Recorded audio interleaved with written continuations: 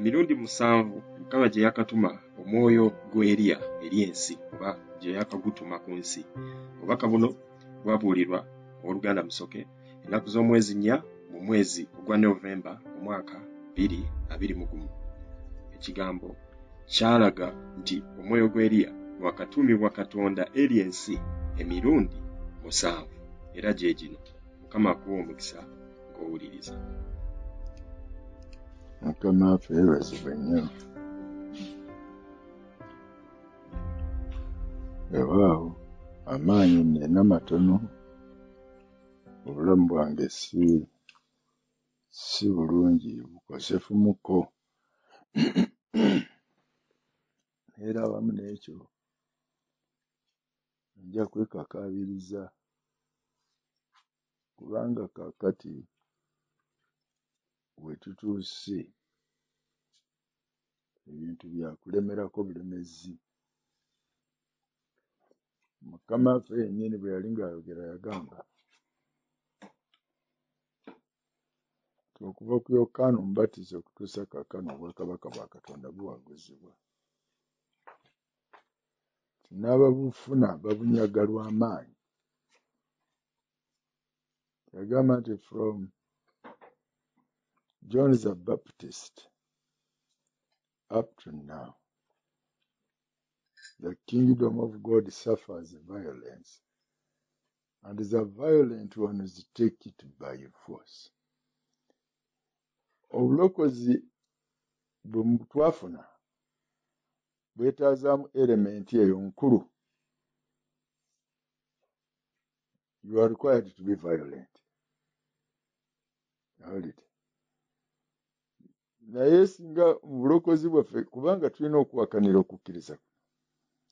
Tulina okuwakanira okukkiriza kwaffe ng'Oluganda Yuda bwe yawandiika nti nga tuwakaniranga okukkiriza abatukuvu ku baawe b'omulundi ogumu. Okukkiriza kutambula n'ekintu kufaanaganako ng'empaka, kubanga oba owakanira mazima era oba implementinga mazima. Kubanga ekigambo kya Katonda kyagamba bwe kiti ne bwe kiti, n'olwekyo era bwe kirina okubeera. Ne mu myaka gino emeka bukya Kristo agenda mu ggulu nti weewaawo Kristo jjo nerera ababumutajjulukuka emirembe n'emirembe. Bw'atyo bw'ali. Teri nsonga ekikyusa, kiteekwa kubeera bwe kityo. Oba bajjajjaffe baawona lwa kigambo. Tiyabatumira ekigambo kye ne kibawonya. Era ne leero tuwona lwa kigambo kye. Atutumira ekigambo ne kituwonya. Kale, bwe tugoloka okuteeka mu nkola byonna, bwe tukola bwetyo, tuba tugezaako nga bwe tusobola okulaba ng'ekyo ekyava eri Katonda kisigala mu maanyi gaakyo ne mu buyinza bwakyo, kubanga eyakiwandiisa oba eyakituma bannabbi okukyogera tajjulukuka. Era bwe baayogera bagamba nti bw'ati bw'ayogera Mukama, kale si kyabwe. Mukama yakozesa akamwa kaabwe okututegeeza. Kale ekigambo ekyo kirina amaanyi. Oli kyava agamba tewali kigambo ekiva eri Katonda ekiri olw'amaanyi. Kale badde mbaga nti ensonga kumpi eringa kwekakaabiriza. Obulamu si bulungi nnyo. Nina okwekakaabiriza mu linnya lya Mukama waffe Yesu Kristo. Bw'abanga Mukama bw'atyo bw'asiimye, okuggyako nga Mukama waffe nga si kye kiseera era nga si bw'asiimye, kale ekyo kirala. Naye bw'aba nga atuwadde ekisa, ebineetoolodde si bifaako nga bwe biri. N'ayimirira mu maanyi ago amatono, ne njogerako gye muli abooluganda ku nsonga ezimu ku ebyo bye mwabuuza. Kale nange neebaza Mukama Katonda olw'ekiseera kino, kubanga kaakano abooluganda muze era muli beeteefuteefu ku ludda olwo. Naye ne waffe eno gye tuli, baganda baffe bangi mbasabire, banafu ddala, banafu olw'endwadde, banafu olw'ebiyigganya ebitali bimu. Naye obwo obulamu bwe tutambuliramu. Twebaza Mukama Katonda waffe, kubanga mu ebyo byonna Mukama waffe mwali. kubanga singa taliimu singa tugudde oba tuyimiridde tetufaayo ku mbeera efaanana etya. Kale katusabire we tuli neyo gye muli katusabire. Mukama Katonda omuyinza ebintu byonna, kitaffe ow'ekisa ekingi, tukwebaza olw'ekiseera kino newankubadde ng'emibiri gyaffe minnafu naye emyoyo gyaffe Taata ow'ekisa ekingi girina obuvumu okutuuka awakanirwa, kubanga bwe watulokola amanya byonna bye tugenda okusinkana ne bye tugenda okuyitamu. Kale tetuyinza kutiisibwa mayengo gonna newankubadde embeera yonna, kyetuva twaŋŋanga buli mbeera yonna Setaani ne bw'anaagolokoka okufuukula ensi okugifaananya ng'amayengo bwe gafuukula ennyanja, naye era Ekkanisa ya Kristo eneesigala ng'eyimiridde, kubanga Mukama Katonda waffe tetuli ku waffe wabula tuli ku lulwo gwe. Kale atuyimiriza gwe omuyinza ebintu byonna, nkusaba kimu ogolole omukono gw'Omukama otwongere amaanyi okuyimirira. Naffe tunaakulindira bwetyo kubanga gwe Katonda waffe era gwe nannyini ffe. Ayi Mukama Katonda omulamu, byonna ntadde wansi w'omukono gwo, ne baganda bange bonna abagenda okuwulira nsaba bawe ekisa, omukono gwo gubeere ku bo mu maanyi mangi nnyo ddala. Omwoyo yenna ow'obunafu, omwoyo yenna ow'okubongoota, mukolimira mu linnya lya Mukama waffe Yesu Kristo, era musindikira ddala mu bunyo obutakoma, era mugobera ddala n'emitawaana gye gyonna mbikolimira, kubanga nsigo ya bunafu.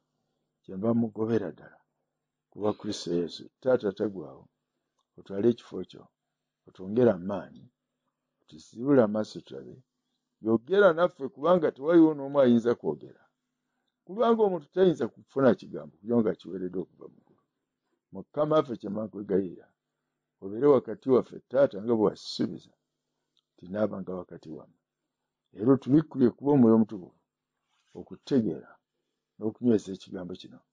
Nkwegayiridde baganda bange babikkulire okusinga ne mu kutegeeza kwange.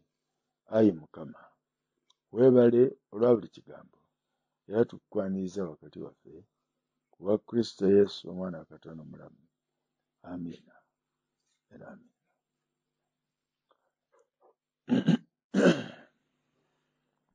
Mukama waffe yeebazibwe nnyo. Owooluganda Kiyingi kw'oli?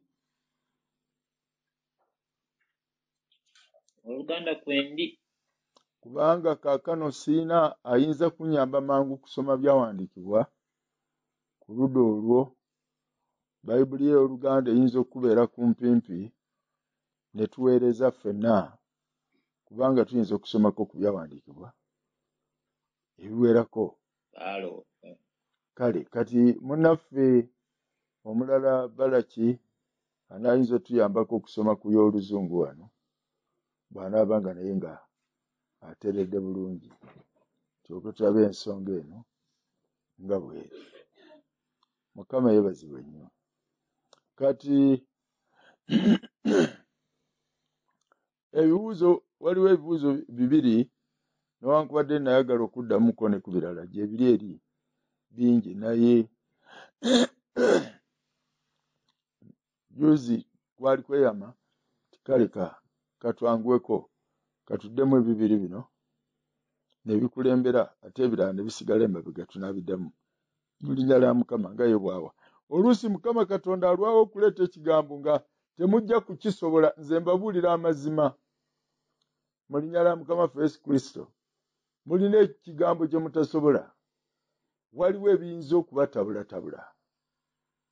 Ekyo nkyogera n'obuvumu kubanga njogera kye mmanyi, saagala kubalimba. Lwali lunaku lumu nga nzijudde amaanyi ag'Omwoyo Omutukuvu, okusaba kwange kwali kuwanvu nnyo ddala, nasabanga nnyo, newankubadde leero okusaba kwange kutono nnyo mu kigera kye saagala na kwogerako. Naye mu kusaba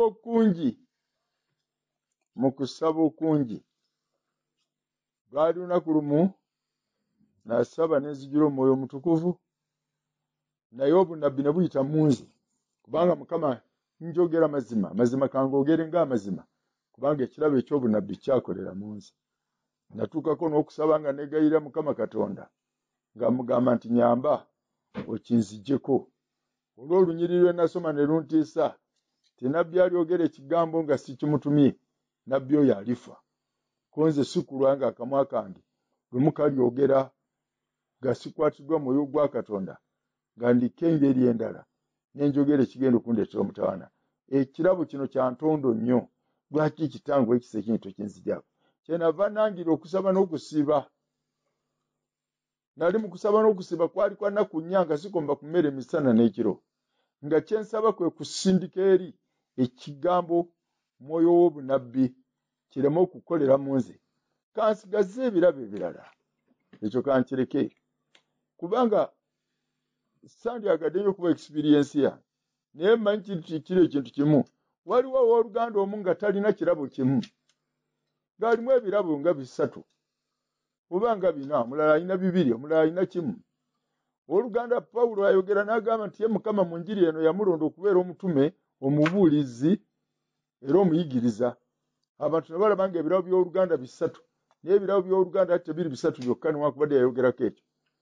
Owooluganda alina ekirabo ekirala kiri mu background bangi tebakiraba. Yali nabbi ate ow'amaanyi ennyo ddala. Owulidde? Yali nabbi ow'amaanyi ennyo ddala. Owulidde? Kakati waliwo n'abooluganda abamu ngo bali mu kkanisa naye ng'omulaba nga talina kirabo kimu nga ye yafuna birabo. Naye oluusi waliwo ebirabo nga bwe nabagamba, waliwo ebirabo bitakolera maanyi matono. Nga bikolera maanyi mangi nga maanyi amatono tobiraba. Nina omuntu omu gwe mmanyi. Owulidde? Ng'ali asaba Mukama n'amuleetera okwolesebwa. Omusajja n'ajja nga yeetisse ekintu kyalinga nga kisero. Kyali kinene bulungi nnyo nga kibikiddwako mu abatera okulaba obubbo buno abalaba ebibbo by'abanubbi. Mulaba bino ebibbo ebya banafa abakola crafts, art and craft. Ebibbo ebyo bibaluko ebitera okubeera ebirungi ennyo nga biriko n'ebisaanikira. Kale nakiri kyali kinene ekibbo, kiringa kibbo, kiringa kisero, naye nga waggulu kyali kisaanikiddwako ekisaanikira kyakyo. Musajja yafuluma evanjuba n'ajja nga yeetise. Yali asitulidde bw'ati mu mikono gye, naye ng'ekintu kizitowa. Bwe yatuuka eri omuntu omu n'amugamba nti munange ntumiddwa gy'oli. Ko ye kikyate n'amugamba nti kabaka omukulu oli ate omumanyi yantumye nkuleetere bino. Kaakati n'aga nti bye biki? N'agolola emikono gye n'asitula ekintu ekibasiketi kiri nga kizitowa nnyo. Obuzito bwali bungi naye nga ekirimu ekizitowa takimanyi. Kaakati ono kyeyava ayogera n'amugamba nti laba ebirabo byo. Ono kyeyava addira kyasitudde n'akiwummuza wansi asaanukuleko alabe ebirabo. Yagenda okukyuka, yagenda okubikulako nga mulimu ebintu biringa bibala nga bifaanana ng'ovakedo nga binene nnyo ate nga birabika bulungi. Byonna byali bya green naye nga binene nnyo, nga biringa bibala naye nga binene nnyo, kyokka nga binene mu mbeera yaabyo. Bwe yatunulako n'asanyuka. Byali 3. N'asalawo n'abikkako. Akyusa amaaso g'atunuulira abireese. Yagenda okukyuka okutunula abireese nga abireese yagenze dda, naye nga ekiseera akimulekedde, naye nga mulimu ebintu 3 ng'ebintu binene. Naye yagamba nti laba ebirabo byo. Kakati otalina kirabo kimu, oyo yaweebwa birabo si kirabo. Owulidde? Naye oluusi wabeerawo obunafu. Ayinza okubeera nga mulimu ebirabo ebimu nga bikolerwa mu maanyi mangi nga tebirabika naye nga bibayo mu background. Omuntu oyo bw'aba ajjudde bulungi nga Mukama amuwadde ekisa, byonna ne bitandika okwaka, abasobera kubanga abakolera mu maanyi mangi. Mulabe oluganda Peetero yali mutume, omusumba era omubuulizi. Yasobolanga okuyimirira ebweru ng'akozeseza ekirabo eky'obubuulizi ne balokoka n'ababatiza n'ebisigize bye ne bimala okuwonya endwadde zaabwe, n'abeetika n'abatwala mu kuŋŋaaniro lya Mukama. Owulidde? Mu kibiina ky'abatukuvu n'abeezimbira ng'omusumba ali ebweru ne munda. Owulire amagero ge gayitira kubanga ekirabe ky'obubulizi tuma kiwerekerwako amagero ate ekirabe eky'obutume nakyo kikozi ky'amagero n'okuyita omwoyo omutukuvu. Kale kugamba w'engeri ng'eyo ng'asobola okuyimirira ne bw'oba tomubedde alimu ebintu bisatu: ababuulira ne balokoka, omusingi agumanyi ng'omutume kwalina okubazimba, ababuulira ne balokoka n'abasabira n'agoba emizimu gyabwe, amagero ne gakolebwa ku bo, n'abateekako emikono ne bajjula omwoyo omutukuvu, n'abateeka mu kisibo, n'abazimba ng'omusumba. Muntu omu ekkanisa eyo esobola okuyimirira mu mikono gy'omuntu oyo. Awulidde naye eri omu alina kirabo kyabuulizi bwokka, bw'ababuulira n'abagobako emizimu gyabwe, awo wakoma. Kyetaaza abatume bajje babasabire bajjule omwoyo omutukuvu, kyetaaga abayigiriza bajje naye bannabbi n'abasumba bajje bazimbe mu ngeri eyo. So omulala asobola okufuluma n'abeeretera ate n'abazimba. Bannaffe abamu baafuna birabo, abamu baafuna kirabo, naye abalala baafuna ki? Baafuna birabo. Awulidde naye mbadde mbagamba ku nsonga eri ti omuntu n'osaba, kale Mukama nkwegayiridde ekigambo kino kinzigyeko, n'olangira ennaku 4 tokomba ku mmere misana n'ekiro, kwe tumanyi ng'okusaba n'okusiiba. Awulidde naye ennaku 4 bwe zaggwako, munnange ono bwe yali ng'asaba ne baganda be ku mulundi guno yalagula okusinga ne bw'abadde alagula bulijjo. Kyategeeza ki? Ti okusaba kwabaddemu ate mu kifo ky'okuziyiza ate kwongedde kutukuza butukuza kintu kiri ekiri mu ki? Ekiri mu ye. Owulidde kubaako okusaba n'okusiba kwongera ate kukyamula bukyama si kyetu. Ndowooza singa yali amanyi ate oba teyandisabye busabye, naye bwe yasaba ate kyayongera kwaka. Owulidde kakati obadde oyagala kuziyiza ate oyinza okumaliriza ng'ate tusobodde kuziyiza. Ebyo byonna byonna tubirabye. Naye mu lunaku lumu kino mbawa bujulizi, omuntu ono abajjudde omwoyo omutukuvu n'alagula. Bwe yalagula obunabbi bwayogera ku ye. Olumwana agamba nti bw'ati bw'ayogera Mukama, ng'erinnya lyo ggwe Kabirigo kennyini ate nga gw'olagula. Bw'ati bw'ayogera Mukama nti wulira ggwe Kabirigo. Kino na kino na kino na kino na kino na kino na kino kiri kutuukako mu nnaku si nnyingi. Omusajja ow'oluganda oyo bwe yalaba ekintu eky'engeri ng'eyo yeewuunya ng'alinga ng'agamba nti nabbi. Ye yali amanyi nti nabbi alagula balala, nabbi ate ayinza okweragulako.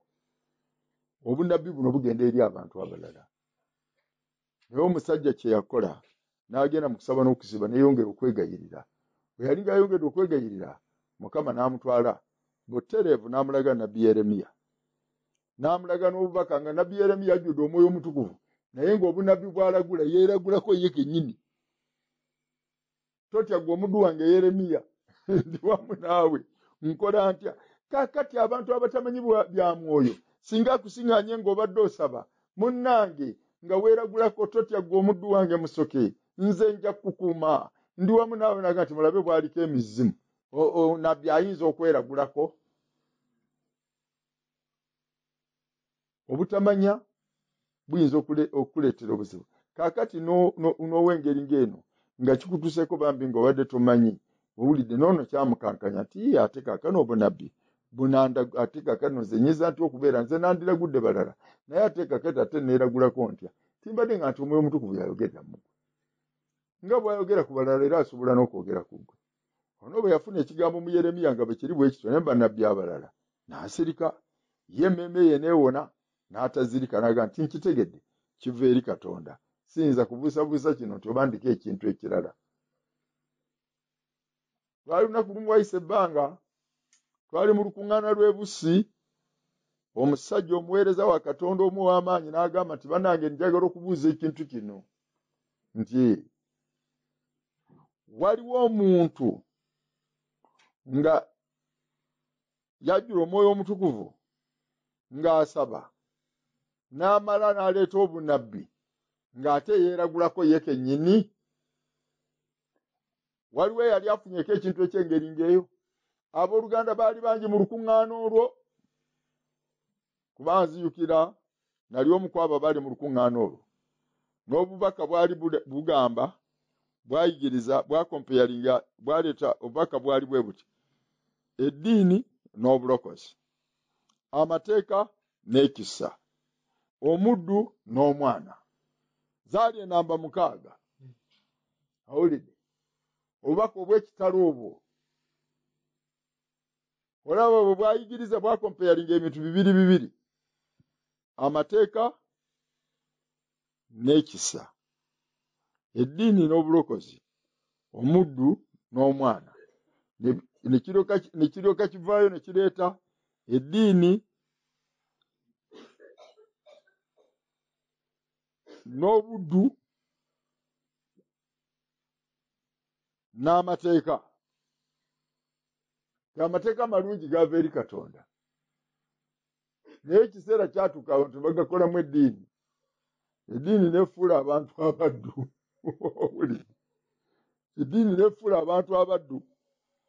Kyokka ekisa, owulidde, kyaleeta obulokozi. Obulokozi nebufuula abantu abaana ba Katonda. Bwali bubaka bulungi nnyo bwe twalimu. Naye omusajja waabuuliza ekibuuzo n'agamba nti waliwo yali afunye ku kintu eky'engeri ng'eno. Omusajja oli yeekakaabiza n'ateeka omukono waggulu nga tewali n'omu yali akifunyeeko. N'agamba waliwo omuntu gwemanyi yafuna ekintu eky'engeri ng'eyo. Nti kyali kitya? Ono n'annyonnyola nga bwe byali.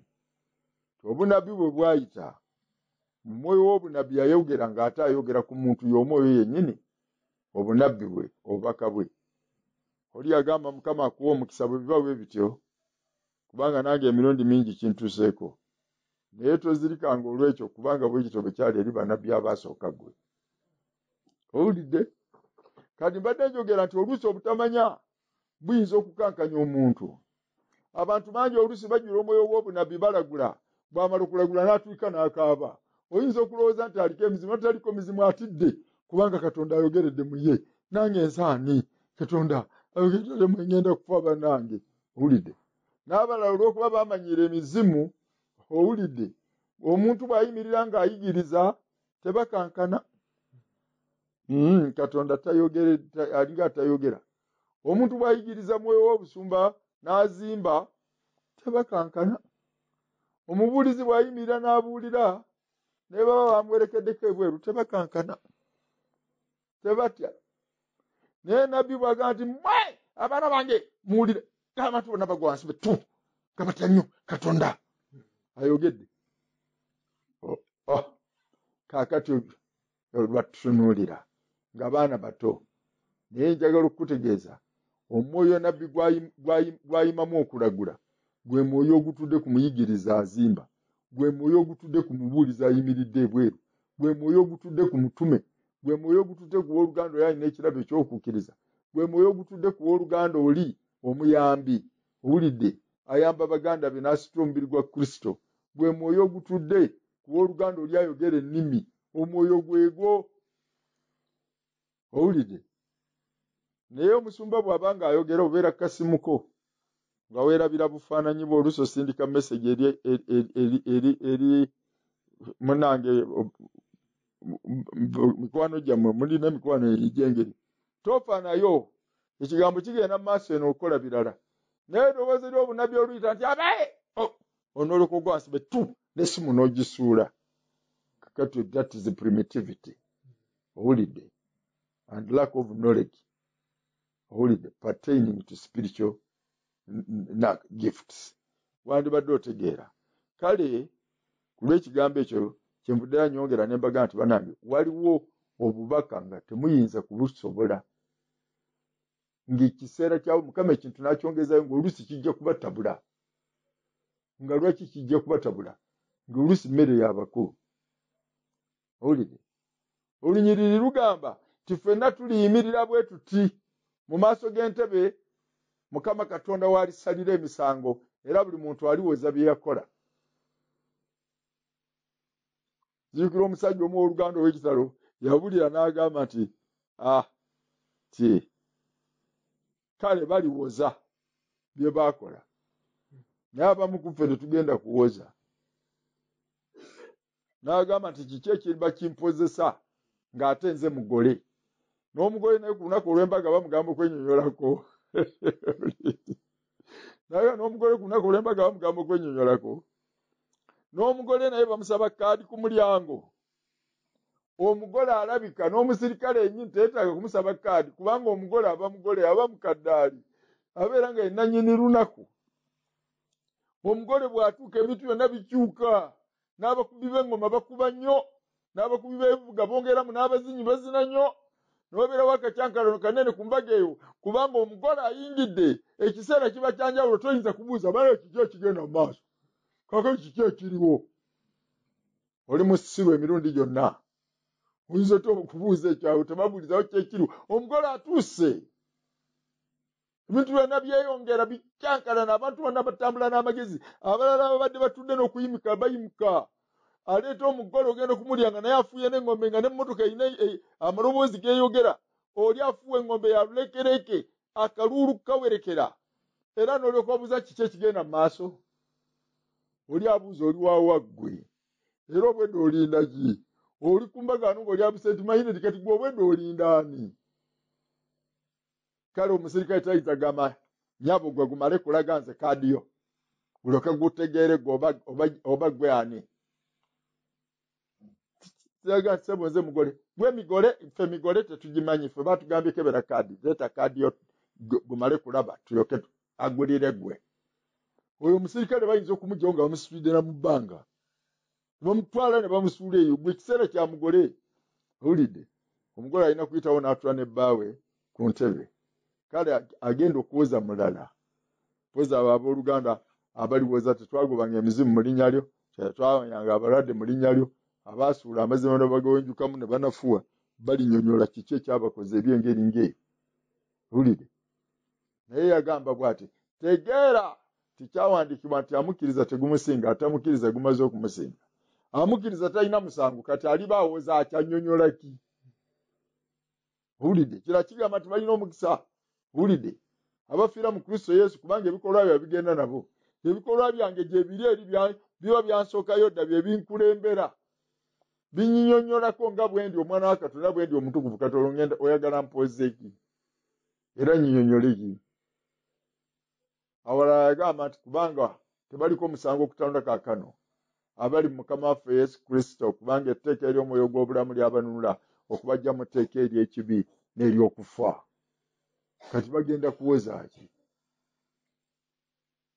kati otukolere ekyo onyiri Pawulo lwayogera nti buli muntu aliyimirira amaaso ga Katonda era alinnyonnyola bye yakola kyokka ate omu yagamba nti etteeka ery'omwoyo gw'obulamu lyabanunula lyabafuula ab'eddembe tebaliko musango abali mu Kristo Yesu awali omusango walebeera okuwoza n'omuntu atalina musango naye agenda mu kooti n'awoza awali omusango waliwo okuwoza naye obanga tewali musango okuwoza tekuliwo kiki ono yalinga kiki kye yali abulira kyali agezaako okubulira kyali ekintu kimu eyo mmere y'abakulu abatobi batabula naye ago ge mazima eri abakulu abategedde ekintu kigenda kubeera bwe kityo olwo baliwo abagenda okuwoza beba baliko omusango buli aliko omusango togenda kuwona kuwoza sebo oliwoza naye buli atagulina tagenda kuwoza ebikolwa bye biwoza kwobwe owulidde kale kyenvudde ngamba nti waliwo obubaka mukama bw'atayinza kutuwa okujjako nga tumaze okuguma nga tusobola kaakano okutegeera bulungi owulidde naye bw'oba nga tosobola kutegeera bulungi owoza nze byantabudde nze saabitegedde biringa ebintabula bano balinga ababuulira enjiri ate empya kubanga okuva edda nedda tumanyi bwe nti abantu bali babuuza gwe lwaki wabba enkoko gwe lwaki kituufu kakati gwe bagenda kubuuza ki kyewabba kyewakola kiringa ng'obubaka buli ti buli muntu bamubatizanga ku mugga Yoludaani ng'ayatula ebibi bye nti naye mukama waffe baali bamubatiza ye yayatulaki oyo ataakola kibi yayatulaki kyobola omusajja yali amugaana okumubatiza ng'amugaa buli gwembatiza wano annyonnyola gives a descriptive account of his sins kati gwe oyagala kugamba bantu bano nti oli mwonoonye kiki kyotegeeza yagamba munnange kitugwanira okutuukiriza obutuukirivu bwonna gwe mbatiza gwe bintu biveeku gwe kola kyakumubatiza gwe bireke naye twazuula olunyiriri tikyeyava abatizibwa kubanga naye yaliko ekibi ekyengeri ki ti ate alina kibi yafuuka ekibi ku lwaffe kubanga ebivumo byabo abavumanga Katonda byagwa ku ye Kristo munange yeetika byonna kulwaffe n'afuuka omwonoonyi atali mwonoonyi kyamugwanira okuyita wali amazzi. Kale nno kyevudde kugamba nti munange oluusi Mukama alwisawo ko obubaka n'alema okubuleeta obubaka obulala ne bumala okukulembera ne bugenda nga butugumya nga butunyweza nga butugeziwaza ekigambo kiri ekikulu kiryoke kijje nga bwe kikeberebwa abantu basobola okukitegeera nti weewaawo. Kale n'olw'ekigambo ekyo abooluganda baganda baffe baabuuza ebibuuzo naye ebibuuzo byonna byonna bye mubuuziza ebibuuzo binene ebibuuzo bikulu. Kale n'ebibuuzo bino ebibiri ebyasembyeyo ku bye babuuza nabyo ebibuuzo si byangu nnyo eri amagezi gaffe kubitegeera. Bw'otogendeeza biyinza okwogera ne bikuttabula gwe kubanga olina wookimanyidde ku nkomerero n'okyesitalako ate mutagenda kusaba kubanga oli yagamba ye bwe yalaba nga takitegedde nga kimutiisiza bwe yagenda okusaba Omukama gye yakimulagira. Kale munaffe Brian yabuuza ekibuuzo n'agamba banange ndaba mu ssuula ya Malaki owulidde ng'Eriya alinganga ayogerwako emirundi ebiri. Waliwo okujja alabika ng'ajja ate ekirala kiringanga ekigamba nti alijja ate. Simanyi oba ndaba bubi kiki ekiri awo. Olwo n'agamba banange munaayamba mwongere okumulisa ku nsonga eyo kubanga ninganga alaba oba ndaba bubi simanyi. Kati omulala ye ate n'abuuza ekibuuzo n'agamba nti banange Mukama waffe agamba nti waliwo okuba n'abayimiridde wano abatalirega kufa n'akatono okutuusa lwe baliraba nga bwe tunaasoma Bayibuli ezimu owulidde endala ega nti okutuusa lwe baliraba omwana wa Katonda ng'ajja mu bwakabaka bwe, endala ega nti okutuusa lwe baliraba obwakabaka bwa Katonda nga bujja, endala ega nti okutuusa lwe baliraba obwakabaka bwa Katonda nga bujja n'amaanyi. Omulala agamba nti nga bujja, omulala ayongerako nga bujja n'amaanyi, omulala agamba omwana wa Katonda ng'ajja mu bwakabaka bwe. Kaakati n'agamba nti bwe bali abaterega kufa naye Mukama waffe bwe yali ayogera nti yagamba nti kubamu kuba n'abayimiridde wano. Wawulidde kaakati bwe yali ng'ayogera ate n'afaanana nga ayevvuunula mu ngeri endala okusinziira ku kyeyalinga ate kyeyali ndowooza oba awuliddeko oba ki ti n'ayogerako ku Oluganda Yokaana omutume kubanga yamubala nti yali omu ku abo baali bayimiridde awo kuba abatume ba Mukama waffe baabeeranga naye mu kuweereza okwo. N'agamba nti kakati ye teyafa okutuusa lwe yaweebwa ekitabo ky'okubikulirwa omuli okubikulirwa kw'okudda kw'omwana wa Katonda. Ng'olwekyo ensonga eringa ng'etegeeza kyekyo Mukama waffe kye yali ayogera. Kati nga byagala okufaanaganako ng'abantu Mukama waffe yagamba mpulira Oluganda abadde ayogera olunyiriri n'agamba nti wulira bwe munaabanga n'okukkiriza munaalagiranga olusozi luno tisigulibwa vva wano osuulibwe mu nnyanja. Ababuulizi b'enjiri bangi boogera ekigambo ekyo bagamba yali agamba nsozi za bizibu, the mountains of problems. Naye nga Mukama waffe yali agamba nsozi eziri physical. Ye bwe yakolimira omuti ogwakala yakolimira mutiini, yakolimira muti, teyakolimira kizibu. Tewaliwo ekizibu kyeyakolimira ne kikala. Ekyamagero kyakolebwa ku muti gwe nnyini oguli physical. Yagamba gwe tebaliddayo kunoga kugwa ebibala. Bagenda okuddayo okuyitayo ennaku ezaddirira nga gwakala. Okuva wansi mirandira nga muti mukalu gwajje.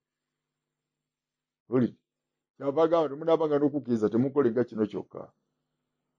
Mulikola n'ebirala bingi nga musobola n'okulagira ensozi nti vaano sigulibwa ogenda osuulibwe mu nnyanja. Ne kiba bwe kityo. Kati banaffe abamu abayigiriza babanga abagamba nti kizibu okulagira olusozi lwasimbibwa olagira olusozi kitende nti vaano genda ogwa eri mu Lake Victoria. Ekyo tekisoboka. Bo kye balowooza nti ekyo tekisoboka. N'olwekyo ekisoboka kyekiriwa bye bizibu okuvaawo. So he was talking about bizibu mountains. Naye nga Mukama waffe yagamba ekiri physical. Owulidde bwe yalagira ennyanja nti teeka, yalagira nnyanja n'eteeka, yalagira nnyanja ya bizibu nti teeka oba nnyanja yennyini. Bwe yatambulira ku nnyanja yatambulira ddala ku mazzi g'ennyanja. Owulidde yali atambulira ku kifaananyi oba yatambulira ddala ku mazzi. kale mukama ffe kyalayogera ali ng'akitegeeza. Kati abalala babitwala ennyo mu ngeri y'okubikulwa, mulimu ebisigala nga biri fiziko. Kale kaakano baganda baffe baabuuza ebibuuzo ebyo nekitwetaagisa okubeera nga twetagisa okutakula ku byawandiikibwemu tulyoke tulabe owulidde. Naye nsuubira ennaku zibaddewo nga waliwo tujja kuddamu tetujja kuddamu, tuyindire mukama waffe n'agira ati oba oluusi nga mukama katonda abadde alina kyalinda. Naye kale bwe kiba bwe kityo, ndowooza tutandikire wa? Ndowooza katutandikire ku kibuuzo ky'Oluganda. Brian kwoli?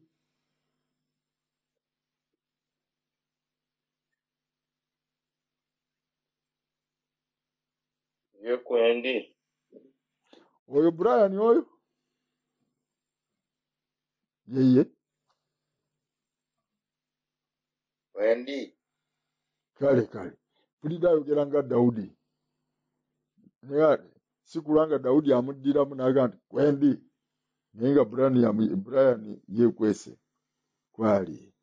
Mukama waffe yeebazibwe nnyo. N'abalala kwemuli? Wetuli. Kale. Katusome mu Malaki essula 2. Kingi gy'oli? Yenje Oluganda. Malaki essula 2 okuva ku lunyira olusooka. Omale osomere Malaki essula 4 okuva ku lunyira olusooka.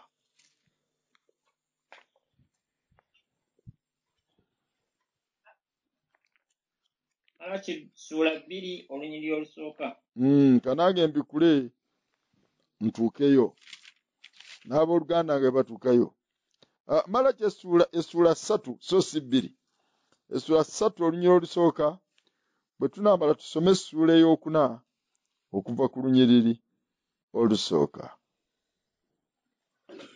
Kaakati tutandikira ku Malaki essula 3 olunyiri olusooka. Soma.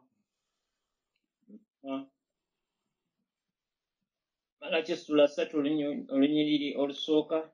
Laba ntuma omubaka wange naye alirongoosa ekkubo mu maaso gange, era mukama gwe munoonya alijja mu yeekaalu ye nga tebamanyiridde, n'omubaka w'endagaano gwe musanyukira, laba ajja bw'ayogera mukama w'eggye. Naye ani ayinza okugumiikiriza olunaku olw'okujja kwe? Era ani aliyimirira ye bw'alirabika? Kubanga aliŋŋanga omuliro gw'oyo alongoosa effeeza, era nga sabbuuni ow'aboozi. Era alituula nk'oyo alongoosa effeeza n'agimalamu amasengere. Era alirongoosa batabani ba Leevi, era alibasengejja ng'ezzaabu n'effeeza. Awo baliwaayo eri Mukama ebiweebwayo mu butuukirivu. Olwokuna. Weekomera. Olunyiri olusooka agamba nti laba ntuma omubaka wange naye alirongoosa ekkubo mu maaso gange. Era mukama gwe munoonya alijja mu yeekaalu ye nga tebamanyiridde, n'omubaka w'endagaano gwe musanyukira, n'abajja bayogera mukama w'eggye. Mu luzungu agamba atya? Kuba tulina abazungu. Behold, I will send my message, and he shall prepare the way before me. And the Lord whom you seek shall suddenly come to his temple, even the messenger of the covenant, whom you delight in. Behold, he shall come, says the Lord of hosts. But who may endure the day of his coming? And who shall stand when he appears? For he is like a refiner's fire, and like fuller's soap. And he shall sit as a refiner and purifier of silver. And he shall purify the sons of Levi, and purge them as gold and silver, that they may offer unto the Lord an offering in righteousness. nkomaawo. Mukama waffe yeebazibwe nnyo. Laba ntuma omubaka wange naye alirongoosa ekkubo mu maaso gange.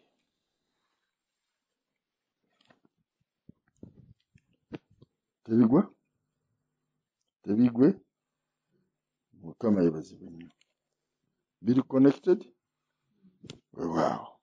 Simanyi kwogera nga mbadde ntudde bannange naye nnyimuse mpeereze ku kyoto kuno. Olunyiriri olusooka lugamba nti laba ntuma omubaka wange naye alirongoosa ekkubo mu maaso gange. Oyo mubaka atumibwa okulongoosa ekkubo mu maaso ge, mu maaso ga Mukama. N'agamba nti era Mukama gwe munoonya alijja mu yeekaalu ye nga tebamanyiiridde. Owulidde? Kaakati yali ayogera nti n'okujja kwa Mukama Katonda mu yeekaalu kuliba sudden. Eyo y'oluzungu bwegambye. Soma olunyiriri olusooka. And the Lord whom you seek shall suddenly come to his temple. Komaawo. He will suddenly come to his temple. Ono Oluganda kyagamba, owa Bayibuli y'Oluganda agamba nti nga temumanyiiridde. Amakulu suddenly, his sudden coming. Alibagwako bugwi. N'olw'ensonga eyo kyenva ntuma omubaka wange afume okulongoosa ekkubo lyange. Amakulu ki? Okuteekateeka abantu Mukama bye yateekerateekera obwakabaka. Kati babeere nga beeteeseteese nga bw'olaba abantu bwe balinda omugole. Omugole aleme kubagwako bugwi. Naye abantu kibagwanira okubeera nga beeteeseteese. Kubanga okujja kwa Mukama gwe munoonya, owulidde, tekuliko lunaku nti ku lunaku gundi ennaku z'omwezi gundi waalijjira. Ye ekiseera kye bwe kituuka agenda kujja buzzi.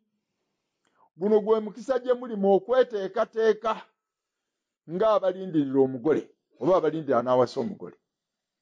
Kale kye kireeta omubaka wange kyekyo okubateekateeka. Mukama aleme okujja n'abagwako bugwi. Owulidde? N'abamu ne mufuna bisago bya bwereere. Kaakati n'alyoka ayogera n'agamba bw'ati. N'omubaka w'endagaano gwe musanyukira laba ajja, bw'ayogera Mukama w'eggye. Kati Mukama gw'ayogerako nti alijja nga temumanyiiridde. Mukama oyo era ye mubaka w'endagaano. Mu ngeri endala ye mubaka w'endagaano esinga obulungi. Ali ku Mukama waffe Yesu Kristo. Byonna tujja kubisoma tumale okunyweza ekigambo ekyo. Kaakati ono asooka gw'agambye nti ntuma omubaka wange alirongoosa, oyo ye mubaka wa Masiya oba ye mubaka wa Kristo. Owulidde? Ate Kristo oyo ye Mukama agenda okujja gye bali nga tebamanyiiridde. Era oyo ye mubaka w'endagaano esinga obulungi. Musa yali mubaka w'endagaano ey'amateeka. Eyabetenta abantu. Naye ono ye mubaka w'endagaano esinga ki? Obulungi. Kaakati katusooke tulabe omubaka ono atumibwa okulongoosa. Era abantuma omubaka wange naye alirongoosa ekkubo mu maaso gange. Nabbi Isaaya essula ya 40 olunyiriri lwa 3. Kiyingi Nabbi Isaaya essula ya 40 olunyiriri lwa 3.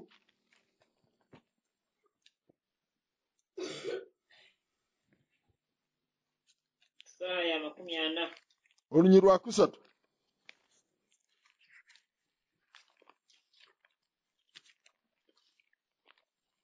Isaaya essula 4 olunyiriri lwa 3 lugamba nti eddoboozi lyayogerera waggulu nti mulongoose mu lukoola ekkubo lya Mukama, mugololere mu ddungu Katonda waffe oluguudo. Namwe olusome tulabe. Eddoboozi lyayogerera waggulu nti mu lukoola ekkubo lya Mukama, mugololere mu ddungu Katonda waffe oluguudo.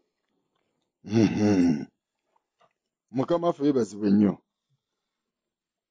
Eddoboozi lyayogerera waggulu nti mulongoose mu lukoola. Nabbi Isaaya yawulira eddoboozi nga lyogerera waggulu timulongoose mu lukoola ekkubo lya Mukama, mugololere mu ddungu Katonda waffe oluguudo. Katwongereko tusome olunya olwokuna n'olwokutaano. Buli kiwonvu kirigulumizibwa, na buli lusozi n'akasozi zirikakkanyizibwa, n'obukyamu buligololwa, n'ebifo ebitali bisende bitereezebwa, n'ekitiibwa kya Mukama kiribikulibwa, ne bonna abalina omubiri balikirabira wamu, kubanga akamwa ka Mukama ke kakyogedde.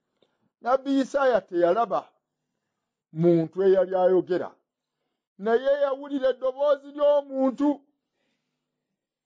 nga lyogerera waggulu, timulongoseze Mukama Katonda waffe oluguudo mu lukoola ne mu ddungu. Naye munange ebyo byonna byonna ebiwonvu birijjuzibwa, owulidde, oba birikakkanyizibwa. Ebiwonvu birijjuzibwa, ensozi balizikkakkanya, owulidde, ziribeera leveled, n'ekyo ekyakyama kirigololwa. Ebyo byonna ebiri crooked bitegwa okutereezebwa. N'amagambo gananoonya ayogera nga tamulabye, naye ng'ate eddoboozi munange lyogeredde waggulu. Ono Isaaya teyali nabbi bunabbi, wabula nabbi omulabi, owulidde. Nabbi omutuufu oli nabbi ng'ekirabo kye kinene ky'amaanyi gwe tuyita nabbi omulabi. Awulira, alaba, ayolesebwa, awaanyisibwa. Okwo kwateka amagero n'obubonero n'ebigoberera. Ayinza okubeera wano n'awulira eddoboozi nga lyogera ABCD, awulidde. Obanga oze kwebuuza amaaso ga Mukama Katonda, oba wakatuula butuuzi bw'oti, tonaba na kwogera byonna, n'awulira ng'eddoboozi lyogera nti oyo azze kwebuuzaako ABCD, naye mugambe bw'oti ne bw'oti ne bw'oti, owulidde. Oba ogenda okwasama akamako omugambe naye kisooka olindeko owooluganda.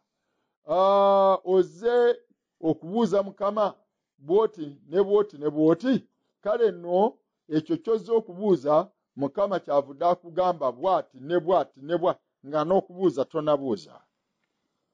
Owulidde? Olyoke otegeere nti ye nnabbi.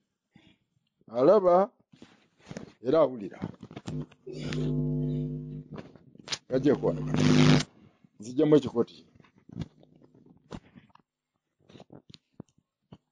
Kaakati kino yawulira buwulizi ddoboozi munange, naye omuntu teyamulabako. Nannyini ddoboozi eryo. Naye n'awandiika ekyo kye yawulira. Bona mpulidde omuntu ng'ayogerera ng'agamba bw'ati ne bw'ati ne bw'ati. Weewaawo omuntu talabiseeko, naye buno bubadde obubaka bw'abadde abuulira eri ensi. Teeka kwa. Obubaka ye Nabbi Isaaya si yali abwogera. Awo Mukama n'aŋŋamba nti yogera bw'oti nti bw'ati bw'ayogera Mukama, ensozi zirikisendebwa, ebiwonvu birijjuzibwa. Nedda, obubaka buno buliko omuntu yali ayogera. Kaakati wulira, oyo Nabbi Malaki y'omu gw'ayogerako, oyo gw'ayise omubaka, owulidde, omubaka wa Kristo agenda okukulembera okulongoosa, nga bwe tusome mu Malaki, oyo atumiddwa okulongoosa. Kaakati ono Nabbi Isaaya n'ayolesebwa nti ne by'agenda okukola bye bino. Olunyiriri olwokuna, buli kiwonvu kirigulumizibwa, buli lusozi n'akasozi birikakkanyizibwa, n'obukyamu buligololwa, n'ebifo ebitali bisende biritereezebwa. Somako mu Luzungu essula ya 40 olunyiriri lwa 3. The voice of him that cries in the wilderness, prepare you the way of the Lord, make straight in the desert a highway for our God. Every valley shall be exalted, and every mountain and hill shall be made low, and the crooked shall be made straight, and the rough places smooth. Webale nnyo. Kakati omuntu y'omwoyo nabbi Malaki gwayogerako ng'omubaka alirongoosa oluguudo lwa Mukama. Ye muntu y'omu nabbi Isaaya gwakola ki? Gwayogerako. Owulidde? Oyo ye mubaka. Owulidde? Tuddeyo mu Malaki essula eyokusatu wetuvudde. Obanga tetunaba kuddayo mu Malaki, tusoke tugende mu Bebbulaniya. Kino kiyamba ggwe. Mbagambe nti gwayogerako nga Mukama alijja mu yeekaalu ye nga tamanyiiridde, era ye Mukama oyo yennyini ye mubaka w'endagaano. Oyinza okulowooza nti bajja basatu, nti wajja ono omubaka wa Masiya oba omubaka wa Kristo, ate wajja n'omubaka w'endagaano. Tusome Malaki tulyoke tugende mu Bebbulaniya. Tusooke tuddeyo mu Malaki tubisome bulungi weetegereze. Nsoma Malaki olunyiriri olusooka essula eyokusatu. Laba ntuma omubaka wange, naye alirongoosa ekkubo mu maaso gange. Owulidde? Kati oyo ate si gwayogerako wammanga. Mulaba mutunule wammanga awo mu lunyiriri olusooka. Si gwayogerako ate nti n'omubaka w'endagaano gwe musanyukira, laba ajja bw'ayogera Mukama w'eggye. Nedda. Wano ababaka bali babiri. Omubaka wange alirongoosa ekkubo mu maaso gange, ate n'omubaka w'endagaano gwe musanyukira, laba ajja. Kaakati wulira. Laba ntuma omubaka wange, naye alirongoosa ekkubo mu maaso gange. Oyo ye muntu oli nabbi Isaaya gwayogerako. Era Mukama gwe munoonya alijja mu yeekaalu ye nga tamanyiiridde. Yali ategeeza timutegeere nti Mukama Katonda agenda kujja gye muli. Owulidde? Na abagweko obugwi nga temukirabangako. Amakulu muyinza okwesittala ku ekyo kye muliraba. N'alyoka agamba ti n'omubaka w'endagaano gwe musanyukira, laba ajja bw'ayogera Mukama w'eggye. Omubaka w'endagaano oyo ayogerwako y'omu ye Mukama. Owulidde? Naye bw'agamba nti omubaka w'endagaano, kitegeeza ono bamanyi nti omubaka muntu. Bamanyi nti ate Katonda si muntu. Naye wulira, ono agenda kujja ng'omuntu. Oyo nga ye mubaka w'endagaano empya. Naye laba njagala okubategeeza, oyo ye Emmanuel, ye Katonda ng'ayambadde omubiri. Oyo ye Mukama. Kaakano n'owulira. Kaakati na kino katukisome tulyoke tukakase nti ono ayogerwako, kati ono ayogerwako wammanga ng'omubaka w'endagaano, nga Mukama, oyo ye Mukama waffe Yesu Kristo. Oli owa waggulu nabbi Malaki gwayogerako ng'omubaka alirongoosa ekkubo, y'omu nabbi Isaaya gwayogerako. Owulidde? Oyo muntu, era naye mukunyonyola, oyo ye Yokaana omubatiza. Kaakati katutandike okubasunsula tulabe obanga ekigambo ekyo bwe kiri. Tusooke twogere ku ono Mukama alijja mu yeekaalu ye nga tamanyiiridde, abantu nga tebategedde. Mulyoke mutegeere kuba muyinza okugamba nti mubimanyi. Owulidde? Ono muntu. Matayo, tusooke mu Matayo enjiri.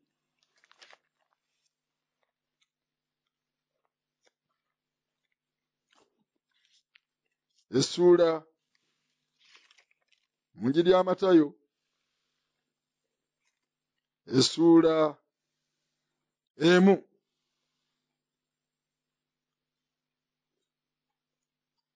Va ku lunyiriri 18. Munnange kiyingi. Matayo essula emu olunyiriri olw'18. Okuzaalibwa kwa Yesu Kristo kwali bwe kuti. Maliyamu nnyina bwe yali nga akyayogerezebwa Yusufu, baali nga tebannaba kufumbiriganwa, n'alabika ng'ali lubuto olw'Omwoyo Omutukuvu. Awo Yusufu bba, kubanga yali muntu mutuukirivu, n'atayagala kumukwasa nsonyi, yali alowooza okumulekayo kyama. Laba, bwe yali alowooza bw'atyo, malayika wa Mukama n'ajja gy'ali mu kirooto, n'amugamba nti, Yusufu omwana wa Dawudi, totya twala Maliyamu mukazi wo, kubanga olubuto lwe lwa Mwoyo Mutukuvu. Naye alizaala omwana wabulenzi, naawe olimutuuma erinnya lye Yesu, kubanga ye y'alirokola abantu be mu bibi byabwe.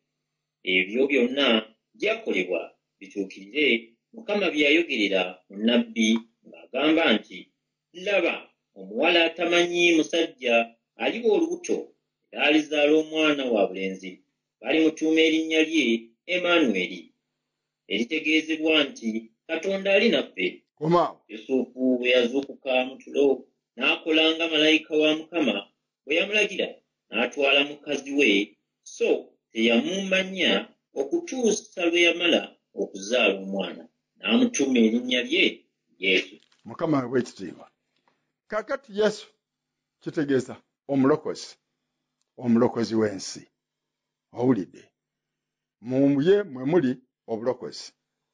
Kaakati erinnya Emmanweri ye nnabbi Isaaya lye yawulira litegeeza nti Katonda ali naffe. Katonda azze gye tuli ng'ayambadde omubiri. Kati n'olaba nnabbi Isaaya tumulabye eri nga omuntu Malaki gw'ayogerako ng'alirongoose ekkubo lya Katonda amulina eri n'omulimu gw'agenda okukola. Alitereza ebyakyama, alikakkanya ebyegulumiza, owulidde, aligulumiza ebitoowazibwa, obwe bugenda okubeera obuweereza bwe. Ate kaakano ono Malaki gw'ayogerako nga Mukama alijja mu yeekaalu nga tamanyi abantu nga tebategedde, alibagwako bugwi mangu ago, oyo naye nnabbi Isaaya amulina eri mu nnabbi Isaaya essula ya kumeka, tetujja kugendayo, tetujja kulwa nnyo. Amulina mu nnabbi Isaaya essula ya 7 olunyiro lw'14 bw'agamba nti omwana ow'obulenzi atuzaaliddwa ffe, era bw'ayogerako nti omuwala atamanyi musajja aliba olubuto. Owulidde? Olw'omwana wa bulenzi alitumibwa erinnya Emmanweri. Oyo ye Mukama agenda okujja mu yeekaalu. Owulidde? Oyo ye Mukama, oyo naye muntu alijja ng'ayambadde omubiri ogw'obuntu. Owulidde? Yongerako ekitangaala kyakuyaki. Owulidde? Alijja ng'ayambadde omubiri ogw'obuntu. Oyo ye Mukama agenda okujja mu yeekaalu. Ye Yesu omulokozi w'ensi, ate ye Mukama kubanga ye Katonda alijja ng'ayambadde omubiri gye tuli. Kaakati katusooke tukakase obanga y'oyo. Mu bikolwa by'abatume essula 2 tyoke tutuuke ku kibuuzo kya munnaffe. Bikolwa by'abatume essula 2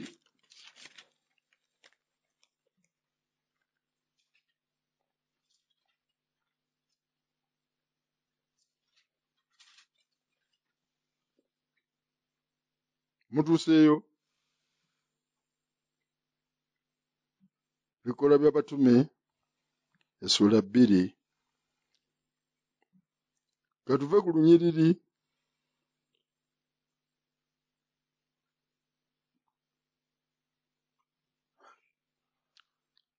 lwa kumeka?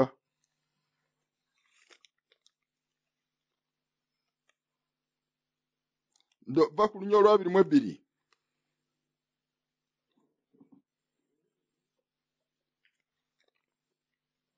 Bikolwa by'abatume essula ey'okubiri olunyiriri lwa 22. Abasajja Abayisirayiri, muwulire ebigambo bino. Yesu Omunnazaaleesi, omuntu eyabalagibwa Katonda mu bigambo eby'amaanyi n'eby'amagero n'obubonero, Katonda be yamukozanga wakati mu mmwe, nga mmwe bwe mumanyi, oyo bwe yaweebwayo nga Katonda bwe yasooka okuteesa n'okumanya, mwamutwala ne mumukomerera n'emikono gy'abantu ababi ne mumutta. Naye oyo Katonda yamuzuukiza bwe yasumulula okulumwa kw'okufa, kubanga tekwayinza kumunyweza. Kubanga Dawudi amwogerako nti, nalaba Mukama ennaku zonna mu maaso gange, kubanga ali ku mukono gwange ogwa ddyo, nneme okusagaasagana. Omutima gwange kyegwava gwesiima olulimi lwange ne lusanyuka, era n'omubiri gwange gunaabeeranga mu ssuubi, kubanga tolindeka bulamu bwange mu magombe, so toliwaayo mutukuvu wo kuvunda. Wanjigiriza amakubo g'obulamu, olinjijuza essanyu n'amaaso go. Abasajja abooluganda, nnyinza okwogerera n'obuvumu mu maaso gammwe ebya jjajjaffe omukulu Dawudi, nti yafa n'aziikibwa, n'amalaalo ge gali waffe ne kaakano. Olwasatu, kale bwe yali nnabbi, bwe yamanyanga Katonda yamulayirira ekirayiro nti mu bazzukulu ab'omuntu mbwe ze alituuzaako omuntu ku ntebe ye, bwe yalaba olubereberye n'ayogera ku kuzuukira kwa Kristo nga teyalekebwa mu magombe, so nga n'omubiri gwe tegwavunda. Yesu oyo Katonda yamuzuukiza, ffenna ffe bajulirwa. Awo bwe yalinnyisibwa ku mukono ogwa ddyo ogwa Katonda, okusuubiza kw'Omwoyo Omutukuvu n'aweebwa 33 luddemu. Awo bwe yalinnyisibwa ku mukono ogwa ddyo ogwa Katonda, n'aweebwa okusuubiza kw'Omwoyo Omutukuvu eri Kitaawe. Afute kino kye mulabye kaakano kye muwulidde. Kubanga Dawudi teyalinnya mu ggulu, naye yayogera yennyini nti, Mukama yagamba Mukama wange nti, tuula ku mukono gwange ogwa ddyo, okutuusa lwe nditeeka abalabe bo okuba entebe y'ebigere byo. Olwasatu mu omukaaga. Soma olwasatu mu omukaaga kati. Kale mazima bamanye ennyumba yonna eya Isirayiri nti Katonda yamufuula Mukama era Kristo, Yesu oyo gwe mwakomerera. Ddamu osoma olwasatu mu omukaaga.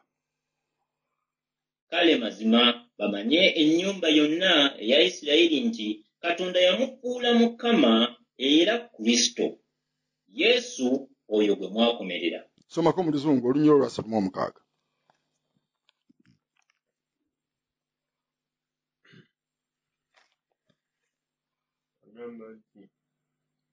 Therefore, let all the house of Israel know assuredly that God has made the same Jesus whom you have crucified, both Lord and Christ. Olira.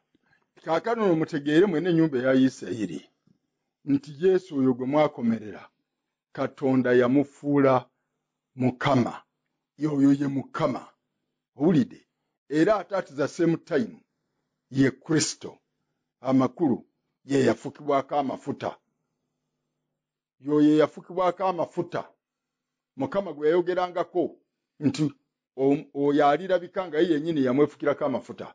Owulidde? The anointed one of God. Oyo ye Mukama ate ye Masiya. Oyo ye Mukama Masiya lw'Ebbulaniya kitegeeza eyafukibwako amafuta. Kristo kye ky'Oluyonaani ekitegeeza ekigambo kye kimu nti eyafukibwako amafuta oba omusiige wa Katonda. The anointed one of God. Oluzungu. Owulidde? Ono gwe bayita Masiya, gwe bayita yafukibwako amafuta ne Katonda, yennyini oyo ye Mukama. Owulidde? Oyo ye Mukama. Bannabbi gwe baalagulanga bw'ati bw'ayogera Mukama, oyo ye Mukama Katonda yamufuula Mukama. Oyo kye kifaananyi kya Katonda atalabika. Alabye ku oyo ng'alabye ku kitaffe. Oyo ye Mukama. Owulidde? Bw'agambye nti alijja nga tebamanyiridde. Era ye yajja mu yeekaalu ng'ali mu ngoye ez'obwana obuwere. Simyoni n'amusabira omukisa ne bamwesitalako. Ne batamanya nti oyo ye Mukama. Katonda abadde ategeeza bino ye Peetero. Oyinza ogamba nti Peetero ebintu tutabimanyi. Okutegeeza kwa Peetero katukuteeke wansi awo tulabeko ate ku mujiri ya Matayo nate. Essula ya 28. Oyo omuntu Peetero bw'atyo bw'abadde ayogera. Katulaba ate bamalayika boogera batya.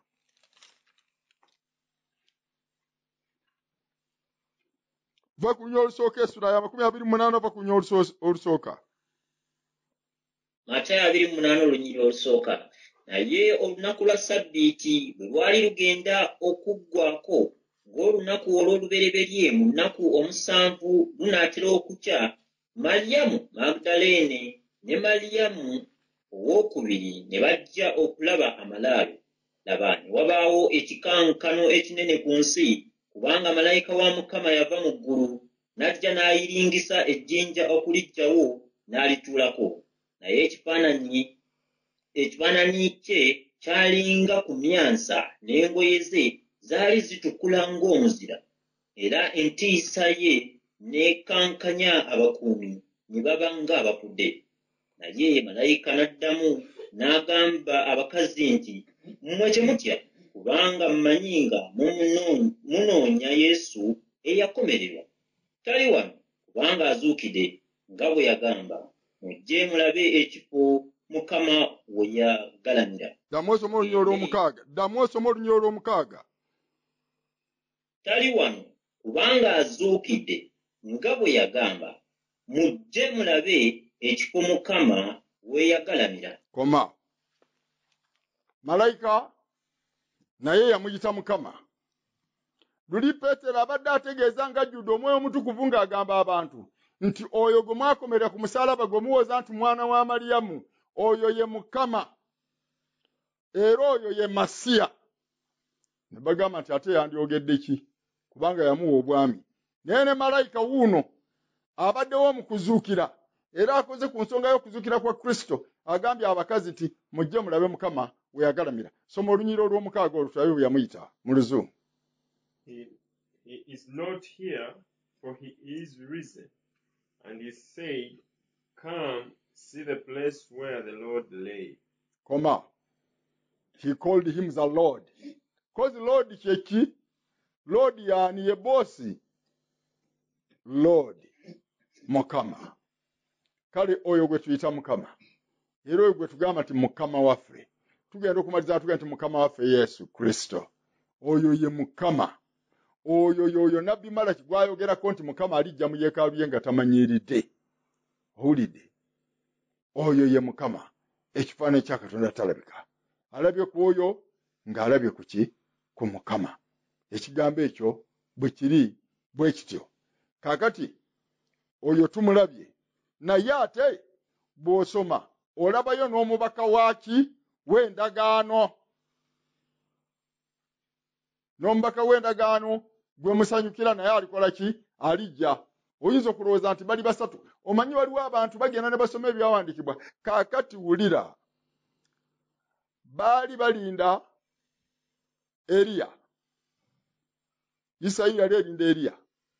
Kubanga bagamba nti Masiya nga tannajja, Eriya yasooka okujja. Ne baba nga balinda Masiya. Naye oyo ayitibwa Masiya, Musa gwayogerako nti Mukama alibayimusiza nnabbi mu baganda bammwe alifaanana nga nze. Kati oyo naye baamulindanga nga nnabbi oli. Nnabbi oli Musa gwe yayogerako alijja ddi ye? Nnabbi oli. Kati baatuuka ekiseera ne balaba nga balaba basatu. Balaba Masiya, balaba Eriya, ne balaba Masiya ne nnabbi oli.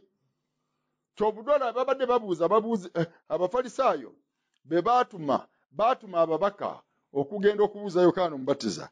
Baamubuuza, gwe Eriya? N'agamba nedda. Gwe Masiya? N'agamba nti nedda. Gwe nnabbi oli? Owulidde? N'agamba nti nedda. Kaakati nabo nga bo balaba basatu. Balaba Masiya, ne balaba nnabbi oli, ne balaba n'ani? N'Eriya. Naye nga Masiya ye nnabbi oli. Masiya oyo Musa gw'ayita nnabbi alifaanananga ye. Kale si basatu. Na kino Mukama y'omu ye mubaka w'endagaano. Oli ye mubaka atumibwa okulongoosa. Oyo tujja kumulaba nga bamuyita nti ye Eriya. Oli ye mubaka kubanga agenda kujja. Malaki tamuyise mangu nnyo nti Eriya, naye agenda kujja mu mwoyo gw'Eriya. Owulidde? Nga bwe tunaamulaba awalala. Kaakati ono gwayise Mukama tumutegedde.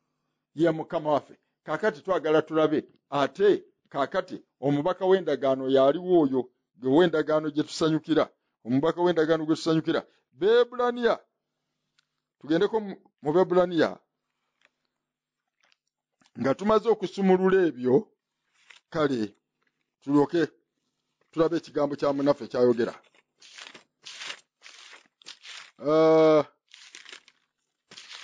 Oluganda genda mu Bebbulaniya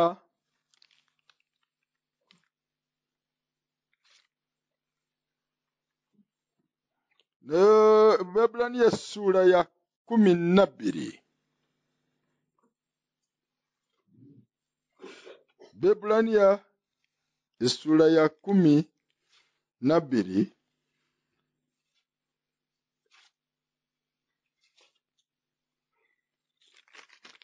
Ntuseeyo.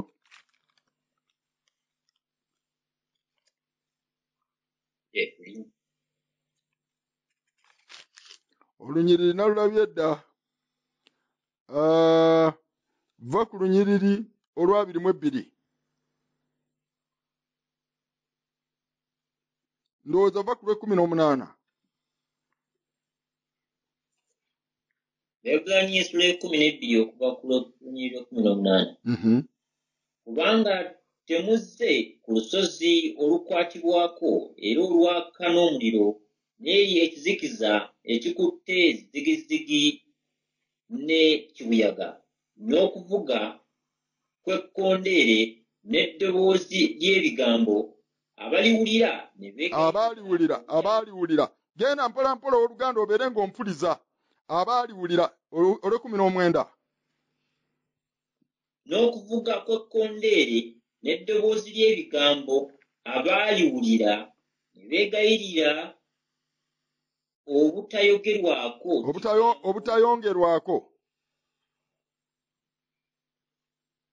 Olw'19.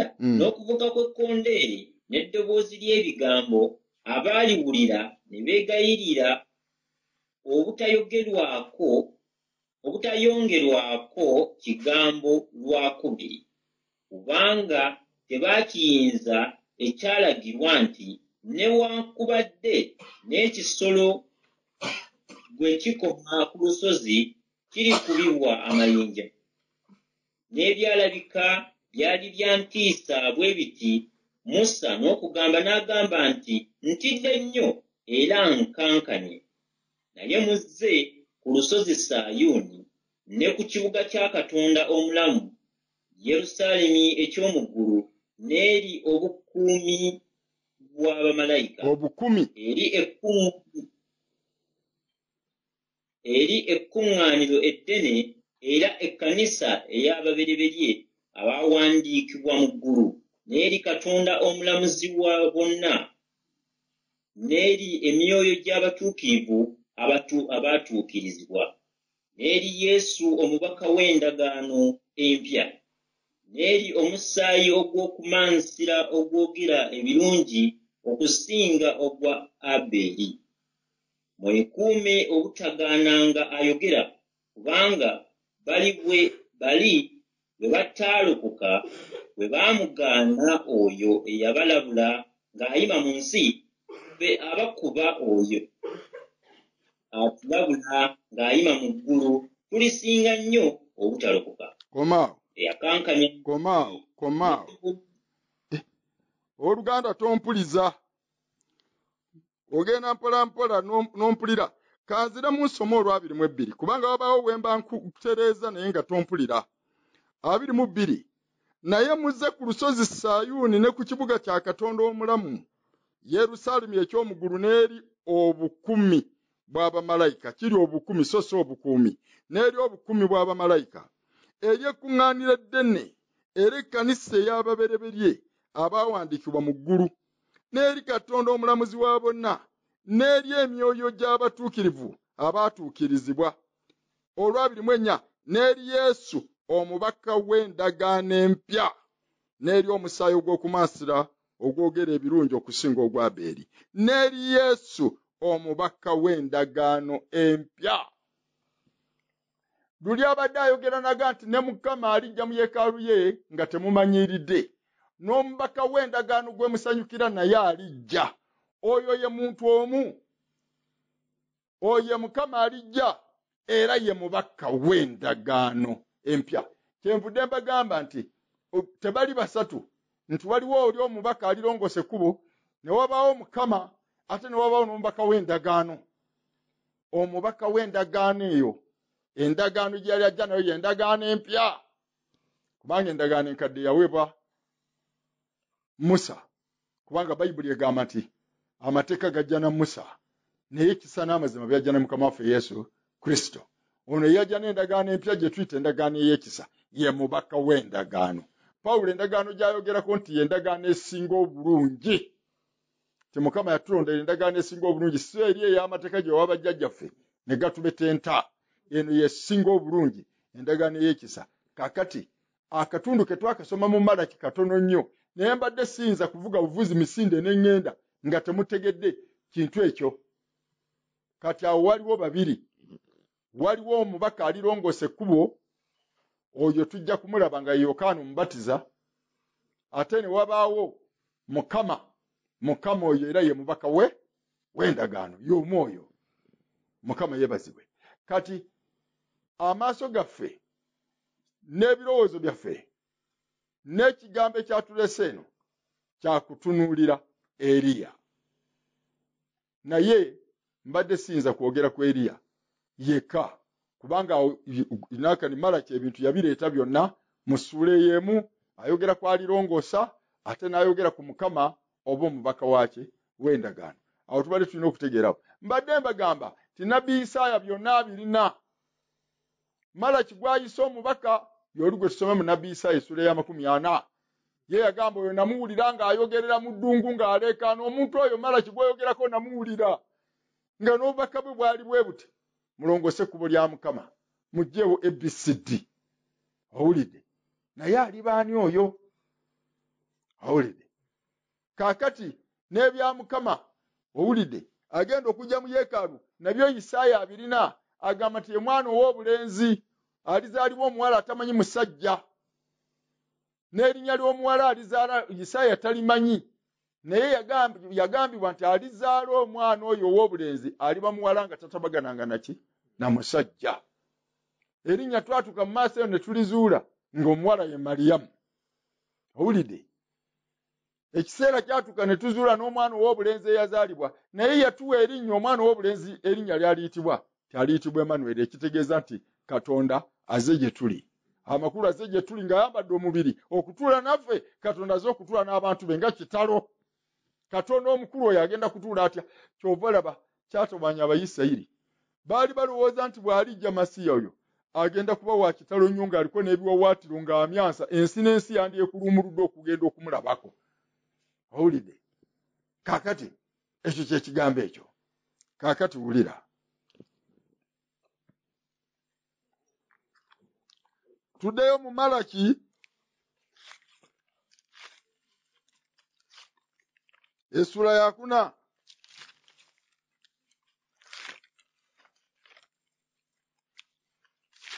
Nabbi Malaki essula ya 4.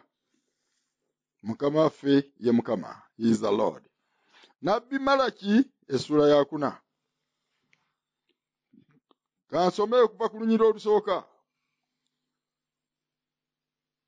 Munaffe kiyingi tusomere.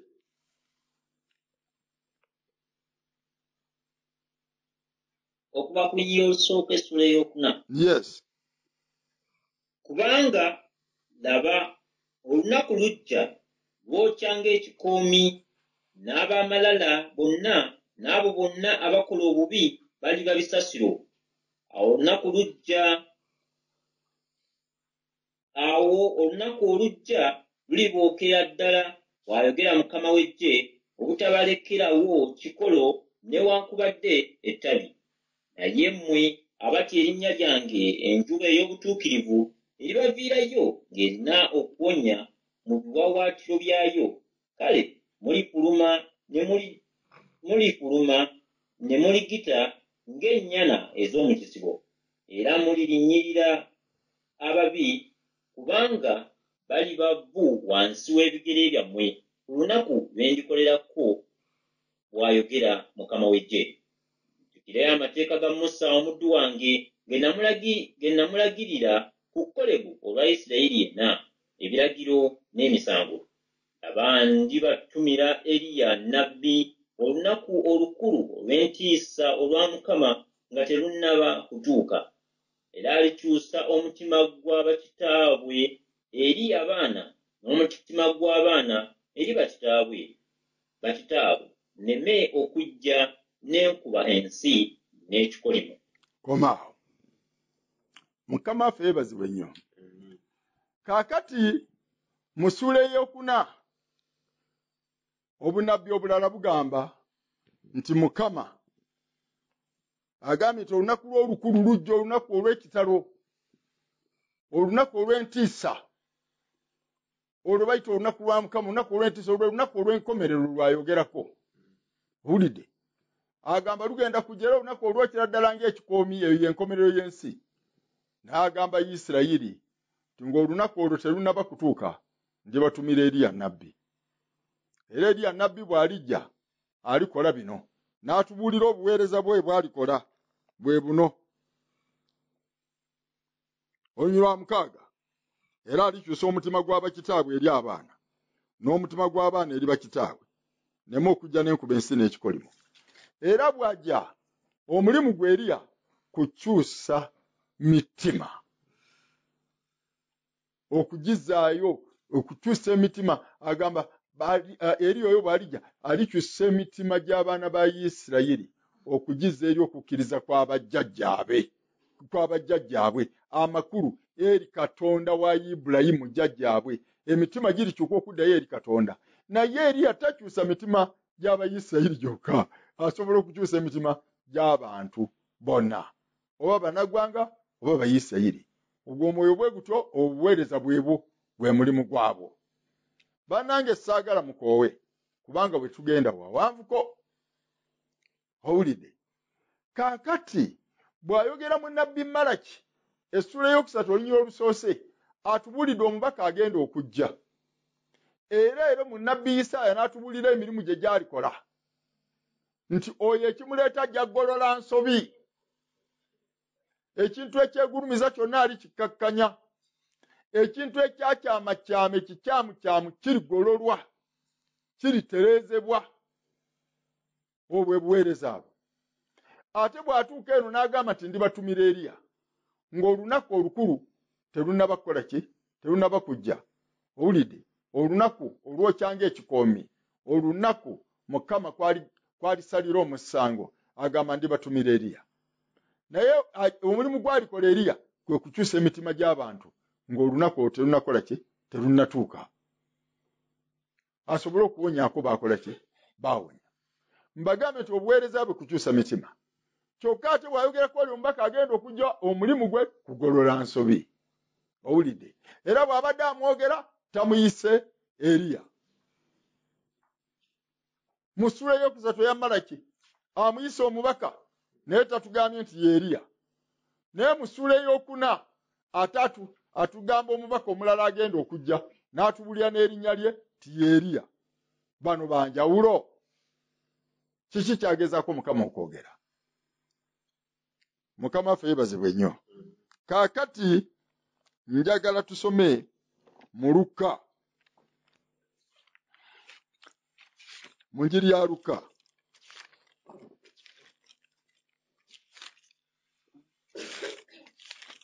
essuula ya 2.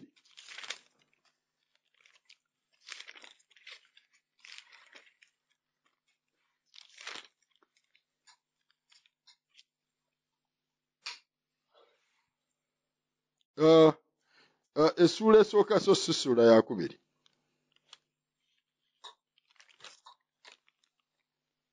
Essuula esooka.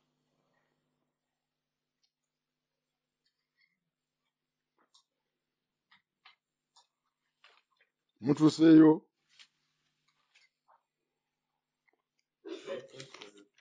Luka essuula esooka.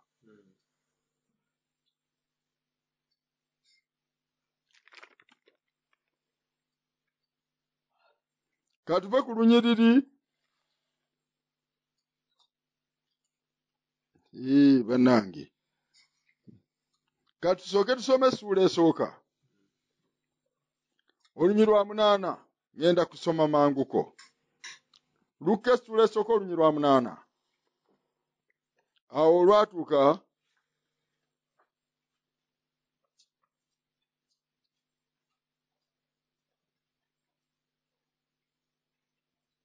katuve ku lunyiri lwa 5.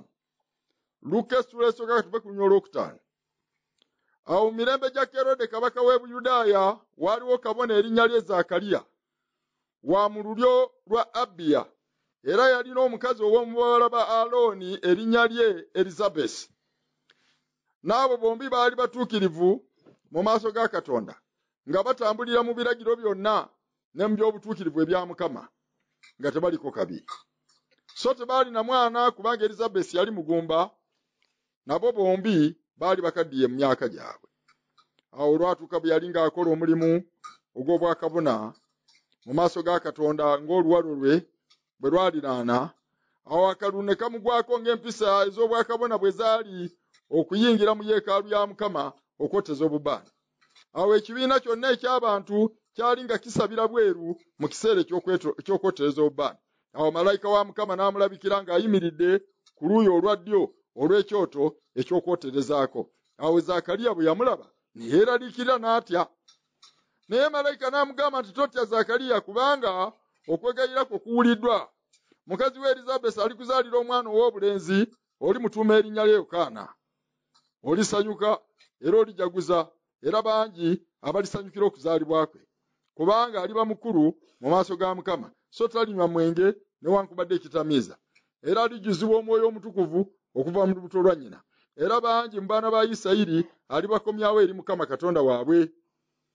Alikulemberera mu maaso ge mu mwoyo n'amaanyi g'Eriya, okukomyawo emitima gy'abajjajja eri abaana, n'abatawulira okutambuliranga mu magezi g'abatuukirivu, okutegekera Mukama abantu abaateekebwateekebwa.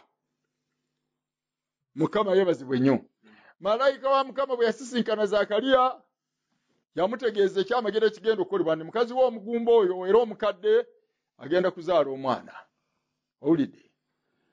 Erinnya ndowooza alyogeddwa ly'alituuma omwana oyo. Naye n'ayogera ku mwana bw'aliba. Yagamba omulenzi ono aliba mwana wa bulenzi, alijjula omwoyo omutukuvu ng'akyalina mu lubuto lwa nnyina. Naye emirimu gy'agenda okukola gye gino, agyogedde. Olw'e15, kubanga aliba mukulu mu maaso ga Mukama, so talinywa mwenge newankubadde ekitamiiza. Ono aliba muwonge wa Mukama, alijjuzibwa omwoyo omutukuvu okuva mu lubuto lwa nnyina.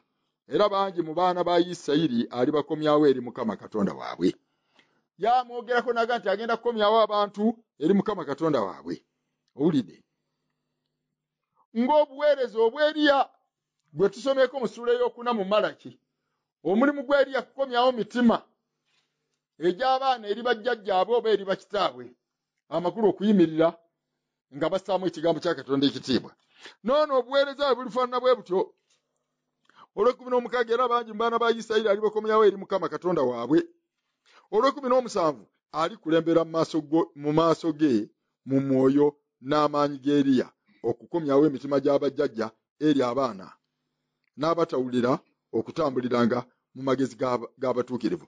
Agambye nti agenda kubeera ng'ayambadde omwoyo gw'Eriya, agenda kubeera ng'alina, owulidde, alibakulembera mu maaso ge mu mwoyo n'amaanyi g'Eriya.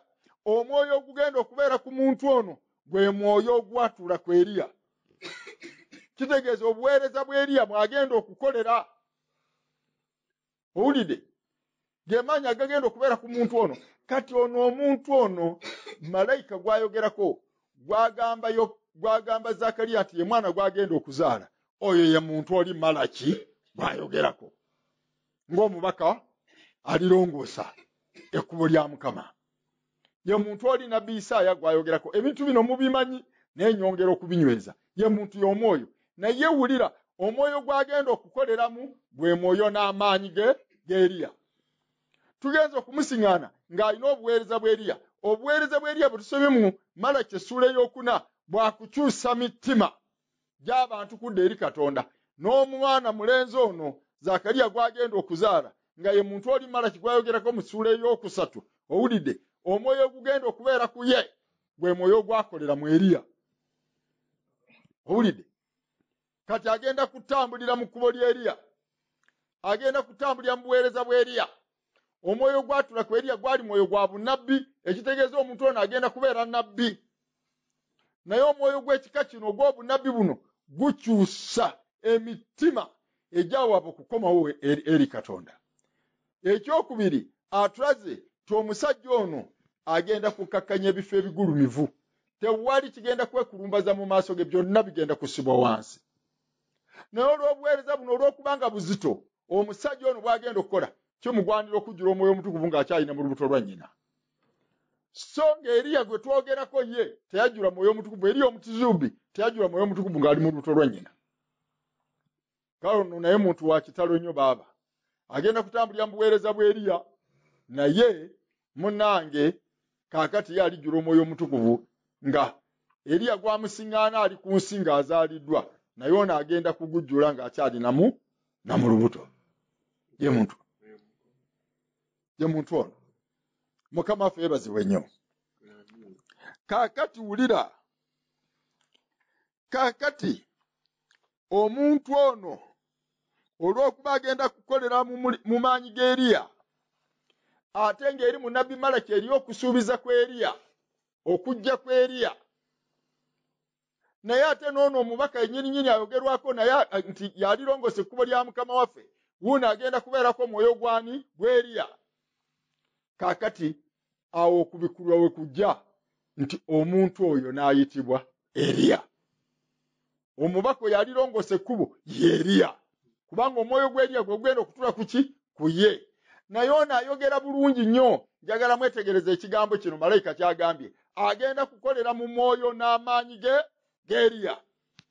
Omwoyo gw'Eriya gwe gugenda okubeera ku ye. Owulidde? Omwoyo gw'Eriya gwe gulibeera ku ye, balimuyita Eriya. Alibanga Eriya yazuukidde. Owulidde? Kaakati omuntu oyo kati erinnya tulifunye ye Yokaana. Kyava ayitibwa Eriya. Katusooke tumale okusoma mu Matayo enjiri. Bino mwabisoma dda naye mpitayo olw'ensonga. Naye njagala mwetegereze ekigambo kyagambye nti agenda kukolera mu maanyi ne mu mwoyo gw'Eriya. Omwoyo gw'Eriya gwe gugenda okukolera mu muntu ono. Gwakolerako mu Eriya, kati ate gugenda kujja gukolere mu muntu ono. Kyategeeza Matayo essula ya 11 oba ya 12. Nja kusoma mangu.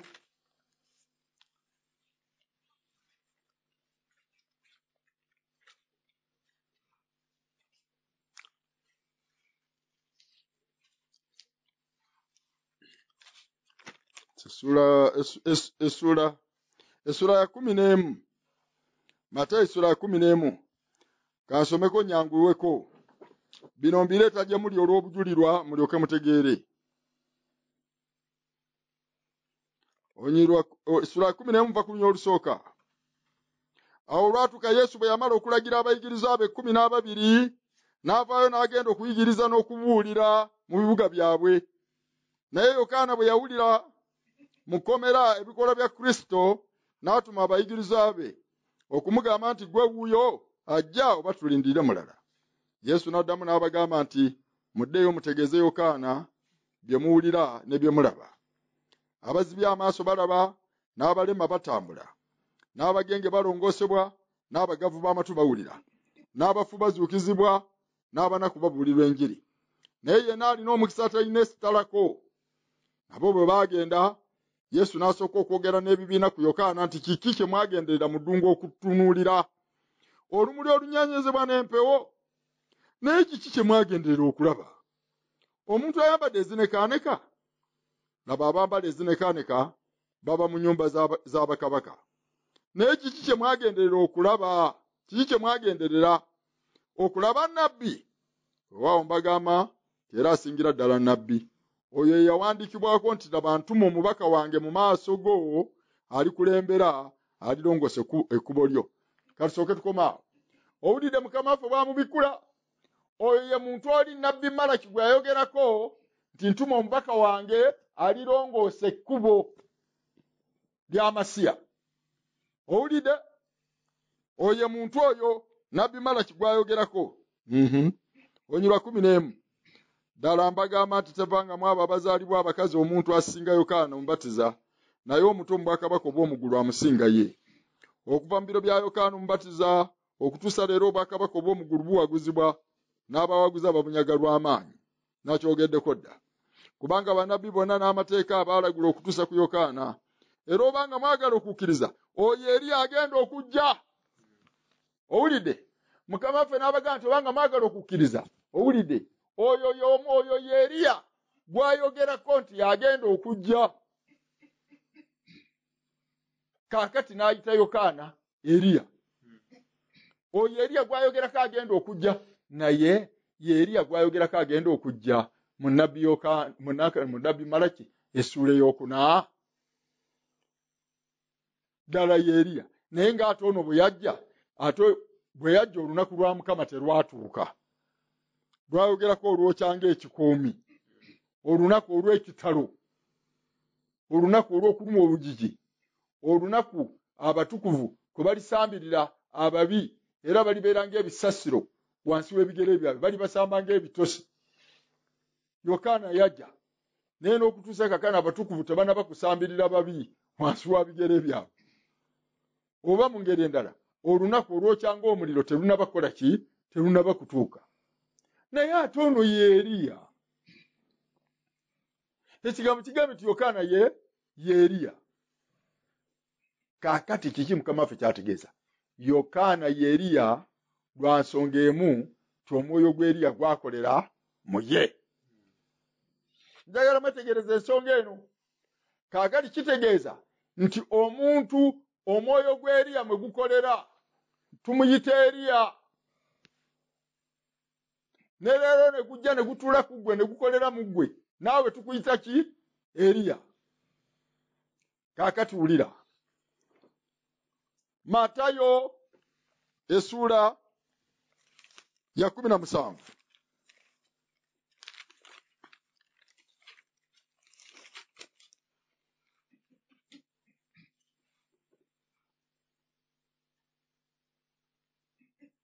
Oluganda nga tonnavaawo awo kikyayita eddungu nti lwaki ekikiri mwagenda mu ddungu okulaba kikyayita eddungu kye baagendamu okulaba. Yokaana yava mu ddungu ng'ajjudde omwoyo omutukuvu n'alyoka ajja n'ayimirira ku mugga Yoludaani n'atandika okubatiza. Kaakati kyagamba kiki kye mwali kyemwalaba? Baalaba omuntu eyava mu ddungu kubanga yali talina walala waava. Oli yafuutuka mu ddungu n'atandika okukola ki? Okwogera eby'engeri eyo. Owulidde? Kale omuntu gwe baalaba yava mu ddungu, munnaddungu. Kiki kyali agezaako okwogera? Nti omusajja ono teyava mu lubiri lwa kabaka nti obaolyawo mwagenda mulabe ng'ayambadde engoye zinekaaneka nga wa kitalo ng'afaanana atya. Naye nammwe mukimanyi bumanya butereevu nti omuntu yafuutuka mu ddungu. Kiki kye mwagenderera okulaba ku muntu eyava mu ddungu? Owulidde? Kubanga ye mu ddungu gye yaliiranga enzige n'omubisi gw'enjuki, bano tebaalinnyayo kigere. Bano bajja ku mugga Yoludaani. Naye ng'omuweereza waabwe afuutuka mu ddungu. Owulidde? Kitegeeza nti bwe yamalanga okuweereza n'addayo mu ddungu. Kubanga teyaddayo mu nnyumba ya kitaawe Zakaliya nti oba baamulabanga n'agenda. Era teyayambala ku kanzu ya bwakabona. Era ye teyalya ku mikira gya ndiga bakabona gye balya. Owulidde? Teyaddayo. Kubanga agambe nti bwe yakula, singa tusoma ebibandikwa bingi nti bwe yakula ti omwoyo omutukuvu n'amugobera mu ddungu. Kasa bwe yafuuka omulenzi lowooza myaka nga 17 bwe gityo, omwoyo omutukuvu n'amugobera mu ddungu. Tebaddayo kumulaba. Okuddayo okumulaba baamusanga ku Yoludaani ng'aleekaana. Emyaka egyo gyonna yabeeranga eyo mu ddungu. Owulidde? Kye kigambo nabbi Isaaya kyayogera nti yawulira eddoboozi nga lyogera nga liga nti mulongoose oluguudo lwa Mukama mulukoola. Yayogerera eyo mu malungu gye yali aleekaanira. Ono gye yamuwulira kyo yafuluma eri ng'omwoyo gumulalusizza. Yasibira ng'ajja aleekaana. yasibira ku Yorodani. Naye yayogeranga eddoboozi nga liringa ery'ekkondeere nga teri agamba nti saawulidde. Teyatambulira n'abuulira enjiri mu Isirayiri ng'agenda abakuŋŋaanya nti mujje. Yali ku muga Yorodani kwe yaleekaanira.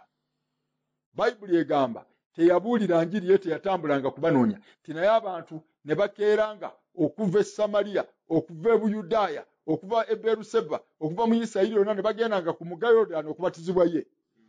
Amaanyi gaali mu ye agaakokotanga buli muntu.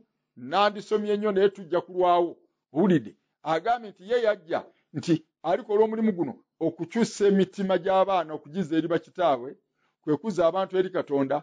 Naye nga kino agenda kukikola kwabo bokka Katonda be yateekerateekera obwakabaka. Mujja kuddayo musome eri gye ngambye mu Luka essuula ey'olubereberye we tusomye. Kyalijjula Omwoyo Omutukuvu ng'akyalina mu lubuto lwa nnyina ng'akola ku bantu abaateekebwateekera obwakabaka. Kyali bwe kiti, wulira, nga magineti bw'ogiteeka waggulu w'ekyuma, ekyuma oba ejjirita oba empiso n'esituka n'egenda yeekwata ku kyuma. Owulidde? So ng'ate magineti singa ogiteeka waggulu teyinza kukwata kintu nga kikoyini ekya siliva. Tekikwata, ekwata ayani, kyuma. Tekwata ku golodi, tekwata ku siliva, ekwata kyuma. Naye buli kuuma akali awo akali light tekagiwona bw'ogiteeka waggulu bweti. Kaakati amaanyi gaayimanga mu Yokaana ne gasika abantu abo abaateekerwateekera obwakabaka. Kyova olaba kyali kigambo kizibu Abafalisaayo okugenda okubatizibwa Yokaana. Abaana b'emisota baatuka amazzi ne bagawunyako ne bakomawo ne bagenda. Kubanga yabatega akakodyo, yagamba buli gwe mbatiza ateekwa okwatula ebibi by'abadde akola. Kati ekigambo kyali kyakuswaza abeeyita abatuukirivu ng'ate boonoonyi. Abawoza ne baatula okusobya kwabwe ng'Abafalisaayo bali awo. Omufalisaayo bw'alinnya ekigere kye mu mazzi n'agamba nti nange mbatiza, n'amugamba nti naawe yatula ebibyo. Omufalisaayo n'atya okuswala. Ye mulagirizi w'abalala ate naye agambe naye mbadde njagala muka gundi. Obulokozi bwe bwabalemera omukwatula ebibi awo we baasigalira ebweru. Abenzi n'abawoza ne baatula okusobya kwabwe n'ababatiza. Yagamba kuno kubatiza kwa boonoonyi. Mbatiza abantu abakozi b'ebibi basobole okwenenya. Abatuukirivu temulina mugabo mu mazzi gano n'abagoba. Owulidde? Kale no kaakano kyekyo. Teyalina kintu kya njawulo kye baagenda okumulabako. Kati baali banoonya ki? Okuggyako abo abaateekerwateekera obwakabaka. Abantu baasulanga emitima gibaluma. Abantu baasulanga nga balina appointment mu mutima. Enkya tulina okugenda okubatizibwa. Bo be baanoonya omubatiza si yabanoonya. Amaanyi gaali mu ye agaakuŋŋaanyiza abangi gyali ku muga Yorodani baleke bateekebweteekebwe, kubanga be bantu Mukama be yateekerateekera obwakabaka. Kale ekigambo ekyo kubanga tetunnatuuka ku nsonga yennyini. Kaakati kyembaddeko nti Mukama waffe n'alyoka agamba nti omuntu oli Nabbi Malaki gw'ayogerako ng'omubaka alitumibwa okulongoosa ekkubo lyange ye Yokaana ono. Era Yokaana oyo ye Eriya, era y'omu ayogerwako nti Eriya agenda okujja lwa nsonga ti alirabika mu maaso ga Isirayiri ng'Eriya, kubanga amaanyi g'Eriya ge galikolera mu ye. Kyenvudde mbagamba ti omwoyo gw'Eriya bwe gutuula ku ggwe tekyewuunyisa nawe bwe tukuyita ki? Eriya. Kati Yokaana omubatiza ayitibwa Eriya olw'okuba omwoyo gw'Eriya gwakolera mu ye. Gwe tuyita omwoyo gw'Eriya guli mwoyo omutukuvu, omwoyo gw'obunabbi, naye mu buweereza obw'ekigera ky'Eriya. Buno buli buweereza. Kale buli tugamba nti omwoyo gw'Eriya tuba tutegeeza obuweereza bw'Eriya. Naawe bwajja gy'oli, naawe buli mu ggwe. Bw'obanga gy'oli eyo nga tunaba kuzuula ssebo twagala tukumanye, tujja kugamba Eriya ali gye tuli, kubanga obuweereza bw'Eriya bulabikidde mu muntu oyo. Kati ndi ku mulamwa gwennyini, tuli mu Matayo essuula 17. Mwegendereze kubanga gye tugenda mu buziba mujja kutuuka okusoberwa. Olunyolo olusooka, ennaku omukaaga bwe zaayitawo, Yesu n'atwala Peetero ne Yakobo ne Yokaana muganda we n'abalinnyisa ku lusozi oluwanvu bokka. N'afuusibwa mu maaso gaabwe, amaaso ge ne gamasaamasa ng'enjuba, ebyambalo bye ne bitukula ng'omusana. Laba Musa ne Eriya ne babalabikira nga boogera naye. Peetero n'addamu n'agamba Yesu nti, Mukama wange, kirungi ffe okubeera wano. bw'oyagala n'azimba wano ensiisira 3, emu yo n'endala ya Musa n'endala ya Eriya. Bwe yali ng'akyayogera, laba ekire ekimasamasa ne kibasiikiriza. Laba eddoboozi ne liva mu kire nga ligamba nti, ono ye mwana wange gwe njagala, gwe nsanyukira ennyo, mumuwulire. Abayigiriza bwe baaliwulira ne bagwa nga beevunise ne batya nnyo. Yesu n'ajja n'abakomako n'agamba nti, muyimuke, temutya. Ne bayimusa amaaso gaabwe ne batalaba muntu wabula Yesu yekka. Kaakati ono munnaffe Matayo awo waakoma ebintu bwe yabiraba, naye Luka yalaba bingi okusingako. Kyetuva tugenda mu Luka essula ya 9. Singa tutategedde we twandisomedde ddala. Kubanga munnaffe Brian bwe yabuuza ekibuuzo, yabuuza n'agamba nti yalaba Musa ne Eriya nga boogera ne Mukama waffe. N'abuuza nti oba ekyo nakyo kyali kitegeeza ki? Nti bwe baali boogera ku by'okufa kwe. Anaayongera okutulungamya kasa naye kwali ku mukutu guno.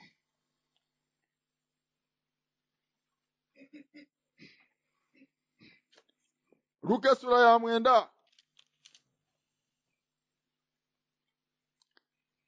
Kantandikire ku lunya olwa 32. Twongereze kubaka mbadde muwulira. Sifaayo obanga mwebase. Olunya olwa 32. Awo Peetero ne be yali nabo baali bakwatiddwa otulo. Naye bwe baatunula ne balaba ekitiibwa kye n'abantu babiri. Ndowooza katuve ku 28. Katuve ku 28 obubaka kambuddamu. Luka essula 9. Katuve ku lunya olwa 28. Kingi gy'oli?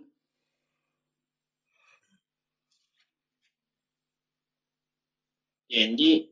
Soma olwa 28 Luka essula 9. Okirire.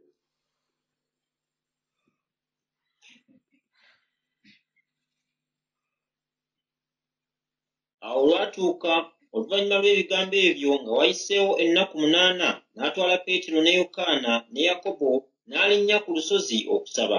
Awo bwe yali ng'asaba, ekifaananyi ky'amaaso ge ne kiba kirala, n'ekyambalo kye ne kiba kyeru nga kimasamasa. Kale laba abantu babiri ne boogera naye. Abo baali Musa ne Eriya, abaalabika nga balina ekitiibwa, ne boogera ku kufa kwe kwagenda okutuukirizibwa mu Yerusaalemi. Awo Peetero ne be yali nabo baali bakwatiddwa otulo, naye bwe baatunula ne balaba ekitiibwa kye n'abantu ababiri abayimiridde waali.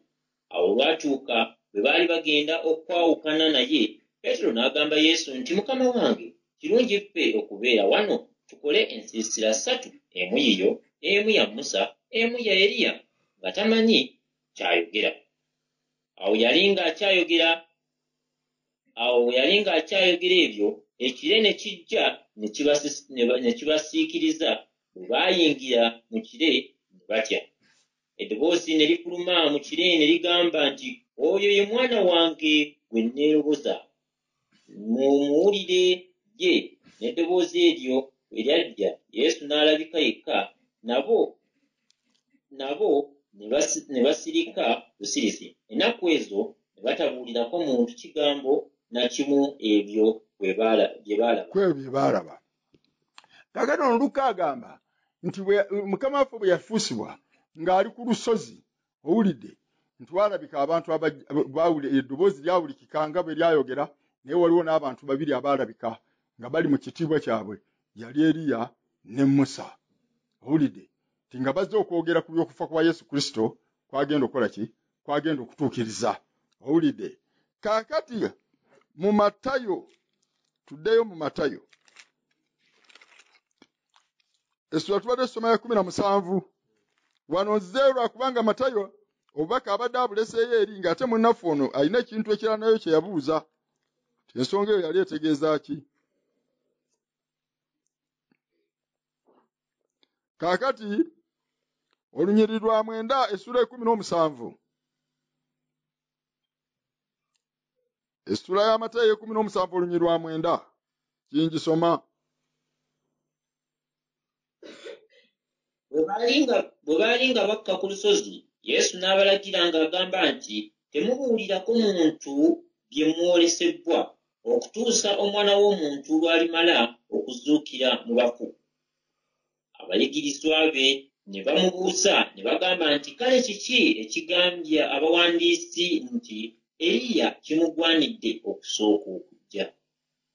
N'addamu n'agamba nti, Eriya ajja ddala alirongoosa byonna, naye mbagamba nti Eriya amaze okujja, nabo tebaamumanya, naye baamukola bwe baayagala. Bw'atyo n'Omwana w'Omuntu alibonyaabonyezebwa bo. Awo abayigirizwa ne bategeera nti yayogera nabo ku Yokaana Omubatiza. Mukama aliwe ekitiibwa. Gwekomera awo. Kaakati Luka atugambye eri gye tusoose nti abantu babiri baalabika ku lunaku olwo Mukama waffe lwe yafuusibwa mu kitiibwa eky'ekitalo. N'abasajja bano ababiri yali Musa ne Eriya. Era baali nga balina Mukama waffe nga boogera ku by'okufa Mukama waffe kwagenda okutuukiriza, okufa kwagenda okufuuka okumusalaba alokalokola ensi eno. Bwe baba bakka nga bava ku lusozi, Mukama waffe n'abakuutira ng'agamba nti temugezaako ne mubuulira ng'omuntu yenna ku bino by'omwolesebbwa. Kati bo kye bava bagamba kubanga balabye Eriya ku lusozi ne bagamba nti olwo abantu kiki ekiboogeza, kubanga kano baali bakakasizza ng'ono ye Masiya, nga ddala Yesu Kristo ono ye Masiya. Ekitegeeza yamala okujja, Masiya yajja dda. Abantu bagamba nti Masiya tajjanga kubanga Eriya yalina okusooka okujja. Kati ne bagamba nti kaakano Mukama waffe, kaakati ne Eriya buuno tumulabye, owulidde naawe ne tukulaba, ate gwe Masiya omwana wa Katonda omulamu. Kati lwaki abantu ate boogera nga bagamba nti Masiya tayinza kujja okujjako ng'Eriya amaze kujja? N'abagamba nti ekyo kye boogera kituufu. Masiya tayinza kujja okujjako ng'Eriya asoose okukola ki? Okujja. Kyo ddala kituufu kubanga nnabbi bw'ati bwe yalagula. Naye njagala okubategeeza nti Eriya yajja naye tebaamumanya, era baamukola bye baakola ki bye baayagala. Abatume ne bazibuka amaaso ne bategeera nti ayogera ku Yokaana Omubatiza ye Eriya. Kubanga nawali mu Njiri ya Matayo essula y'e11 amwogedde n'agamba nti obanga mwagala okukkiriza mukkirize, oyo ye Eriya eyasuubizibwa okujja okulongoosa ekkubo lya Katonda. Mukama yeebazibwa olw'ensonga eno. Kaakati ono ayogera ku Yokaana nti ye Eriya. Ekiyisa Yokaana Eriya kubanga omwoyo gw'Eriya gwakolera mu ye. Owulidde? Naye mu nnabbi Malaki okusuubiza ku Eriya kulabikawo kwa mirundi ebiri. Ayogera ku mubaka alirongoosa ekkubo lya Katonda, tagamba nti oyo ye Eriya. Naye bwe yajja malayika amwogerako nti wamaanyi mwagenda okukolera n'obuweereza bwagenda okuyimiriramu bwe Eriya. Owulidde? N'olw'ensonga eyo alirabika ng'Eriya atumiddwa eri ensi, era ne kibeera nti Eriya atumiddwa eri ensi. Kiki kye bategeeza Eriya okutumibwa? Kitegeeza nti omwoyo gw'Eriya gutumiddwa eri ki? Eri ensi. Era guno gulabikidde ku Yokaana. Kaakati nnabbi Mika essula ey'okuna eyogerera ku kusuubiza kw'okukomawo kw'Eriya ng'olunaku olw'enkomerero terunnaba kukola ki? Kutuuka. Kiki kyategeeza Eriya okudda? Kitegeeza era omwoyo gw'Eriya era obuweereza bw'Eriya bugenda kukomawo nate. Bukyetaagisa. Owulidde? Kale no kaakano munnaffe w'Oluganda kye yalaba, wali yalaba mu nnabbi Malaki, owulidde, Eriya omu alabika emirundi emeka? Ebiri. Kiki kyategeeza? Ti omwoyo gw'Eriya yaakulaga tigugenda kukomawo ku nsi emirundi emeka? Ebiri. Gugenda okukomawo okuteekateeka okujja kwa Mukama waffe Yesu Kristo. Era gwalabika nga gukoledde mu Yokaana Omubatiza. Guteekwa okukomawo okuteekateeka okudda kwa Mukama waffe Yesu Kristo. Mu mpulire eyo kye ŋŋamba, omwoyo gw'Eriya, obuweereza bw'Eriya bulina okujja okuteekateeka Yesu Kristo ng'ajja okulokola abantu. Bwe yali ng'ajja okulokola, omwoyo gw'Eriya kyagugwanira okujja gulongoose ekkubo. Kati bwe yamala okulokola n'addayo mu ggulu, bw'abanga agenda kukomawo ng'ebiro eby'okukomawo ekyo binaatera okutuuka, omwoyo ogwo gwennyini gulina okukola ki? Okukomawo. Era Eriya alina okukola ki? Okulabika. Kaakati ono kyavudde agamba nti bw'alaba nga alaba mu Malaki essula eyokusatu omuntu ayogerwako ng'omubaka nga nankani ngali omubaka alirongoose ekkubo lya Katonda akimanyi bulungi okusinziira mu byawandikibwa ebitukuvu. Omwami ono omwami Brian akimanyi bulungi nti oyo Yokaana omubatiza yamala okujja oleeyo ye Eriya. Naye ate bw'asoma alabawo ate okusuubiza ku Eriya okulala. Ekigambo ekyo kitegeeza ki? Era bw'agenda okukebera ng'ono Eriya bwe yajja ayogerwako nga ye Yokaana bwe yajja olunaku olukulu olwa Mukama olwakanga ekikoomi terwalabika. Mu ngeri endala omuntu yandigambye nti Yokaana ono ate alina okudda olw'olunaku olw'ekikoomi lulyoke lulabike. Naye alina okudda ye Eriya. Kyokka kyewuunyisa omubaka eyatumibwa okulongoosa ekkubo yakolera mu mwoyo gw'Eriya, n'olwekyo kyeyava ayitibwa ki? Eriya. Kaakati kitegeeza ki? Kaakati ate bw'ayogera mu ssuula ey'okuna ng'asuubiza okusuubiza kw'okulabika kw'Eriya, owulidde? Kiba kitegeeza nti obuweereza bw'Eriya bukyaliyo, tebukoma ku Yokaana oyo, bulina okudda nate. Kati kino kyekyama. Nandisomye ebyawandikibwa naye nja kubakooya. Kati muwulire ekyama kino. Omwoyo gw'Eriya gulina okukomawo ku nsi emirundi 7. Kirizagaana gye gino. Omwoyo gw'Eriya tegusookera ku Eriya. Omwoyo gw'Eriya gwasookera ku Enoka ow'omusanvu. Tumusomeko mu lubereberye. Kingi gy'oli? Olubereberye essula 5. Olubereberye essula 5.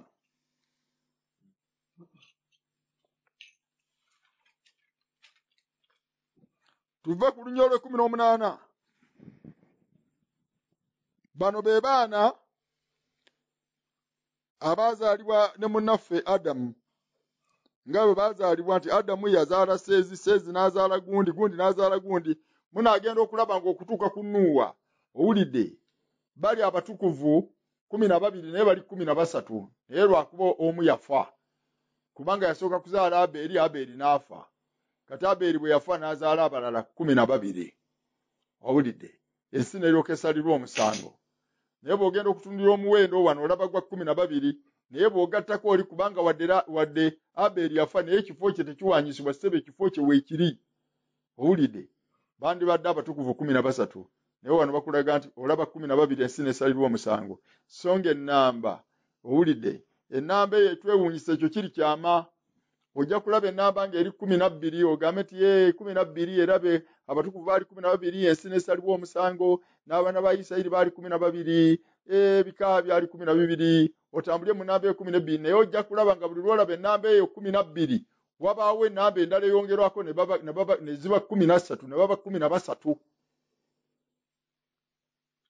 Omuwendo gw'abalamuzi baali 12 nabo abalamuzi ba Isirayiri baali 12 naye kwagenda okumaliriza nga waliwo omulala eyewaŋŋama ku bulamuzi naye n'akola omuwendo gwa 13. Awulidde, n'abatukuvu bano ab'olubereberye olaba 12 naye bw'ogattako Aberi baba 13. Kakati ennamba nejja ng'eri 13.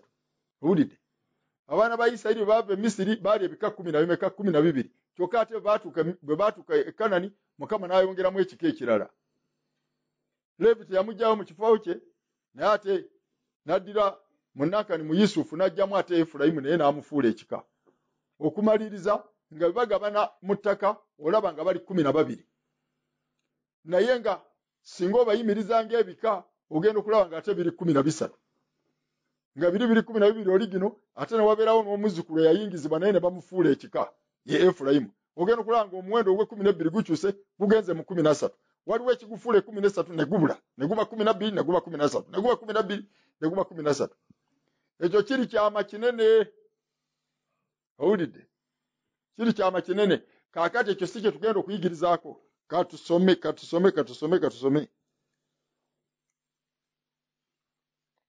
Oluyi lwa 18 mwana wange oba soma ssebo kiyingi oba ova. Naye lwe twagala lwa 21 naye va ku 18. Yaledi n'amala emyaka 162 n'azaala Enoka. Yaledi n'awangaala bwe yamala okuzaala Enoka emyaka 8, n'azaala abaana ab'obulenzi n'ab'obuwala. Ennaku zonna eza Yaledi ne ziba emyaka 962, n'afa.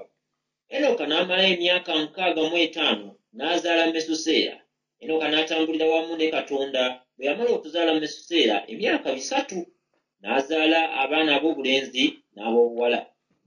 Ennaku zonna eza Enoka ne ziba emyaka 365. Enoka n'atambulira wamu ne Katonda so n'atabeerawo kubanga Katonda yamutwala. Wekomera. Mesuseera n'amala Somo olwabirimu ennyadduddemu. Enoka n'atambulira wamu ne Katonda so n'atabeerawo kubanga Katonda yamutwala. Komaawo. Enoka oyo yatambula bulungi mu maaso ga Mukama Katonda n'atalega ku kufa, teyafa. Mukama n'amutwala mu ggulu nga mulamu. Talina malaalo ku nsi. Enoka yatwalibwa mu ggulu nga mulamu. Kati mwe abamanyi mumanyi nti Eriya yekka yalinnya mu ggulu nga mulamu. Nedda ssebo kyasookera ku ki? Ku Enoka. Mabega eri omuntu eyagenda mu ggulu nga mulamu. Ensi n'ebeeraawo n'erindira omuntu omulala n'agenda mu ggulu nga mulamu. Owulidde? Ne batamulaba. Ekiseera bwe kyatuuka mu biro bya jjajjaffe Ibulayimu ne walabika omusajja, twandisomye ebyawandiikibwa bingiko naye mujja kukoowa, ne walabika omusajja baamuyitanga Merikizadeki ng'abeera Salemi. Salemi ye Yerusaalemi ekiriwo ne kaakano. Bwe tunagenda bubaka obulala mujja kumanya nga Salemi ye Moliya, gye bayita ensi Moliya, era awo we baazimba yeekaalu ya Mukama. Naye omusajja ono baamuyitanga Merikizadeki yabeeranga awo nga ye kabaka w'e Salemi, nga ye kabaka awo atuula nga kabaka, ate nga ye kabona wa Katonda ali waggulu ennyo, nga kabaka era kabona. Olabye okufaanaganako nga Mukama waffe Yesu Kristo ye kabaka w'abakabaka ate ye kabona omukulu. Owulidde? Nga bafaananya obuweereza. Musajja wattu Merikizadeki bwe munaaba mumusomyeko mu ssula y'e14 eya lubereberye, kubanga tuyituuka ekiseera ne tumusomako, era bwe munaaba nga musomyeko mu Beebulaniya essula y'omukaaga ennyiriri ezisembayo wansi awo n'essula ey'omusanvu okuva ku lunyiriri olusooka, ye Merikizadeki omwoyo ayogerwako. Omusajja ono teyawasa mukazi. Omusajja ono teyazaala baana. Omusajja ono teyalina nnyina. Omusajja ono teyalina kitaawe. Tebamanyi musajja gye yava n'ajja abatuulako nti ye kabaka era ye kabona. Talina kitaawe, talina nnyina. Teyawasa, teyazaala. Okufaanana ng'era Mukama waffe bw'ali. Omusajja ono teyafa. Talina malaalo. Naye lwali lunaku lumu Merikizadeki yavavulako Merikizadeki, bagenda okukeera enkya okunoonya Merikizadeki nga Merikizadeki taliiwo. Sensolo teyamulya. Merikizadeki n'agenda. Afaananira ddala nga Mukama waffe. Kaakati wulira.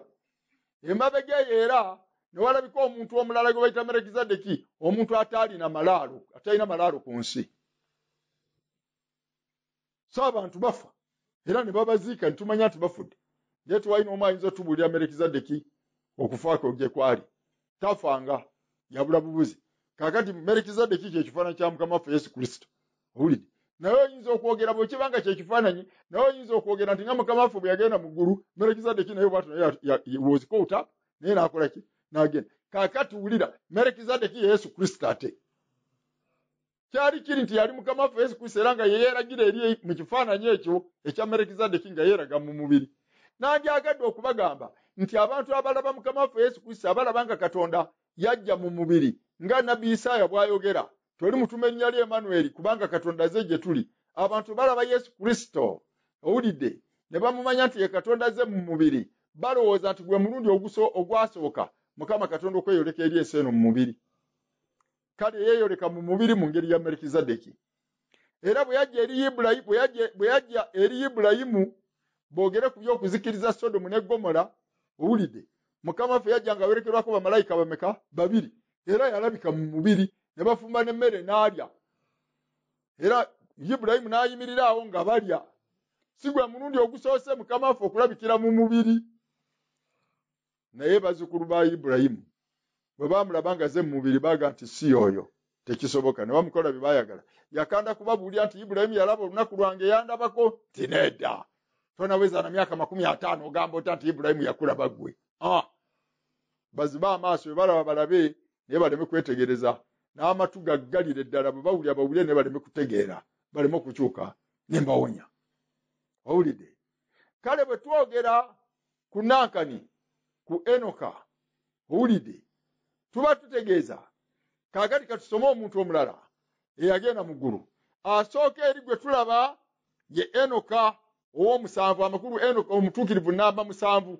Naye yandibadde wa 8 singa oba bazabeeri. Wadde mwebase nze sifuddeeyo.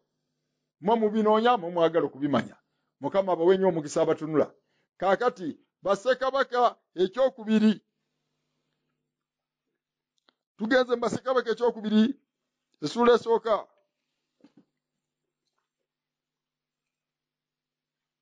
Essula 2. Bassekabaka ekyokubiri essula 2.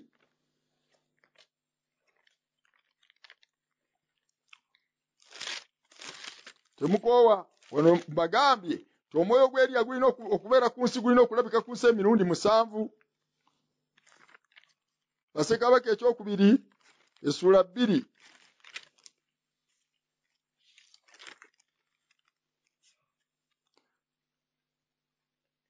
Olunya olusooka kingisoma. Awo olwatuuka Mukama bwe yayagala okulinnyisa Eriya n'embuyaga ez'omuzimu mu ggulu, Eriya n'agenda ne Erisa ng'ava e Girugaali. Awo Eriya n'agamba Erisa nti, beera wano nkwegayiridde, kubanga Mukama antumye e Beseri. Erisa n'ayogera nti, nga Mukama bw'ali omulamu n'emmeeme yo nga bw'eri ennamu, sijja kukuleka. Awo ne baserengeta ne bajja e Beseri.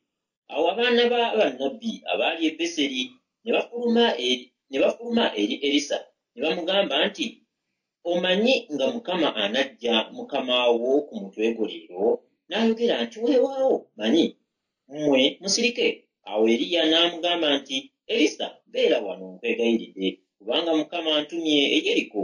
N'ayogera nti, nga Mukama bw'ali omulamu n'emmeeme eyo nga bw'eri ennamu, sijja kukuleka. Awo ne bajja e Yeriko.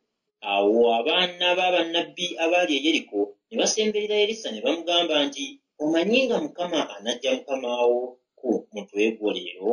N'addamu nti, weewaawo manyi, mmwe musirike. Awo Eriya n'amugamba nti, nkwegayiridde, beera wano, kubanga Mukama antumye e Yoludaani. N'ayogera nti, nga Mukama bw'ali omulamu n'emmeeme eyo nga bw'eri ennamu, sijja kukuleka. Awo abo bombi ne batambula. Awo abasajja 50 ab'oku baana ba bannabbi ne bagenda ne bayimirira okuboolekera wala nabo. Abo bombi ne bayimirira ku Yoludaani. N'addira omunagiro gwe n'aguzinga wamu, n'akuba amazzi ne gaawulibwamu eruuyi n'eruuyi, n'okuyita ne bayita bombi ku lukalu. Awo olwatuuka bwe baamala okusomoka, Eriya n'agamba Erisa nti, saba kye nnaakukolera nga sinnaba kuggyibwako. Erisa n'ayogera nti, nkwegayiridde, emigabo 2 egy'omwoyo gwo gibeere ku nze. N'ayogera nti, osabye kizibu, naye bw'onondaba bwe nnaakuggyibwako kinaaba bwe kityo gy'oli, naye bw'otondabe tekiibe bwe kityo. Awo olwatuuka nga bakyatambula nga balujja, laba ne walabika eggaali ery'omuliro n'embalaasi ez'omuliro ne zibaawula bombi. Eriya n'alinnya mu ggulu n'embuyaga ez'omuzimu. Erisa n'akiraba. Kirirako amanga katono.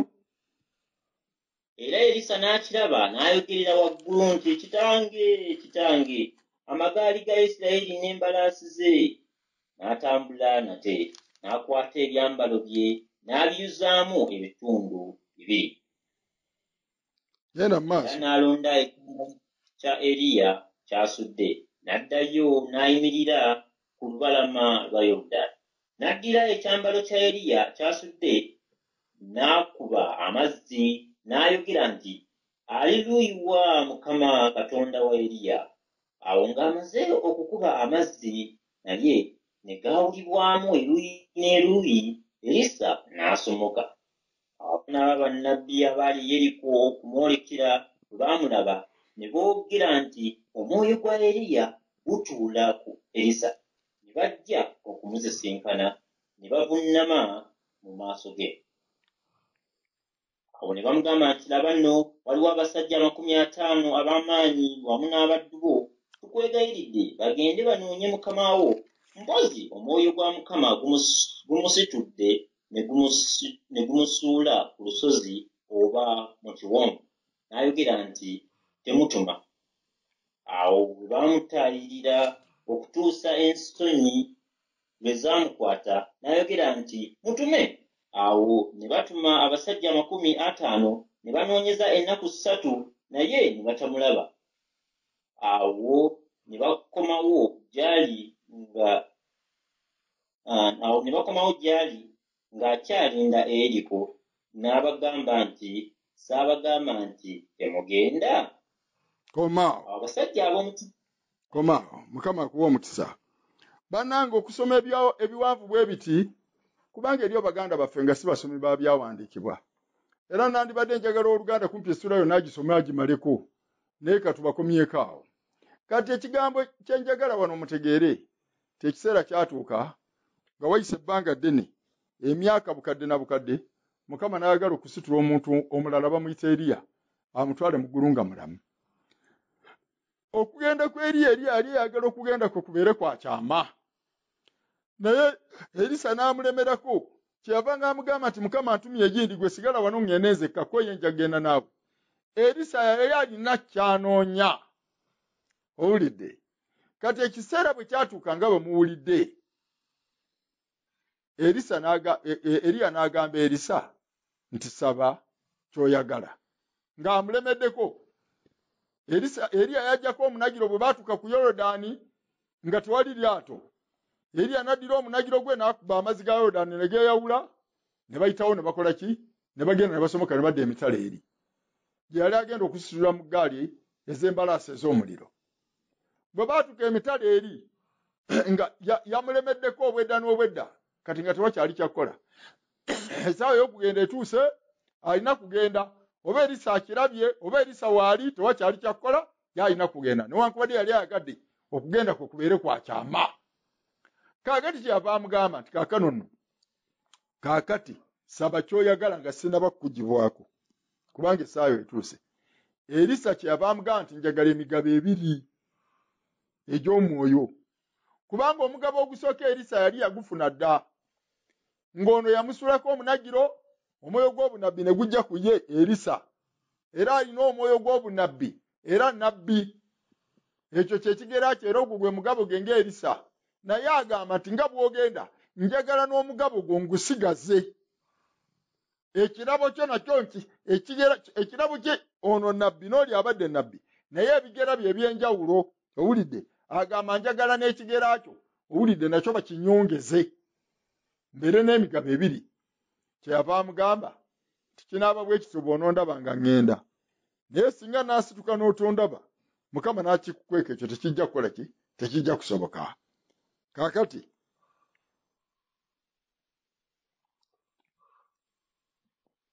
Onyula 11. Awo olwatuuka nga bakyatambula nga balojja, laba ne walabika eggaali ery'omuliro n'embalaasi ez'omuliro ne zibaawula bombi.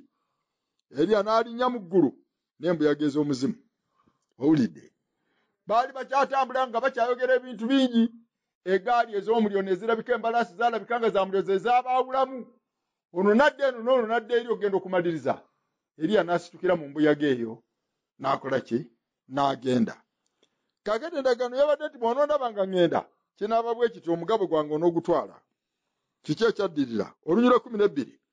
Era Erisa n'akiraba, n'ayogerera waggulu nti, kitange, kitange, amagaali ga Isirayiri n'embalaasi ze. N'atambula nate, n'akwata ebyambalo bye n'abiyuzaamu ebitundu 2. Era n'alonda n'ekyambalo ky'Eriya ky'asudde, n'addayo n'ayimirira ku lubalama lwa Yoludaani. Kati Eriya bwe yali ng'agenda mu ggulu, yasuula ekyambalo kye. yasuula omunagiro gwe yabanga nagwo. Erisa n'agulonda. Owulidde? Erisa n'alonda omunagiro n'agenda ku lubalama lwa Yoludaani. N'addira ekyambalo ky'Eriya kyasudde n'akuba amazzi. Nga bwe baakoze olubereberye, n'ayogera nti ali luyiwa Mukama Katonda w'Eriya. Awo ng'amaze okukuba amazzi naye nga gaawulibbwamu eruyi n'eruyi, Erisa n'asomoka. Bwe yakuba amazzi n'agakubako omunagiro ne gaawukanamu, n'asomoka n'alaga emitala ng'Eriya bwe yakoze n'agakuba ne gaawukanamu, n'asomoka n'adda emitala.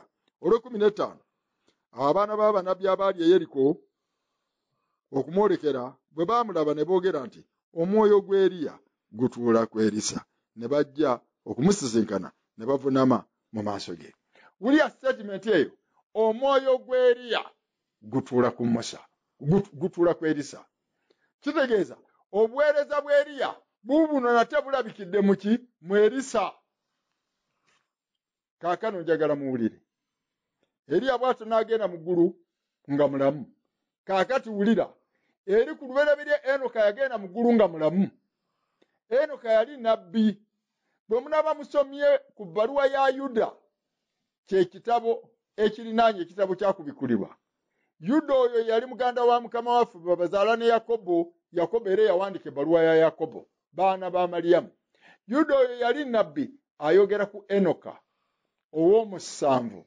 Ye Enoka gwe tusomye mu kitabo kya lubereberye amwogerako nti yali nabbi. Nti era n'ayogera n'obunabbi bwe yalagula. Omwoyo gwali ku Enoka gukakasibwa gwali gwa bunnabbi. Kaakati wulira, n'agenda mu ggulu nga mulamu. Kaakati ate tulaba ne Eriya aliko omwoyo gwa bunnabbi, ate naye asituse agenze mu ggulu nga mulamu. Kaakati tegeera kino nti ekirabo ky'Eriya kye kirabo kya Enoka. Kaakati bwe tugamba nti omwoyo gw'Eriya wandibadde ogamba nti omwoyo gwa Enoka. Kaakati no laba katwogere kino nti omwoyo gw'Eriya gwali ku Enoka. Amakulu gye gwasookera.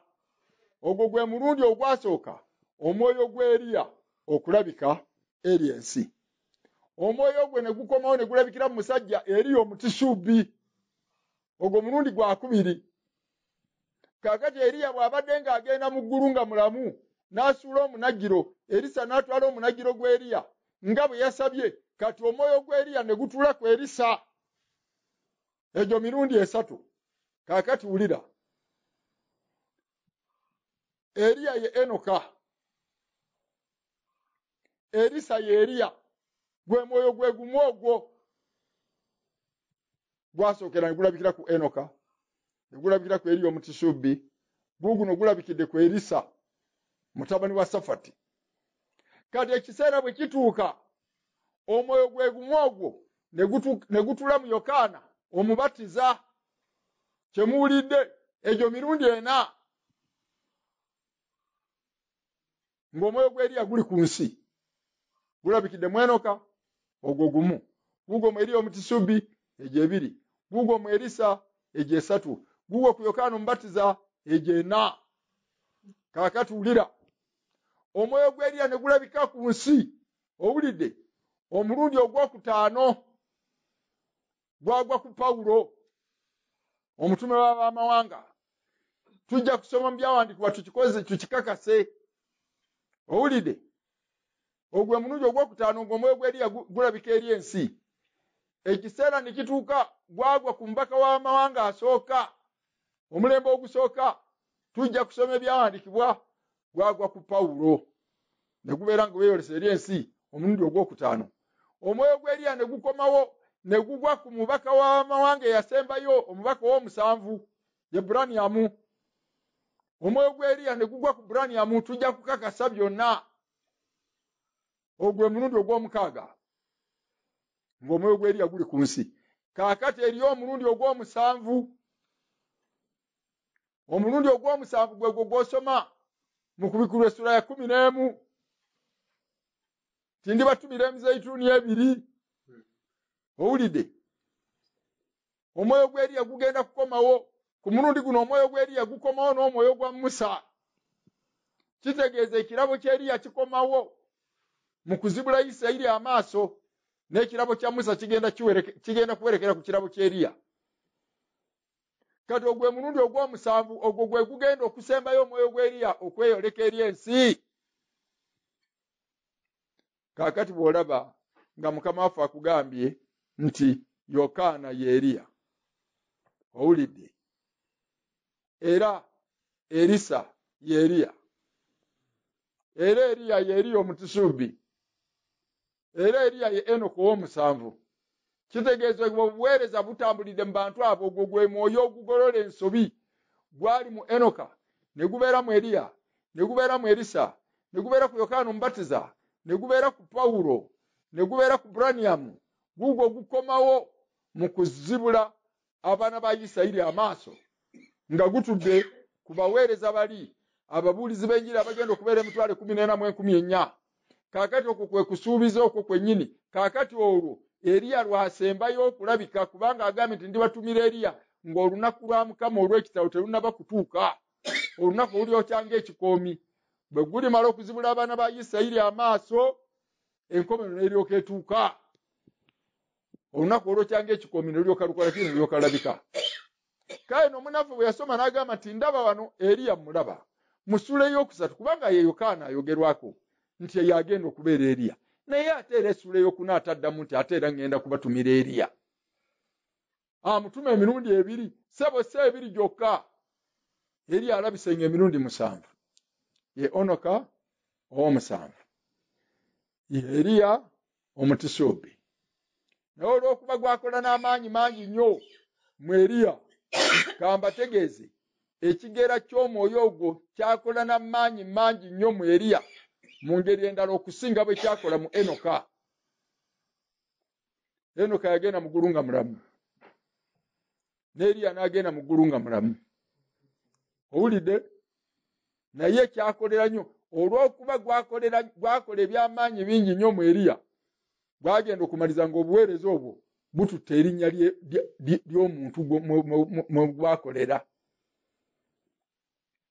Olw'okuba omwoyo gw'obunabbi ogw'ekitalo gwakolera mu Musa, owulidde, gwatwala erinnya lya Musa. Owulidde? Kyova olaba baddira amateeka ne bagayita Musa.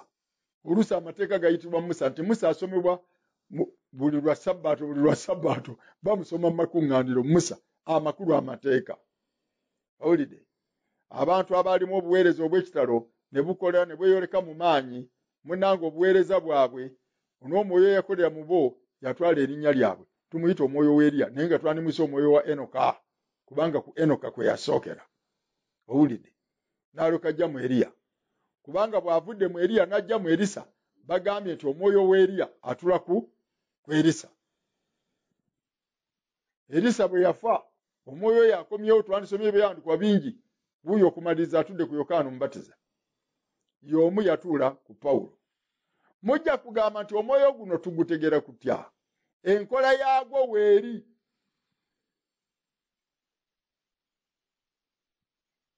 Kankuwa ekifaananyi kino olyoke weebake bulungi. Bassekabaka eky'olubereberye essuula 17.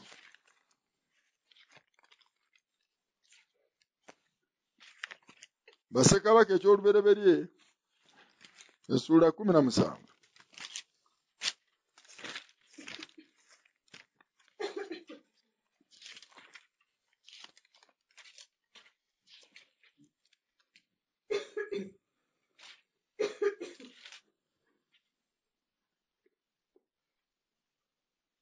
Onyirwa 17.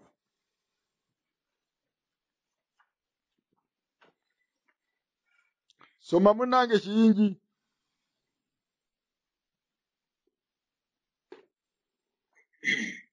Bassekabaka ekisooka sula 17, onyirwa 17. Awo olwatuuka oluvannyuma lw'ebyo, omwana w'omukazi oyo nnyini nnyumba n'alwala, n'endwadde ye n'enyiikira bw'eti, n'atabaamu nate namukka. Awo n'agamba Eriya nti, mpaayo ki eri ggwe omusajja wa Katonda? Wajja gye ndi okunjijjukiza ekibi kyange n'okutta omwana wange. n'amugamba nti mpa omwana wo, n'amuggya mu kifuba kye, n'amusitula, n'amulinnyisa mu nju gye yabeerangamu, n'amuteeka ku kitanda kye ye. N'akaabira Mukama, n'ayogera nti, ayi Mukama Katonda wange, oleese ekibi ne ku nnamwandu, ansuza ng'otta omwana we. Ne yeegolola ku mwana emirundi 3, n'akaabira Mukama, n'ayogera nti, ayi Mukama Katonda wange, nkwegayiridde obulamu bw'omwana ono bumuddemu nate. Mukama n'awulira eddoboozi lya Eriya, obulamu bw'omwana ne bumuddamu nate, n'alama. Awo Eriya n'addira omwana, n'amuserengesa ng'amuggya mu kisenge, n'amuleeta mu nnyumba, n'amuwa nnyina. Eriya n'ayogera nti, laba, omwana wo mulamu. Awo omukazi n'agamba Eriya nti, kaakano mmanyi ng'oli musajja wa Katonda, kubanga ekigambo kya Mukama mu kamwa ko ge mazima. Mukama awe ekitiibwa. Bala kisomako mu Luzungu. Omwana ono yali wa bulenzi si wa buwala. Va ku Lunyolo 17.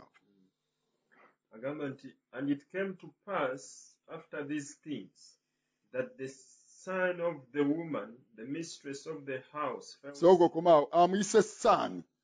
Yali mwana wa bulenzi si wa buwala. fell sick, and his sickness was so severe, and there was no breath left in him. And she said unto Elijah, what have I done with you, O you man of God? Are you come unto me to call my sin to remembrance and to slay my son? And he said unto her, give me your son. And he took him out of her bosom and carried him in a loft where he was staying, and laid him upon his own head. And he cried unto the Lord and said, O Lord God, my God, O Lord my God, have you also brought tragedy upon the widow with whom I sojourn by slaying her son? And he stretched himself upon the child 3 times and cried, and the Lord said, and he cried unto the Lord and said, O Lord my God, I pray you, let this child's soul come into him again.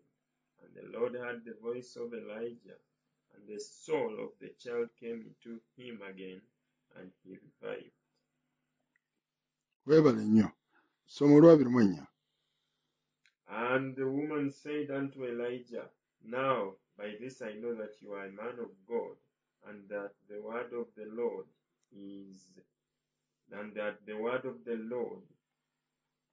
in your mouth is truth. Onyo lwa 21. Ne yeegolola ku mwana emirundi 3, n'akaabira Mukama, n'ayogera nti, ayi Mukama Katonda wange, nkwegayiridde obulamu bw'omwana ono bumuddemu nate. Mukama awe ekitiibwa. Kaakati omwoyo guno osobola okugutegeera okusinziira ku nkola yaagwo. Omusajja ono, omwana wa nnamwandu, omwana w'obulenzi bwe yafa, bwe yali agenda okumuzuukiza yeebakako mwebake, yeebaka kungulu ku mulambo n'agwegololerako, n'alyoka asaba Mukama, omwana ono n'alyoka adda ki? N'adda engulu n'abeera mulamu. Eyo y'enkola y'omwoyo ogwo. Owulidde? Kaakati Bassekabaka ekyokubiri Essuula 4 olunyiriri lwa 9. Bwe gutyo bwe gwali ku ye, bwe gwali ku Eriya, bwe gwakola bwe gutyo. Bwe gwali ku Eriya, bwe gutyo bwe gwakola. Omuntu bwe yafa, yamwebakako bwebasi, n'alyoka azuukira. Ogwo gwe mwoyo gwa Eriya, bwe gutyo bwe gwakola akabonero mu ye. Omwoyo ogwo bwe gutyo bwe gukola. Kaakati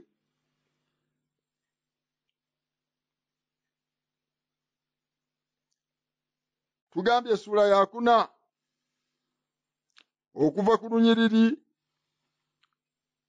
olwa 28.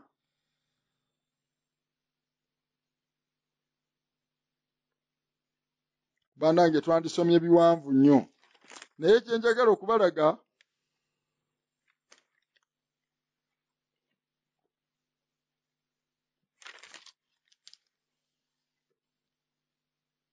kansome nga nnyanguwa katusome Bassekabaka ekyokubiri essuula yakuna kanve ku lunyira olusooka owulire wuliriza nnyo Bassekabaka ekyokubiri essuula nnya katuve ku lunyira olusooka owulire awo omukazi omu ow'omubakazi b'abaana b'abannabbi n'ayogerera waggulu eri Erisa ng'ayogera nti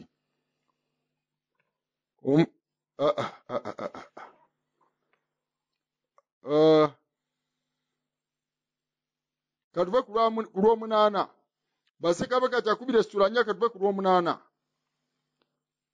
olunyira olw'omunaana awo olunaku lwali lumu Erisa n'ayita n'agenda e Sunemu eyali omukazi omukulu n'amuwaliriza okulya ku mmere awo olwatuukanga buli lwe yayitangawo n'akyamiranga omwo okulya ku mmere n'agamba bba nti laba nno ntegedde ng'ono omusajja mutukuvu wa Katonda atuyiteko buli kaseera nkwegayiridde tukookere ku kisenge tumuteekere eyo ekitanda n'emmeeza n'entebe n'ekyettabaaza awo olunaatuuka nga bw'anajjanga gye tuli anaakyamiranga omwo awo olunaku lwali lumu n'ajjayo n'akyamira mu nju n'agalamira omwo n'agamba Gekazi omuddu we nti yita omusunnamu ono ye mukazi oyo omusunnamu ly'eggwanga lye awo bwe yamuyita n'ayimirira mu maaso ge n'amugamba nti mugambe nno nti laba watujjanjaba okujjanjaba okwenkana awo kiki ekinaaba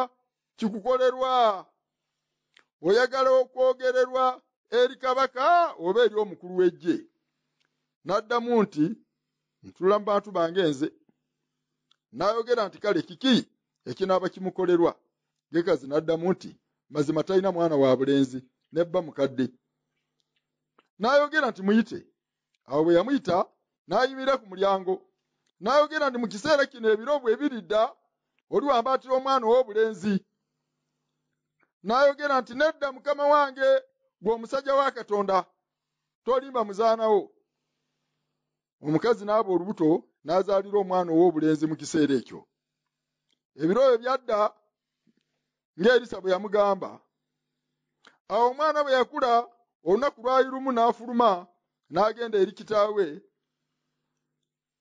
eri abakunguzi n'agamba kitaawe nti omutwe gwange n'agamba omuddu we nti musitule omutwala eri nnyina awo bwe yamutwala n'amutuusa eri nnyina n'atuula ku maviivi ge okutuusa ettuntu n'alyoka afa n'alinnya n'amugalamiza ku kitanda ky'omusajja wa Katonda n'amuggalira oluggi n'afuluma n'ayita bba n'ayogera nti nkwegayiridde mpeereze omu ku baddu n'emu ku ndogoyi ngende embira eri omusajja wa Katonda nkomewo n'ayogera nti kiki ekikwagazizza okugenda gy'ali leero si lunaku lwa mwezi ogwakaboneka so si sabbiiti n'ayogera nti mirembe awo n'atandika endogoyi n'agamba omuddu we nti goba otambule totta ku bigere wabula nga nkugambye awo n'agenda n'atuuka eri omusajja wa Katonda ku lusozi Kalumeeri awo olwatuuka omusajja wa Katonda bwe yamulengera ng'akyali wala n'agamba Gekazi omuddu we nti laba omusunnamu wuuyo nkwegayiridde dduka nno mbiro omusisinkane omugambe nti oli bulungi bala ali bulungi omwana ali bulungi n'addamu nti bulungi awo bwe yatuuka eri omusajja wa Katonda ku lusozi n'amukwata ku bigere Gekazi n'asembera okumusindika naye omusajja wa Katonda n'ayogera nti muleke kubanga emmeeme ye enyiikadde munda mu ye era Mukama akinkisizza so tambuulidde awo n'ayogera nti nayagala omwana ow'obulenzi eri mukama wange saayogera nti tonnimba awo n'agamba Gekazi nti weesibe ekimyu oddire omuggo gwange mu mukono gwo ogende bw'onoosanga omuntu yenna tomulamusa era omuntu yenna bw'anaakulamusa tomuddamu oteeke omuggo gwange ku maaso g'omwana nnyina w'omwana n'ayogera nti nga Mukama bw'ali omulamu n'emmeeme eyo nga bw'eri ennamu sijja kukuleka n'agolokoka n'amugoberera awo Gekazi n'ayitamu n'abakulembera n'ateeka omuggo ku maaso g'omwana naye ne wataba ddoboozi newakubadde okuwulira. Kyava akomawo okubusisinkana n'amubuulira nti omwana tazuukuse. Awo Erisa bwe yayingira mu nnyumba laba omwana ng'afudde era ng'agalamidde ku kitanda kye. Awo n'ayingira ne yeggalira naye bombi n'asaba Mukama. N'alinnya n'agalamira ku mwana. Olwasatu mu ennya n'alinnya n'agalamira ku mwana. Erisa naye bw'atyo bwe yakola ne yeebaka ku mulambo. N'alinnya n'agalamira ku mwana n'ateeka akamwa ke ku kamwa ke n'amaaso ge ku maaso ge n'emikono gye ku mikono gye ne yeegoyolera ku ye. Omubiri gw'omwana ne gubuguma. Awo n'akomawo n'atambula mu nnyumba omulundi ogumu eruuyi n'omulundi ogumu eruuyi n'alinnya ne yeegololera ku ye ogwo mulundi gwakubiri. Omwana n'ayisimula emirundi 7. Omwana n'azibula amaaso n'ayita Gekazi n'ayogera nti muyite omusunnamu oyo. Awo n'amuyita. Awo ng'ayingidde gy'ali n'ayogera nti situla omwana wo. Awo n'ayingira n'avuunama ku bigere bye n'akutama wansi n'asitula omwana we n'afuluma. Awo Erisa n'ajja nate e Girugaali. Katukomaawo. Olwasatu mu 7. Awo n'ayingira n'avuunama ku bigere bye n'akutama wansi n'asitula omwana we n'afuluma. Omwoyo gw'Eriya bwe gwali ku Erisa, laba enkola y'emu eyo. Abafu abafa babeebakako bwebasi ne balyoka babazuukiza.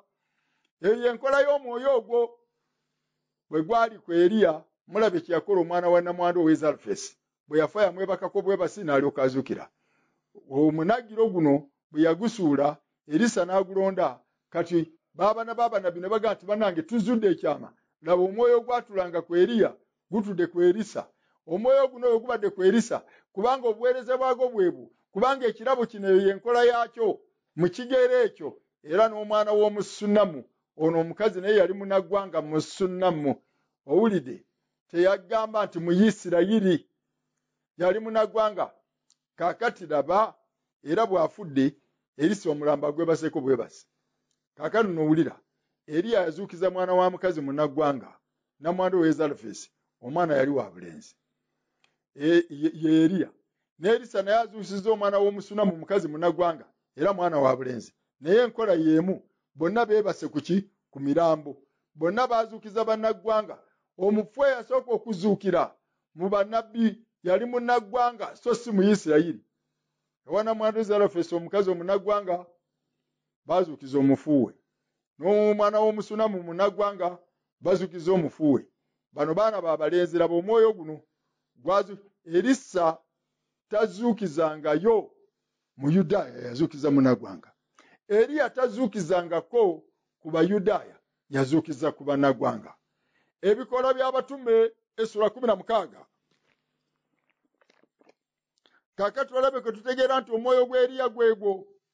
Laba enkola yaagwo nga bwe gwakola mu Eriya bwe gukoze mu Erisa. Ebikola by'abatume essula 16. Kingi gy'oli. Ebikola by'abatume essula 16.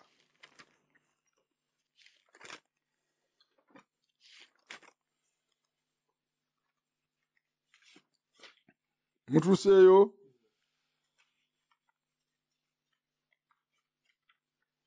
Olunyiriri mwalulabye ddaawo.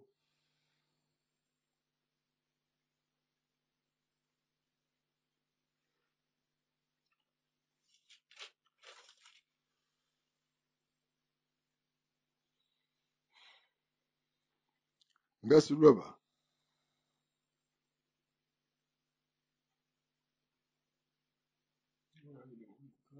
Olunyiriri 26.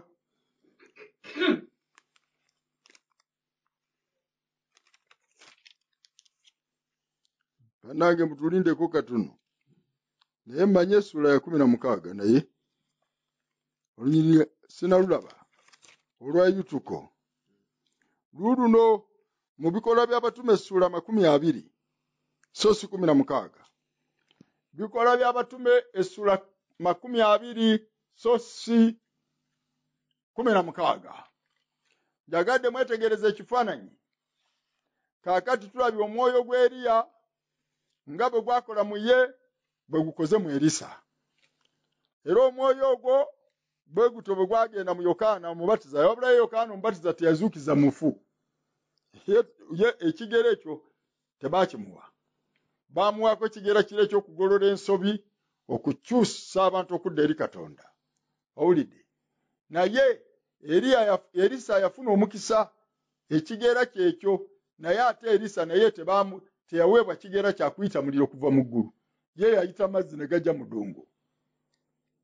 Eyo enkola y'omwoyo ogwo abafu babeebakako bwe basi. Bikola by'Obutume kingi. Soma Olunyiriri lwa 7 essula ya 20. Awo ku lunaku olw'olubereberye mu Ssabbiiti bwe twakuŋŋaana okumenya emigaati, Pawulo n'anyumya nabo ng'ayagala okusitula enkya, n'alwawo mu kwogera okutuusa etumbi. Ne wabaawo ettabaaza nnyingi mu kisenge ekya waggulu mwe twakuŋŋaanira. Omulenzi erinnya lye Yutuko n'atuula mu ddirisa, n'akwatibwa otulo tungi. Awo Pawulo bwe yalwawo ng'akyanyumya ng'akwatiddwa otulo tungi, n'ava mu ncu ey'okusatu n'agwa n'alondebwa ng'afudde. Pawulo n'akka n'amugwako n'amuwambatira n'agamba nti, temukuba biwoobe, obulamu bwe mwe buli munda. N'alinnya n'amenya omugaati n'alyako n'alwawo ng'akyanyumya okutuusa enkya, n'alyoka avaayo. Ne baleeta omulenzi nga mulamu ne basanyuka. Weekomeraawo sebo soma. Agambe nti n'agwa ku mwana n'amuwambatira sebo omukulu. Soma essula ya 20. Yaddira omwana n'amuteeka mu kifuba kye, era naye yamugwako bugwi. Olunyiriri olw'omusanvu.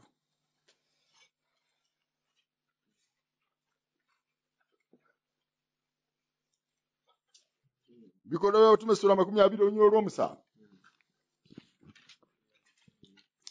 Ono mutume Pawulo mbagambye nti ogwo gwe mulundi ogwokutaano omwoyo gw'Eriya nga gulabika. Kaakano guguno gulabikidde ku Pawulo, ebikola byebyo. Soma olunyiriri olw'omusanvu. Osomerako waggulu kubanga sirowooza recording ejja kuba wansi. Olunyiriri olw'omusanvu. And upon the first day of the week, when the disciples came together to break bread, Paul preached unto them, ready to depart on the next day, and continued his speech until midnight. And there were many lights in the upper chamber where they were gathered together. And there sat in a window a certain young man named Eutychus, being fallen into a deep sleep, and Paul was long preaching. He sank down with sleep and fell down from the third loft and was taken up dead. And Paul went down and fell upon him, and embracing him said, Trouble not yourselves, for his life is in him. When therefore was come up again and had broken bread, when they were therefore was come up again and had broken bread and eaten and talked a long while, even till break of the day, so he departed. And they brought the young man alive, and were not a little comforted. Weekomeraawo. Olunyiriri lwa 10 Pawulo n'akka n'amugwako. He fell upon him. N'agamba nti, and embraced him. Pawulo n'akka n'amugwako n'amuwambatira. N'agamba temukuba biwoobe, obulamu bwe mwe buli munda. Owulidde? Mu nkola ennyininyini ey'Eriya, n'ono naye yali mwana wa bulenzi. Laba Pawulo engeri gye yamuzuukiza. Yamugwako era naye n'amwebakako. N'amuteeka mu kifuba kye. Oluvannyuma ne basitula omufu, n'agamba nti mumutwale. Ne bamusitula ne bamutwala mu kisenge eri. Ng'amaze okukola ekyo, ye n'agenda mu maaso n'abuulira ekigambo. Obudde bwagenda okukyanga omuvubuka azuukidde. Owulidde? Eyo yenkola. N'ono yali mwana wa bulenzi era munnaggwanga. Owulidde? Kaakati kyenvudde kugamba nti ekika ky'omwoyo guno ky'oba olaba ow'oluganda ono yali nabbi. era yakola ebintu bingi Pawulo, naye omwoyo ogwali ku Oluganda ono gwali mwoyo gw'Eriya. Enkola yaagwo yeezuuse. Eyo si engeri Peetero gye yazuukizamu Tabisa.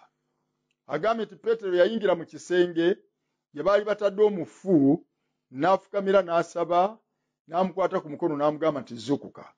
Bw'atyo bwe yamuzuukiza. Owulidde? Era y'engeri gye baazuukizanga abafu, ne Mukama waffe y'engeri gye yazuukiza abafu. Mukama waffe teyeebakako ku mufu n'omu. Naye omwoyo gw'Eriya omufu weebakako mwebake. Kaakati omwoyo guno gwalabikira ku Pawulo, laba ekikola naye kyakoze. Owulidde? Banne si bwe baazuukiza bwe bati abafu. Kambuze Oluganda balaki. Rigoswos yazuukiza abafu. Naye nabo yeebakangako beebake. Tosomangako we yazuukiza ku mufu. Okay. Tebyabakako. Kati akabonero kalabika ne Pawulo era nga kakoleddwa ku mwana wa bulenzi. Laba ow'Eriya gwe yazuukiza yali mulenzi, yamwebakako bwebasi. Ow'Erisa yali mulenzi, yamwebakako bwebasi. Ate nga bazadde baabwe bannaggwanga. Ne Pawulo wuuno gwazuukiza Yutuko, naye mulenzi munnaggwanga, naye yeebaseko bwebasi. Bwe munaasoma ebitabo bya Braniamu mujja kusiŋŋaana Braniamu naye yazuukiza omusajja eyali afudde, era naye omulambo gwe yeebakako mwebake. Owulidde? Omulambo gwe yeebakako mwebake. Ye mubaka w'amawanga asembayo. Kubanga kakano laba, eyatandika omulembe gw'abamawanga ogw'olubereberye yaliko omwoyo gw'obunabbi, ow'Oluganda Pawulo. Newankubadde omwoyo w'empologoma, obuyinza n'amaanyi bye byakolera mu ye, naye empungu yalimu mu background. Yalagula ebintu bingi era ebituukiridde n'ebikyatuukirira ku mirembe gyaffe. Owulidde? Bwe yali azuukiza omufu yeebakako mwebake. Mbagambe musome ebitabo bya Braniamu mujja kulaba Braniamu naye yazuukiza omufu nga yeebaseko kimwebake. Ate Braniamu naye bwe yali ng'abatiza omuntu ow'e17 mu bantu be yali yakabuulira b'enjiri abaali bakkiriza ekigambo, oyo yali awezezza omuwendo ogw'e17, yali abatiza ku muggo hiyo. Owulidde? Bakugamba obujulizi we buli butereevu ti omuliro ne gulabika akasaala ak'omuliro nga kavudde waggulu mu kire, omuliro ne gwaka ku mutwe gwe, ekitangaala kyasonga ku mutwe gwe. Eddoboozi ne lyogera waggulu mu kire nga ligamba ti nga Yokaana Omubatiza bwe yatumibwa okuteekateeka okujja kw'omwana wange Yesu Kristo, naawe otumiddwa okuteekateeka okukomawo kwe. Owulidde? Olaba nga naye kumpi bamuteeka mu buweereza ng'obwa Yokaana, ng'ate obuweereza bwa Yokaana bwali bw'Eriya. Owulidde? Kigenda okuzuuka ng'omusajja omwoyo gukoledde mu ye n'enkola y'emirimu, mwoyo gwa bunnabbi ate gukoze emirimu mu nkola y'Eriya. Kyava kugamba nti omwoyo gw'Eriya gwennyini ogugolola ensobi era gwe gwatula ku ki? Ku mutume w'abamawanga eyasembayo, ng'era bwe gwatuula ku mutume w'abamawanga eyasooka.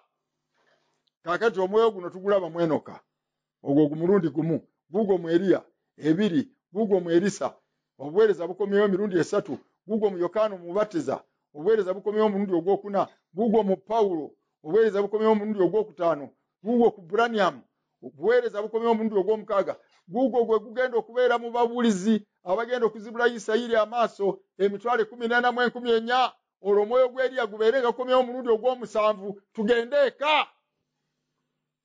Ekyo ekigambo kye nabagambye nti gulina okudda okweyoleka eri ensi emirundi 7 gyegyo, ate ekyo kituufu kubanga ogwo gwe muwendo ogw'okutuukirira kw'obwakatonda. Completion. N'atonda ensi mu nnaku 6, olw'omusanvu n'awummula. Enamba 7 etegeeza completion, okumaliriza omulimu. Kale gulina okukomawo. Omulundi gwe tugulinda okudda gwe mulundi ogusembayo. Naye eraba ekyama kino lwakuba banange simanyi kyenyinza kola. Nandisomye ebyawandiikibwa bingi. Mulabe ekyama kino. Eri ono yafuluma mu baamawanga e Sidoni ewa nnamwandu Ezalufesi ng'abulidde munnaggwanga enjiri amukozeko ekyamagero omwana w'amuzuukizizza. Omwana ono bwe yazuukuka omukazi yalokoka bulokose. Omukazi agambye nti kati ntegedde ddala nti oli musajja wa Katonda n'ekigambo ekiri mu kamwa ko ge mazima. Owulidde? Bwe yava eno eri abaamawanga nga amaze okukola amagero ag'engeri eyo, n'alyoka agenda n'addayo mu Isirayiri, n'agenda asala ssaddaaka ku lusozi Kalumeeri, n'akyusa abaana ba Isirayiri bonna olw'omuliro ogwava mu ggulu ne gwokya ssaddaaka ye nga bwe musomawo. Owulidde? Nga bwe musoma mu ssuula ey'ekumi ndowooza n'8 oba 18. nga bwe yakola saddaaka eyo. Yava eno yafuutuka eno waffe mu baamawanga ng'amaze okuzuukiza abafu, n'alyoka afuutuka olwatuka mu Isirayiri n'asala saddaaka. Saddaaka gye yasala omuliro ne guva mu ggulu ne gugyokya, n'akyusa abaana ba Isirayiri okuddayo mu kukkiriza kw'abajjajjaabwe. Ne bagamba nti Katonda wa Eriya ye Katonda ddala. Ne bakyuka ne bava mu mizimu gya Yezeberi ne basinza Katonda omulamu ne bazibuka amaaso. Yafuutuka eno mu baamawanga. Kaakano mulabe, omwoyo gwa Eriya gusembyeyo okulabikako mu baamawanga mu Buranihamu. Naye ate kaakano tulaba mu kuzibula kwa Isirayiri amaaso, omwoyo ogwo gugenda kulabika. Ekitegeeza guva eno nga Eriya bwe yava mu baamawanga n'alyoka agenda azibula Abayisirayiri amaaso, era omwoyo gwe gumu bwe gugenda okuva eno mu baamawanga gye gwasemba okweyolekera gugende mu Isirayiri gubazibula amaaso. Ekyo nakyo kiri kyama okwekutukirira kw'ebyo. Owulidde, kaakati munnaffe Brian, Eriya gw'olaba mu Nankani mu ssuula ey'okusatu ye Yokaana. Yayitibwa Eriya, ye mubaka eyalongoosa ekkubo lya Mukama waffe. Ekyamuyisa Eriya, omwoyo gwa Eriya gwatula ku ye. Owulidde, omwoyo guno bwe gujja nguze eri gundi tumuyita Eriya. Olabye abaana b'abanabi bagamba nti omwoyo gwa Eriya gutuula ku Erisa. Omwoyo gwa Eriya guguno kati guli ku Erisa. Kaakati oyinza okuddira Erisa n'omuyita Eriya. Singa tubadde tusobola okusoma ebyawandiikibwa bino, wandirabye nga Erisa teyali muntu wa muzannyo naye, kubanga Erisa bwe yafa ne bamuziika. Naye oluvannyuma bwe baaleeta omufu omulala okumuziika mu kitundu kye kimu awo, eggye ly'abamawanga ne lizingiza Abayisirayiri bwe baali nga bagenda okuziika. Bonna ne badduka ne basaasaana. Kye baakola ne baddira omulambo ne bagusuula ku ntaana eyali awo, kozi bagusudde ku ntaana y'Erisa. Omulambo we baagusuula ku magumba g'Erisa, omuntu yazuukira buzuukizi.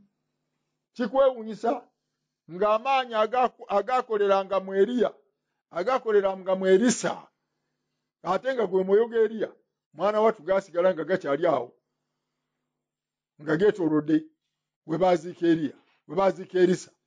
Omufu bwe baamusuulawo yazuukira buzuukizi. Owulidde? Kale olaba ebintu byabwe bya njawulo. Kale omwoyo guno gwa njawulo. Ne ku lunaku lwe batta owooluganda Pawulo, ebyafaayo byogera nti baamutemako omutwe wali ku kasozi e Roma, waalokoka abantu 3,000.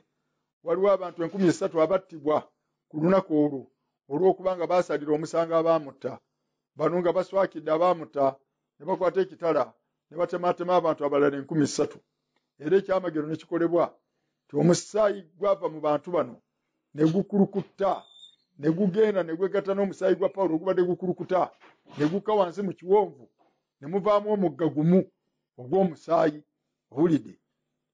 Nti ekitegeeza nti 3,000 zino baagattibwa wamu ne Pawulo. Ebyamagero eby'engeri ng'eyo ne bibeerawo. Kale no ssebo nyabo, ekigambo munnaffe kye walaba Brian kituufu. Awo Eriya alabika emirundi ebiri. Olaba Eriya nga Yokaana gw'ojja okulaba, naye kyali kitegeeza nti omwoyo gwa Eriya guliddayo ne gulabika nate ng'olunaku lwa Mukama waffe olukulu terunaba kukola ki? Terunaba kutuuka. Owulidde? Kyova olaba tulaba Eriya eri mu lubereberye, ate tugenda kulaba n'Eriya mu kubikulirwa. Tulaba Eriya mu kitabo ky'olubereberye nga ye Enoka ow'omusanvu, ate omwoyo gwe gumu tugulaba mu kubikulirwa essula 11 ku nkomerero y'emirembe. Obuweereza buno bukulu era bwa kitalo. Omwoyo ogwo bwe gubeera ku muntu, enkola y'emirimu yokka ogitunulira n'olaba nti gwe mwoyo guno. Oluusi n'ennyambala. Owulidde? Era abantu bano tebawasa bakazi. Bwe bawasa abakazi naye bakyayibwa abaki? Abakazi babakyawa kubanga babasalira omusango nga babayigiriza okubazza mu kifo kyabwe Mukama mwe yabateeka, mwe bateekwa okubeera ng'abakyala, baloke bayoba okulungamya kwa Mukama Katonda waabwe, saddaaka yaabwe naye eryoke ekkirizibwe nga nnongoofu mu maaso ga Mukama. Kale abasajja abooluganda, nja kukomawo mu kigambo ekyo, naye kuliko ekitundu ekisigaddeko. Owooluganda Brian kye yabuuza kyali kitegeeza ki Eriya ne Musa okulabika ku lusozi wali? Kaakano wulira, Eriya yalabikira ddala. Owulidde? tebalaba muzimu gw'Eriya ati omuzimu gw'Eriya gwajja yali Eriya yennyini yajja n'ayogera ne mukama waffe kubanga teyafa yatwalibwa mu ggulu nga mulamu kati yali Eriya yennyini. Ekyama ekirala ekiriwo baalaba ne Musa tebalaba muzimu gwa Musa baalabira ddala Musa nga mulamu ekikakasa nti ne Musa yafa n'azuukira kubanga Musa yali azannya namba ya mukama waffe. Musa yali ng'ayimiridde mu kifo kya mukama waffe mu ndagaano enkadde. Yalokola eggwanga lya Isirayiri okuva e Misiri nga mukama bw'alokola amawanga gonna okuva mu bibi by'ensi. Yakola amagero n'obubonero agatalabwanga nga mukama waffe bwe yakola. Yazaalibwa mu biro eby'okutta abaana ab'obulenzi ab'Abayudaaya e Misiri ne mukama waffe bwe yazaalibwa ne bayigganya abaana ab'obulenzi ne babatta. Owulidde Musa kifaananyi kya Kristo. Kaakati obanga yali azanya buweereza bwa Kristo ng'alaga the smallest or the simplest model of the salvation of mankind n'afaanana Kristo mu byonna kaakati kyamugwanira naye okufa era nga bolaba Kristo bwe yafa n'obanga Kristo yafa n'azuukira nga yayita buyisi mu kikolwa ekyokufa n'amala n'adda engulu ne Musa bw'atyo. Njagala okitegeere bulungi ti ne Musa naye ojja kuŋŋamba nti baakiwandiikawa. Mukama yagamba Musa ave wakati agende afiire ku lusozi Nebu nga tewali muntu n'omu ku bano ng'omujulirwa. So nga Eriyazaali bwe yali ng'afa munaffe Musa yaliyo, manya Alooni bwe yali ng'afa Musa yaliyo, ne Eriyazaali yaliwo, ne Joswa yaliwo, ne bamuziikira eyo ku lusozi. Naye Musa bw'atuuka okufa Mukama tegambangako nti Joswa werekera ku Musa ogenda obeera omujulirwa. Yagamba aa oyo alina kufiira mu maaso gange mmwe nga temuliiwo. Ekyo kyali kyama. Ekirala mbu n'afa nti Mukama n'amuziika eyo ye. Kiki lwaki yafa ate omulambo ne gubeeraawo nga gukuumwa malayika nga Yuda bw'ayogera mu bbaluwa ye nti Setaani kyeyava ajja ng'asoobasooba bba omulambo ogwo. Owulire kiba kitegeeza nti Musa bwe yafa naye yamala ennaku 3 nga tanaziikibwa ng'ali awo. Ndowooza Setaani kwe kufuna omukisa asobesobe okubba omulambo guno ate oba gwali mu ntaana yagusimayo busimi. Naye laba ne malayika n'ateekebwa okukuuma omulambo gwa Musa kubanga ono yali atuukiriza bubonero bwa mukama waffe Yesu Kristo.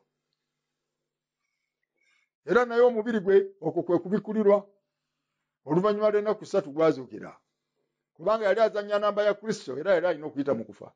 Mukama kyava kyesigaliza ng'ekyama n'atakkiriza muntu n'omu okubeerawo ng'omujulirwa ng'alaba ebyokufa kwa Musa. Ebyokufa kwa Musa Mukama yabyekolerako yekka kubanga kyali kyama.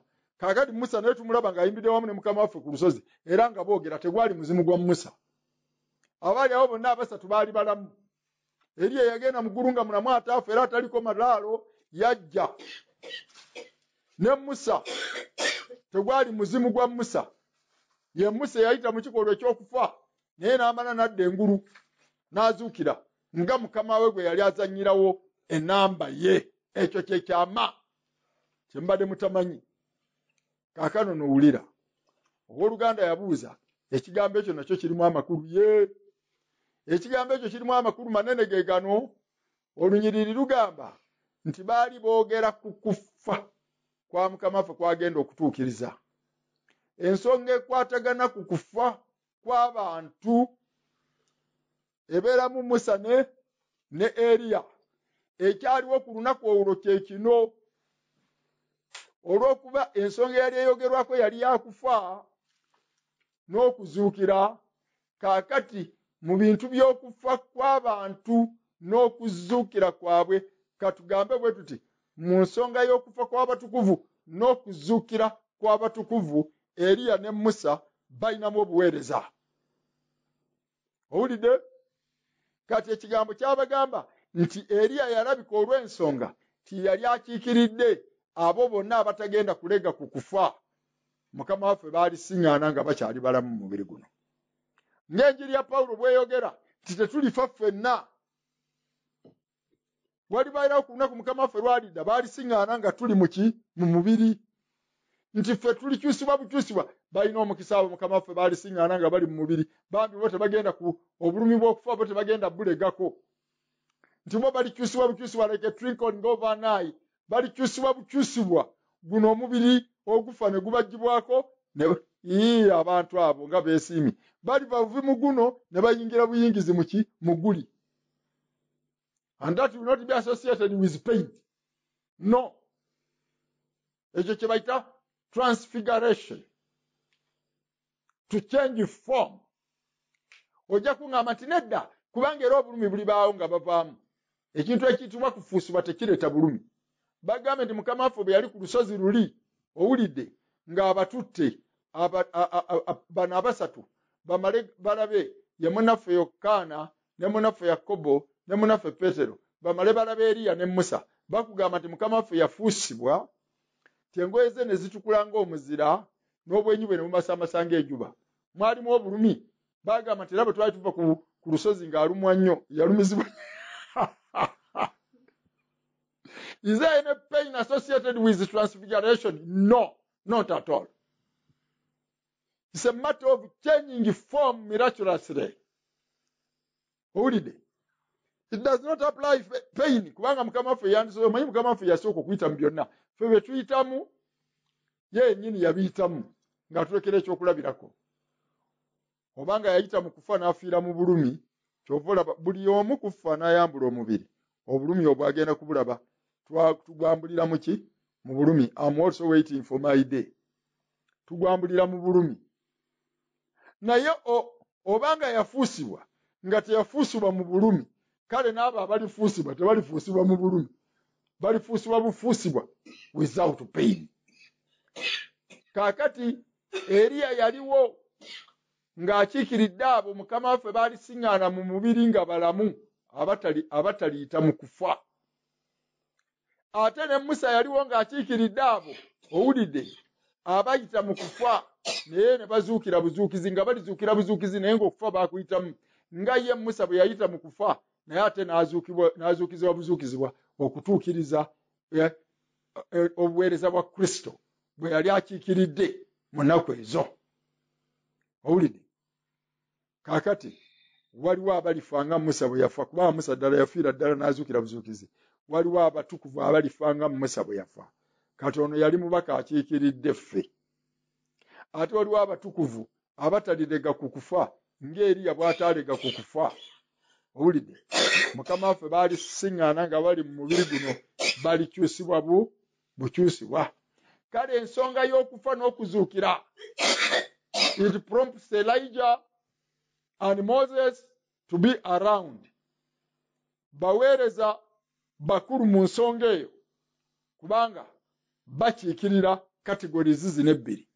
Abo Mukama waffe baalisiŋŋaana nga bali mu mubiri na bano Mukama waffe baalisiŋŋaana nga baafa.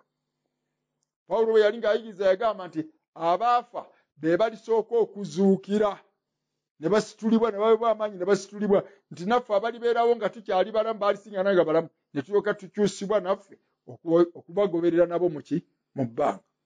Abafu be basooka okusituka.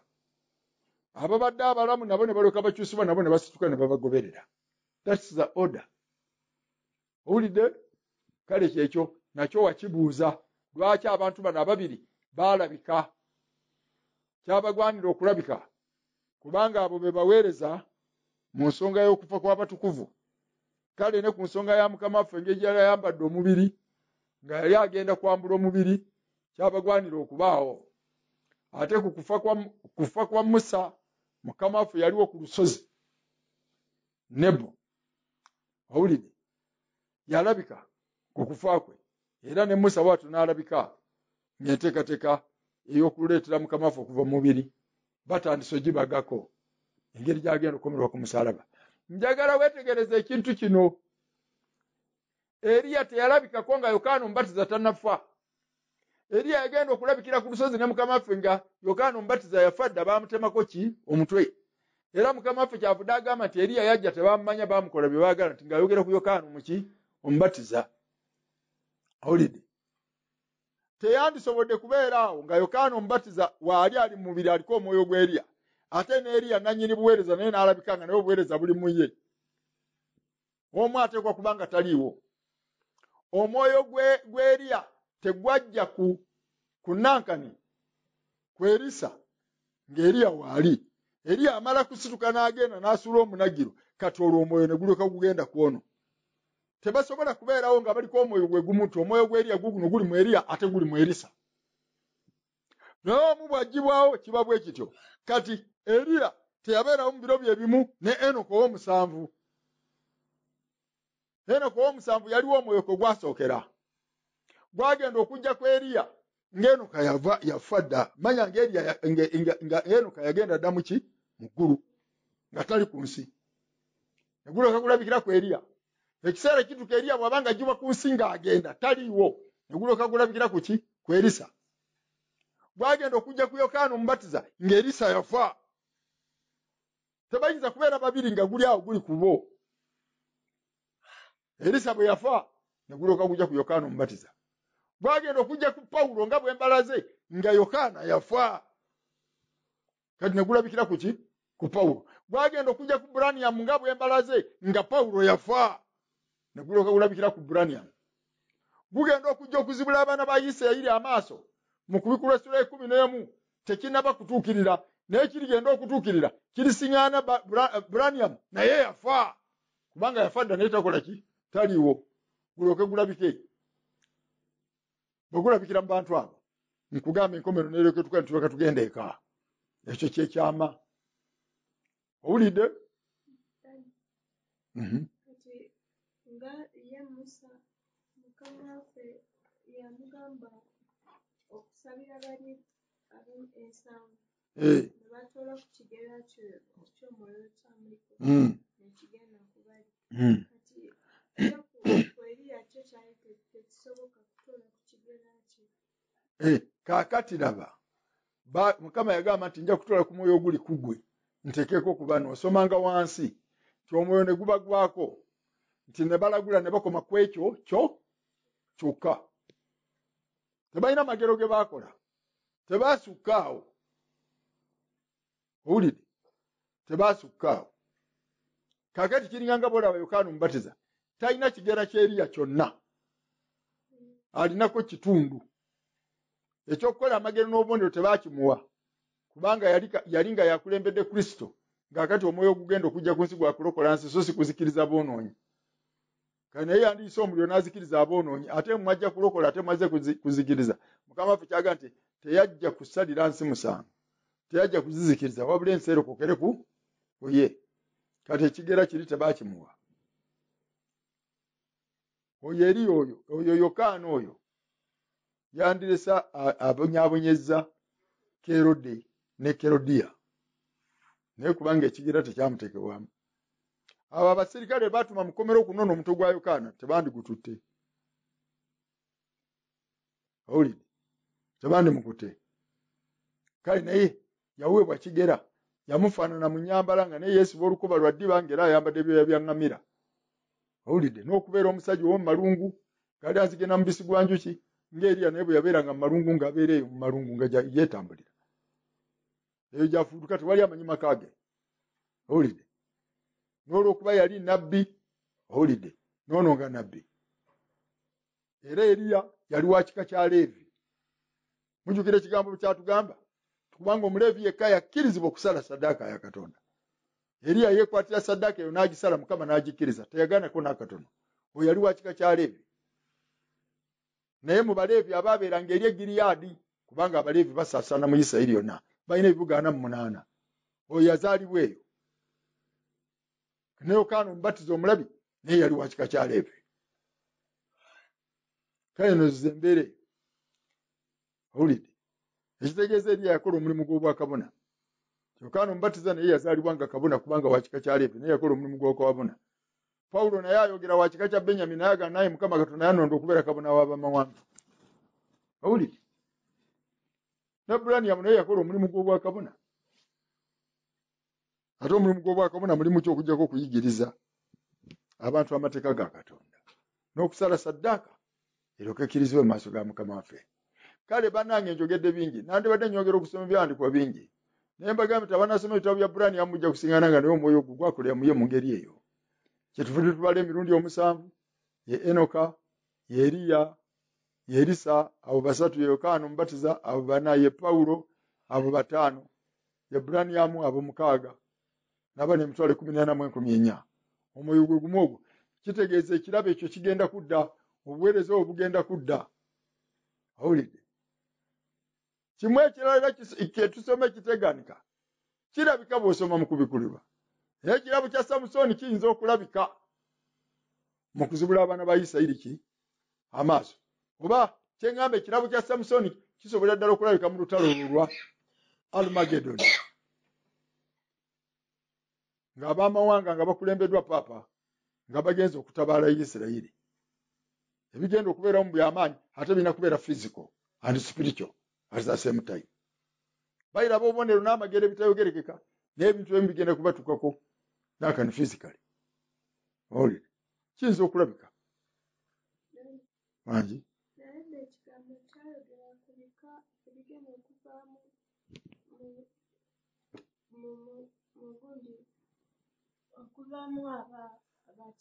emitwalo 14,140.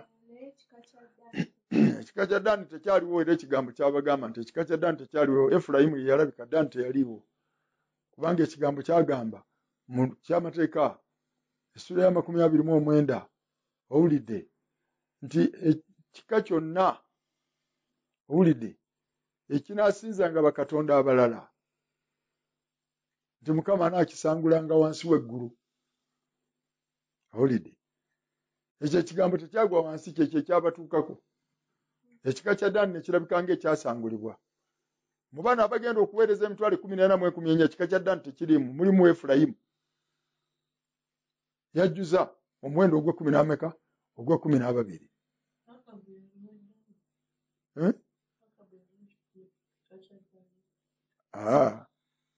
Akabu tunasoma obusomi tunoonya ekika kye.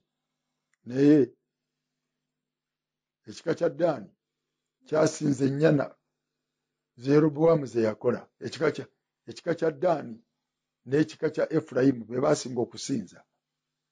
Owulidde tubadde tugambye tutya?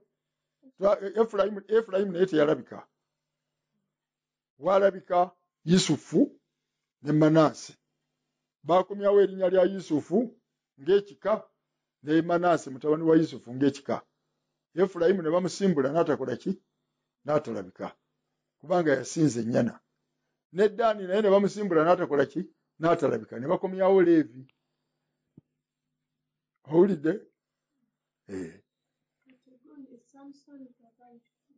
Samusoni ava mu kika kya Ddaani.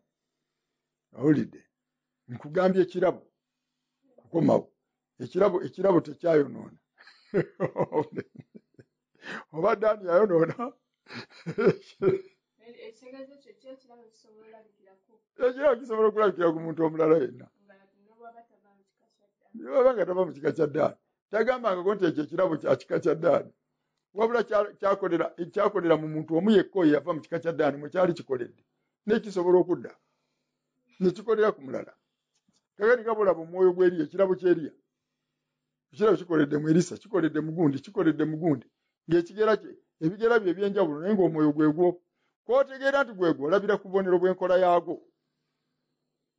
Enkola yeeyo. Tolaba Pawulo n'obutambaala. Naye n'asabira obutambaala ne bagenda nga ne basuula ku balwadde. Owulidde? Ng'ate n'Eriya bw'atyo yakozesa nnyo omunagiro ogwo. Ebraniamu naye yalina akanagiro ke. Yalina obutambaala. Baatambula nnyo n'ebitambaala, batambula n'ebintu bingi, ebitambaala na muggo. Erisa yaweerezaayo omuggo bagende bagutege ku mwana omwana. Gekasi yakomawo gakumanduulu nti ng'omwana agaanye okulamuka. Kyali kikanfiira ekyo kigekazi nga kyonoonyi. Olaba omusunamu bwe yajja n'ajja n'akwata ku bigere bya Nankani, ku bigere bya Erisa. Gekazi n'amusindika eri omukazi takema nabbi. Nabbi n'avuga nti twala eri akajaja muleke. Ebyo byebalaba bamanye ebyo ajja kwenda. Ekyobubbi tebakyogerako. Kiki ekyamubbya engoye za gundi za Nayamani? Agantu ag'engeri ng'eyo galina obutuukirivu, gamanya ekintu kimu: bwenzi, bulogo, okufuuwa mmindi, ebyo byebibi. Naye ebirala gabisirikira. Kale katukkiriziganye bwe tuti nti nkendezeza ku muwendo gw'ebyawandiikibwa bye twandibadde tusoma wano nawali. Naye ekyo omulamwa guvuddeyo. Ekibuuzo kya munafu oyo kyekyo ddala. Eriya alabika emirundi 2 mu kitabu kyani kya Malaki. Ng'ekigambo ekyo kyali kiraga nti Eriya, omwoyo gw'Eriya tegukoma ku Yokaana yekka, gulikomawo nate ku lunaku olw'enkomerero. Mu ngeri endala kyali kiraga nti omwoyo gw'Eriya gudda nate. Gwali tegugenda kukoma ku Yokaana, gudda nate. Baali bakyagulowooza nti gulirabika ku lunaku lw'enkomerero nga guzibula abaana ba Isirayiri amaaso. Si ekyo kyokka, ne gukomawo. Okukolera mu Pawulo teyali nsobi, kituufu.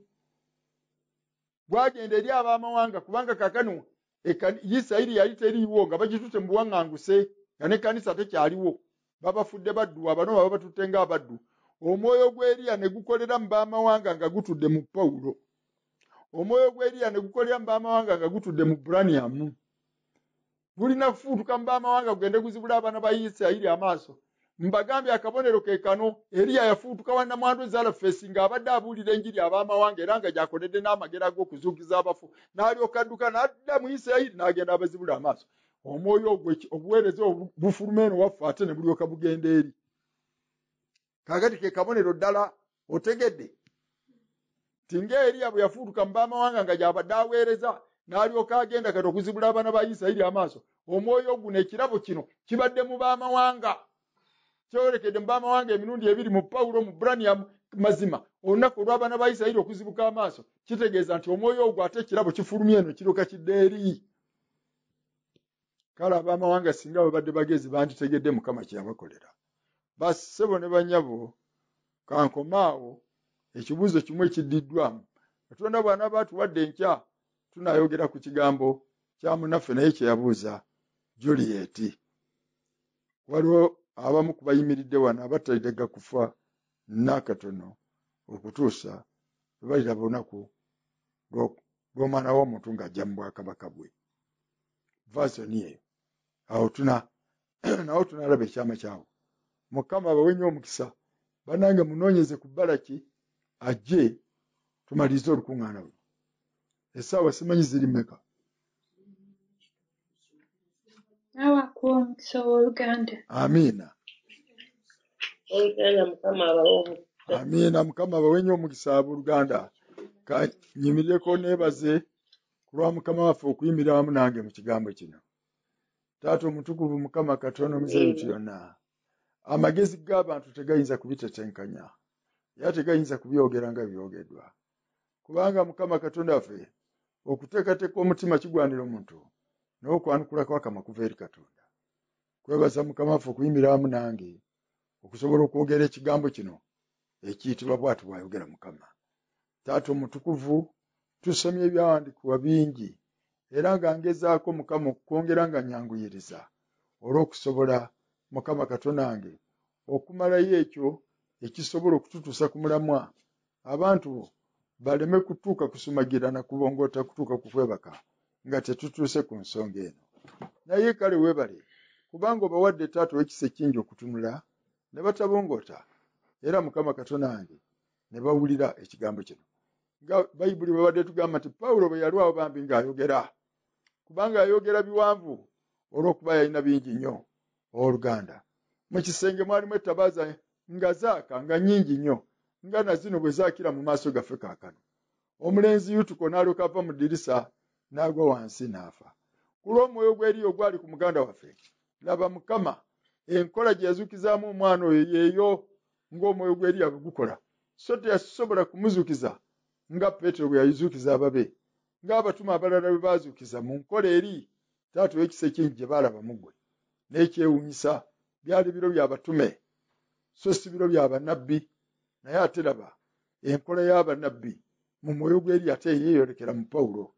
Ne tulyoka tutegeera taata w'ekisa ekingi tuwatuma omwoyo ogwo gwe gumu ow'ogolola ensobi gujje mu b'amawanga okutereeza Ekanisa y'Omukama wange. Kubanga bulijjo gwe guzaawula amazima gwe gusimba taata w'ekisa ekingi abaana ba Katonda mu bifo byabwe baleme okusobya naawe n'obakuba n'ekikolimo. Naffe tukwebaza mu nnaku zaffe kubanga taata era ozukizizza emyoyo gyaffe mukama katonda waffe okutuula okuwulira okuva gy'oli. Weebale kuyimirira nange, weebale olw'obuweereza bwonna obwabadduwo n'abazaana bo, weebale n'olwa muganda waffe Balaki n'engeri n'egy'omukubiriza taata w'ekisa kingi okuŋŋaanya baganda be, okubawuliza, okubakonekitinga ku mukutu guno. Ne tulyoka taata w'ekisa kingi tulabika amaaso go naawe n'otusisinkana mu mbeera efaanana bw'etyo. Weebaze olw'okuyimirira wamu nange, weebale olw'abaganda baffe, weebale olw'omwoyo taata w'ekisa kingi ogw'okugumiikiriza n'okuwulira. Tukwebaza olw'obuweereza bwonna. Nsaba osonyiwe byonna taata ebitavuunuddwa bulungi. Era mukama wange nkwegayirira ekigambo kyonna taata ekitali kya butuukirivu, mukama wange obanga kikulukutidde ku lulimi lwange, ekyo mukama katonda wange nkwegayiridde abaana bo baleme okukiraba era baleme okuzimba ku ekyo. Naye buli kya butuukirivu kyonna mukama ekisobola okuzimba n'okugaba obusika mu bantu bo taata bwe walukola n'omusaayi gwo, ekyo mukama wange nkwegayirira okibabikulire n'okusinga mu kutegeeza kwange. Taata omutukuvu nkwebaza kubanga enkya baganda baffe banaaba baweereza ba bino ng'abamu ku ffe tetuliiwo. Twogera ng'abaana abato bingi taata w'ekisa kingi, twogera ng'abanaanaagize, naye oyongere okubikula ekintu kyonna kitegerekeke bulungi mu baddu bo n'abazaana bo mukama. Bwe bayimirira okwogera ku bubaka buno baleme okutegeeza ebyo bisobola okukyama, ate ku nkomerero ekibiina ne kibula. Batadde emikono gyo, labirira ekigambo kyo kukituukiriza mu linnya lya mukama waffe Yesu Kristo omulokozi waffe. Amiina. Kakati nze mbadde ngamba tuyinza okugamba nga oli bw'agambye nti Erisa ye Eriya, tuyinza okugamba nti Branham ye Paul. Tuyinza naffe okusiteekinga bwe tutyo. Ye oba olaga ntambula ya mwoyo ogwo n'ekirabo. Era bwe tutyo bwe twogera nti Danyeri ye Yusufu, tetugamba nti Yusufu ye Danyeri. Bwe tugamba nti Yusufu ye Danyeri, tuba tutegeeza nti ekirabo kyasookera mu ki? Mu Danyeri, ne kiryoka kirabikira mu Yusufu. Naye nga bwe kyalabikira mu Yusufu, omwoyo gwe gumu ogwo gwalabikira mu Danyeri, okuyimirira mu maaso ga bakabaka n'okuvunula ebirooto byabwe. Nabagamba nti Yusufu yavunula ebirooto bya Falaawo 2, era ne Danyeri yavunula ebirooto bya Nebukadduneeza 2. Omwoyo gwe gumu ogwo. Naye kaakano mu ngeri endala lwakuba gwakyaka nnyo okubeera, mbadde njogera ku mwoyo gwa Yusufu, si gwe mwoyo gw'Eriya. Ekya Yusufu nakyo kirala, tuguyita omwoyo gwa Yusufu ku ludda olwo. Naye nabbi, naye yazannya obubonero, owulidde, ye yali muweereza w'ebibonobono bya mukama waffe Yesu Kristo. Bwe bali mutunda, bwe bali musiba olujegere, baligira batya?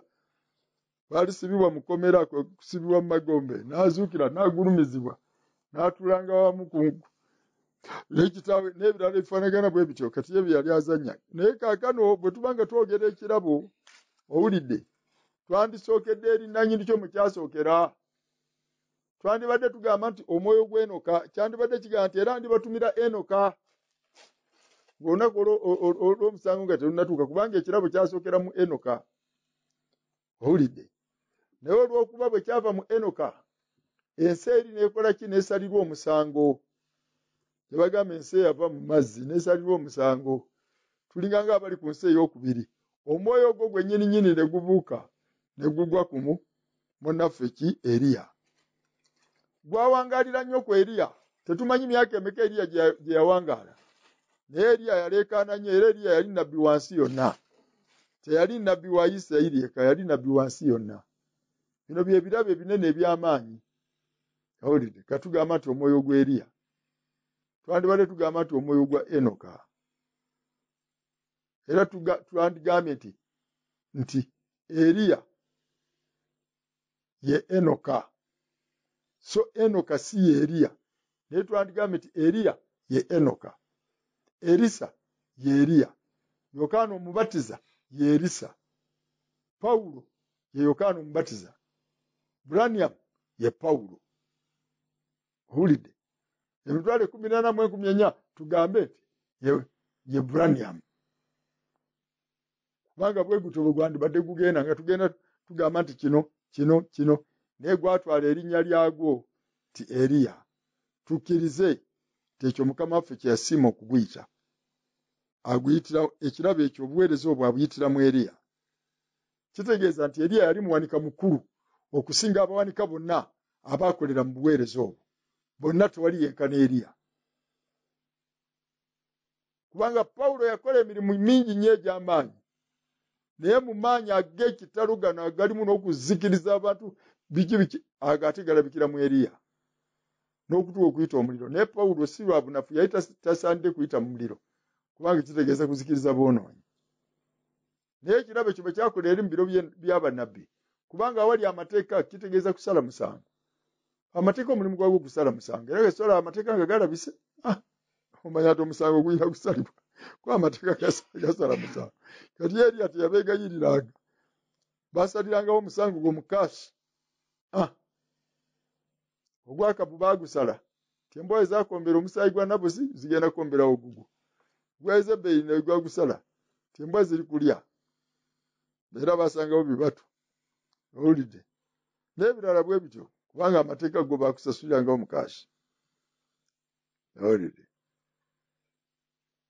Naye mulabe omwoyo ogwo bwe gukolera gwaba b'amaanyi, kubanga agambye nti Pawulo yakola amagero n'obubonero ebitalabwanga. Naye n'owooluganda Branham omulaba yakola obubonero n'amagero bingi. Erisa mulabe, Erisa yakola obubonero n'amagero mangi. Kaakati olaba kitegeeza nti omwoyo bwe gwali ku Enoka ogwo gwakola amagero, naye tegwakola amagero mangi ng'amagero agaakolebwa mu Eriya. Naye ate bwe gwali mu Erisa gwakola amagero mangi agasinga ag'Eriya. Kubanga bw'ogenda okutunuulira amagero Eriya ge yakola, ebyamagero ebisinga eby'amaanyi ebyawandiikwa ku Eriya bye yakola biri mu 8. Naye ate ebyamagero eby'amaanyi Erisa bye yakola biri 16. Okirabye? Ng'Erisa bwe yagamba nti emigabo ebiri. Owulidde? Era kiri times 2. Amagero gaani? G'Eriya. Kakati omwoyo gwo bwe gwatuuka mu Yokaana Omubatiza ne gukuŋŋaanya bukuŋŋaanya nsi nansi, omusajja oyo ng'ayimirira n'abatiza ensi yonna eya Isirayiri abaagenda gy'ali, yali mubatiza omwoyo. Naye omwoyo guno bwe gwatuuka mu Pawulo ne guddamu ne gukola amagero n'obubonero ebitalabwanga. Kirabo ky'amaanyi. Bwe gwatuuka mu Branham gwakola amagero n'obubonero bingi. Bambi abagufuna munnange baba bagagga nnyo mu kigambo, naye ffe tulabye abamu. Oba naffe ebirabo eby'amaanyi eby'engeri ng'eno byandikoledde mu ffe. Naye ab'amawanga bazibu, tebakuganya genda mu maaso. Okoma ku munaaba okoma. Bwe tuva ffe Katonda ab'amawanga tatwagala, atusosola, tulimba. Mukama waffe yayogera yagamba nti okukkiriza kwe yalaba mu bantu abannaggwanga bano, kwe yalaba mu Muruumi oli Centurion, yali komanda w'ekikumi, era n'okukkiriza kwe yalaba mu mukazi ono Syrophoenician, omukyalo oyo gwe bayita Omukanani, naye yali ava mu Nakani mu Phoenicia. Owulidde?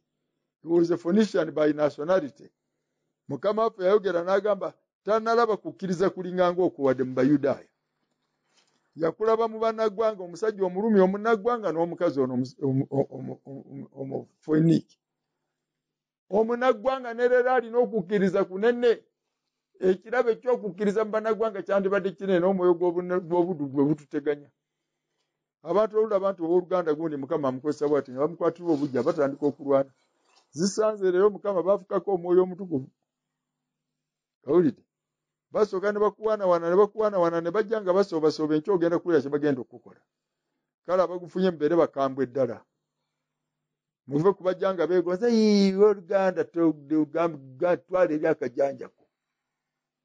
Siri wa kitalo. Ndi wa Luganda naye siri wa kitalo. Sinza Katonda. Ojo neegondezaako nga serebu. Ndi serebu wo. These are not matters of celebrity. No. Nino bigambo bya kukkiriza. Bigambo bya mwoyo si bigambo bya mubiri. Dema kulowooza nti bw'onoosemberanga n'obeeranga okwata ku mpale yange buli kiseera bw'oti mbulwa amafuta galyoke ganveeko gagende gajje ku gwe nedda. Si bwe bakola. Owulidde? Bwekyandibadde bwe kityo Delila yandifunye ekirabo kya Samusoni naye yasigala na mizimu gy'ewaabwe. Owulidde mu Bafirisuuti. Kale abooluganda, bw'olabanga nga Mukama Katonda akoledde mu muganda wo, ogulumizanga Mukama nnyo nnyini. Olw'ekigambo ekyo weebazanga Mukama. Kyokka owulidde bwe tugamba nti twebazizza ku wooluganda, tugamba nti owooluganda Mukama akuwa omukisa, ntumusabira omukisa. Tuba tumusabira omukisa olw'okuba aganyizza Katonda n'amukozesa, kuba mulala agaana. N'agaana nti nze Mukama tajja kunkozesa. Tubamanyi bwe bali abaagaana ne bagaana. Gye bali ne mu Bayibuli abaagaana. Ne mu byafaayo mwe bali Baagusitiini ow'Ehippo. Bagobaganya omwoyo gwa Katonda bamusindiikiriza eri. Kino omukyala gwemanyi mu kanisa muno. Owulidde. Ng'oluganda Tewodooli bwe yagendayo n'abuulira enjiri abantu ne balokoka n'amugamba nti ku kabanja k'abalo kano, kubanga gwe nnamwandu aliwo, tuzimbeko ekisiisira tukuŋŋaanyize wano ekkanisa okutuusa tunaafuna obusente ekkanisa tugiwulira akapoloti kaawe n'ezimba. N'agamba saagala kkanisa ya Katonda mu mugabo gw'abaana bange. Abooluganda ne banoonya be basabira Teo baabuulidde enjiri nga tewaliiwo ne baddayo mu madiini. Nagwo ne guyimira nagwo ku lunaku luli gwagala Mukama waffe aguwe entebe gutuule. Kitalo nga basindiikirizanga Kristo nga ku lunaku lwe yazaalibwa, bwe bagamba bwe baakyamiranga mu kisulo ky'abagenyi nti kaazaalireko wano omukazi ono, nti wano tewali kisulo ky'abagenyi, wano tewali kifo. Ne bagenda awala, wano tewali kifo. Ebisabo biruma, tewali kifo. Yagenda okumalizanga essaawa emutuuseko ey'okuzaala, ng'awo okuzaalira tewaliwo bambi. Owulidde, malayika wa Mukama n'abalungama n'agamba nti mugende mu kiraalo ky'ente. Mukama waffe baamuzaalira eyo yagwa ku busa bwa nte. Owulidde. Kyenava mbawaako obujulizi eby'ebimu ku bibonobono by'empiseemu. Tebinkwasa nsonyi. Era nayimira ne ŋŋamba abooluganda ne ŋŋamba nti nsaasira abooluganda abamu batabani bange abawasizza abakazi abamu ab'ebbeeyi. Bannange nnyinza okubaswaza nti okoze bubi okwogera n'ogamba nti bannange edda twasulanga n'obumyu. Leero muli baakitiibwa nedda mwali bubi. Mukama waffe tekimukwasa nsonyi okutubuulira nti yafa okufa okw'okumusaalaba. Peetero yali tayagala kubiwulira. Bwe tunagamba nti ogenda kufa abantu bajja kuggwamu amaanyi ng'ate bamanyi nti Masiya tafa ye Katonda, ate olyoka obagamba nti ogenda kufa, kigenda konfuzinga enjiri. Yamugamba nti dda ennyuma wange gwe Setaani, olowooza bya muntu, olowooza bya mubiri. Mukama yagamba Dawudi mutabani wa Yese nti jjukira gye nakujja. Wali ogoberera ndiga za kitaawo ng'ogoberera endiga eziyonsa ng'olina omulimu, omusana omusulo gukukuba ku makya, owulidde paka enjuba lwevaayo n'okala, enkuba n'etonya n'ekusiŋŋaana ku nsiko ng'olunda. Omulaalo si kintu, naye gye nakujja n'ekufuula kabaka mulamba otudde mu kitiibwa. Jjukira gye wava. Owulidde. N'abamu Mukama Katonda bw'amala okutujja mu by'engeri ng'eyo, tetwagala ekyo kiwulike nako. Olunaku lumu twasuulirako amazzi, totuswaza naawe. Olunaku lumu empale eyayulika, ekiraka kye nagikubamu bwe nali nva mu takisi nekikuukamu nekigwa eri wansi betu, toogera naawe abantu tujja kubeera abatali ba bbeeyi gwe. Owulidde. Edda bwetyo bwe tuli. Toogera nti Mariya Magdalena yaliko emizimu 7. Toyogera abantu bajja kwesittala, tebajja kumuwulirizanga bujulizi bwe. Bayibuli enjiri yonna gyegenda ekugamba nti omukazi oyo yaliko emizimu 7. Wegendereze nnyo kyokola mu bulokozi muno. Enjiri gyegenda kiyinza okugenda. Lutti naye buli kiseera ali awo n'ensonyi ze nti yazaala mu bawala b'abaana. Ate ayinza tugamba tulunyiri tulugye munaffe si twate. Omwoyo agamba wandiika nti Lutti yazaala mu bawala b'abaana. Gwe luwandiike. Musa n'abiwandiika. Owulidde. Pawulo buli gye yagendanga n'omusaayi gwa Siteefano banayinza natasuta.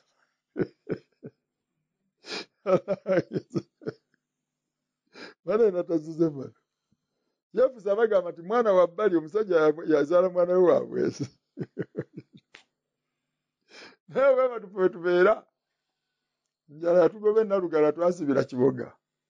Ne takyayogaatu. Nazo lyagalaga nti toogera bw'otyo bala. abakazi abafumbira bajja kugwamu amaanyi.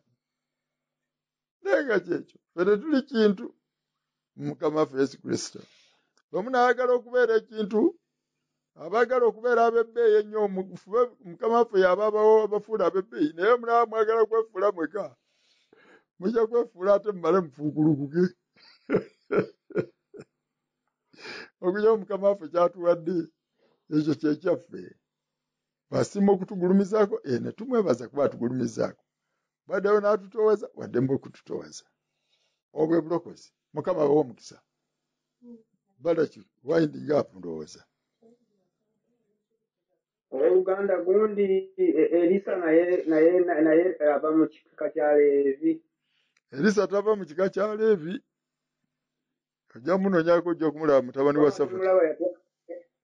N'azitematema okuwa abantu. Kayite yaddalako ku saddaaka. Eyo si saddaaka.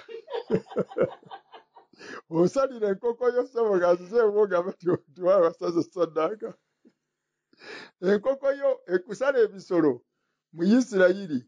Omuntu yeesaliranga ekisolo kye bw'aba ng'agenda kulya. Tekyayinanga buzibu. Naye bw'ogiyita saddaaka ya Mukama, Omuleevi yagisala yekka. Naye bw'oba ofumbye embaga yo, oyagadde kugabula bantu bo, n'Omuleevi ajja n'aliirako ddala tagamba nti sinze nagisazeeyo nkaafiruuna. Nedda ssebo. Naye eri eya Mukama, Omuleevi yagisala n'alyoka akusabira omukisa. Naye neyaffe neyo ey'okulya nga tusanyukiddeko wamu ko ng'abooluganda, eyo omulala yenna asala. Si saddaaka. Ekisalibwa Omuleevi ye saddaaka ya Mukama. Kubanga saddaaka eriko emikolo, kuliko omusaayi ogulina okuggyibwako, gulina engeri gye gulina okukolebwamu, naki kati ebyo Omuleevi ye muwanika w'ebyo yabimanyi bw'atera okubikola. Omulala asobola okubikola n'abisobya n'aleeta Isirayiri obuzibu bwa bwereere. Bagambye obumasira emirundi 7 oli n'amasira emirundi 37. Owulidde? N'alaba n'ekiyenje ekiri ku kisenge nakyo n'akimansirako omusaayi. Oba nakyo akitukuze. Ayinza obutamanya. Kale kiri mu bali abaabwe obuweereza obwo.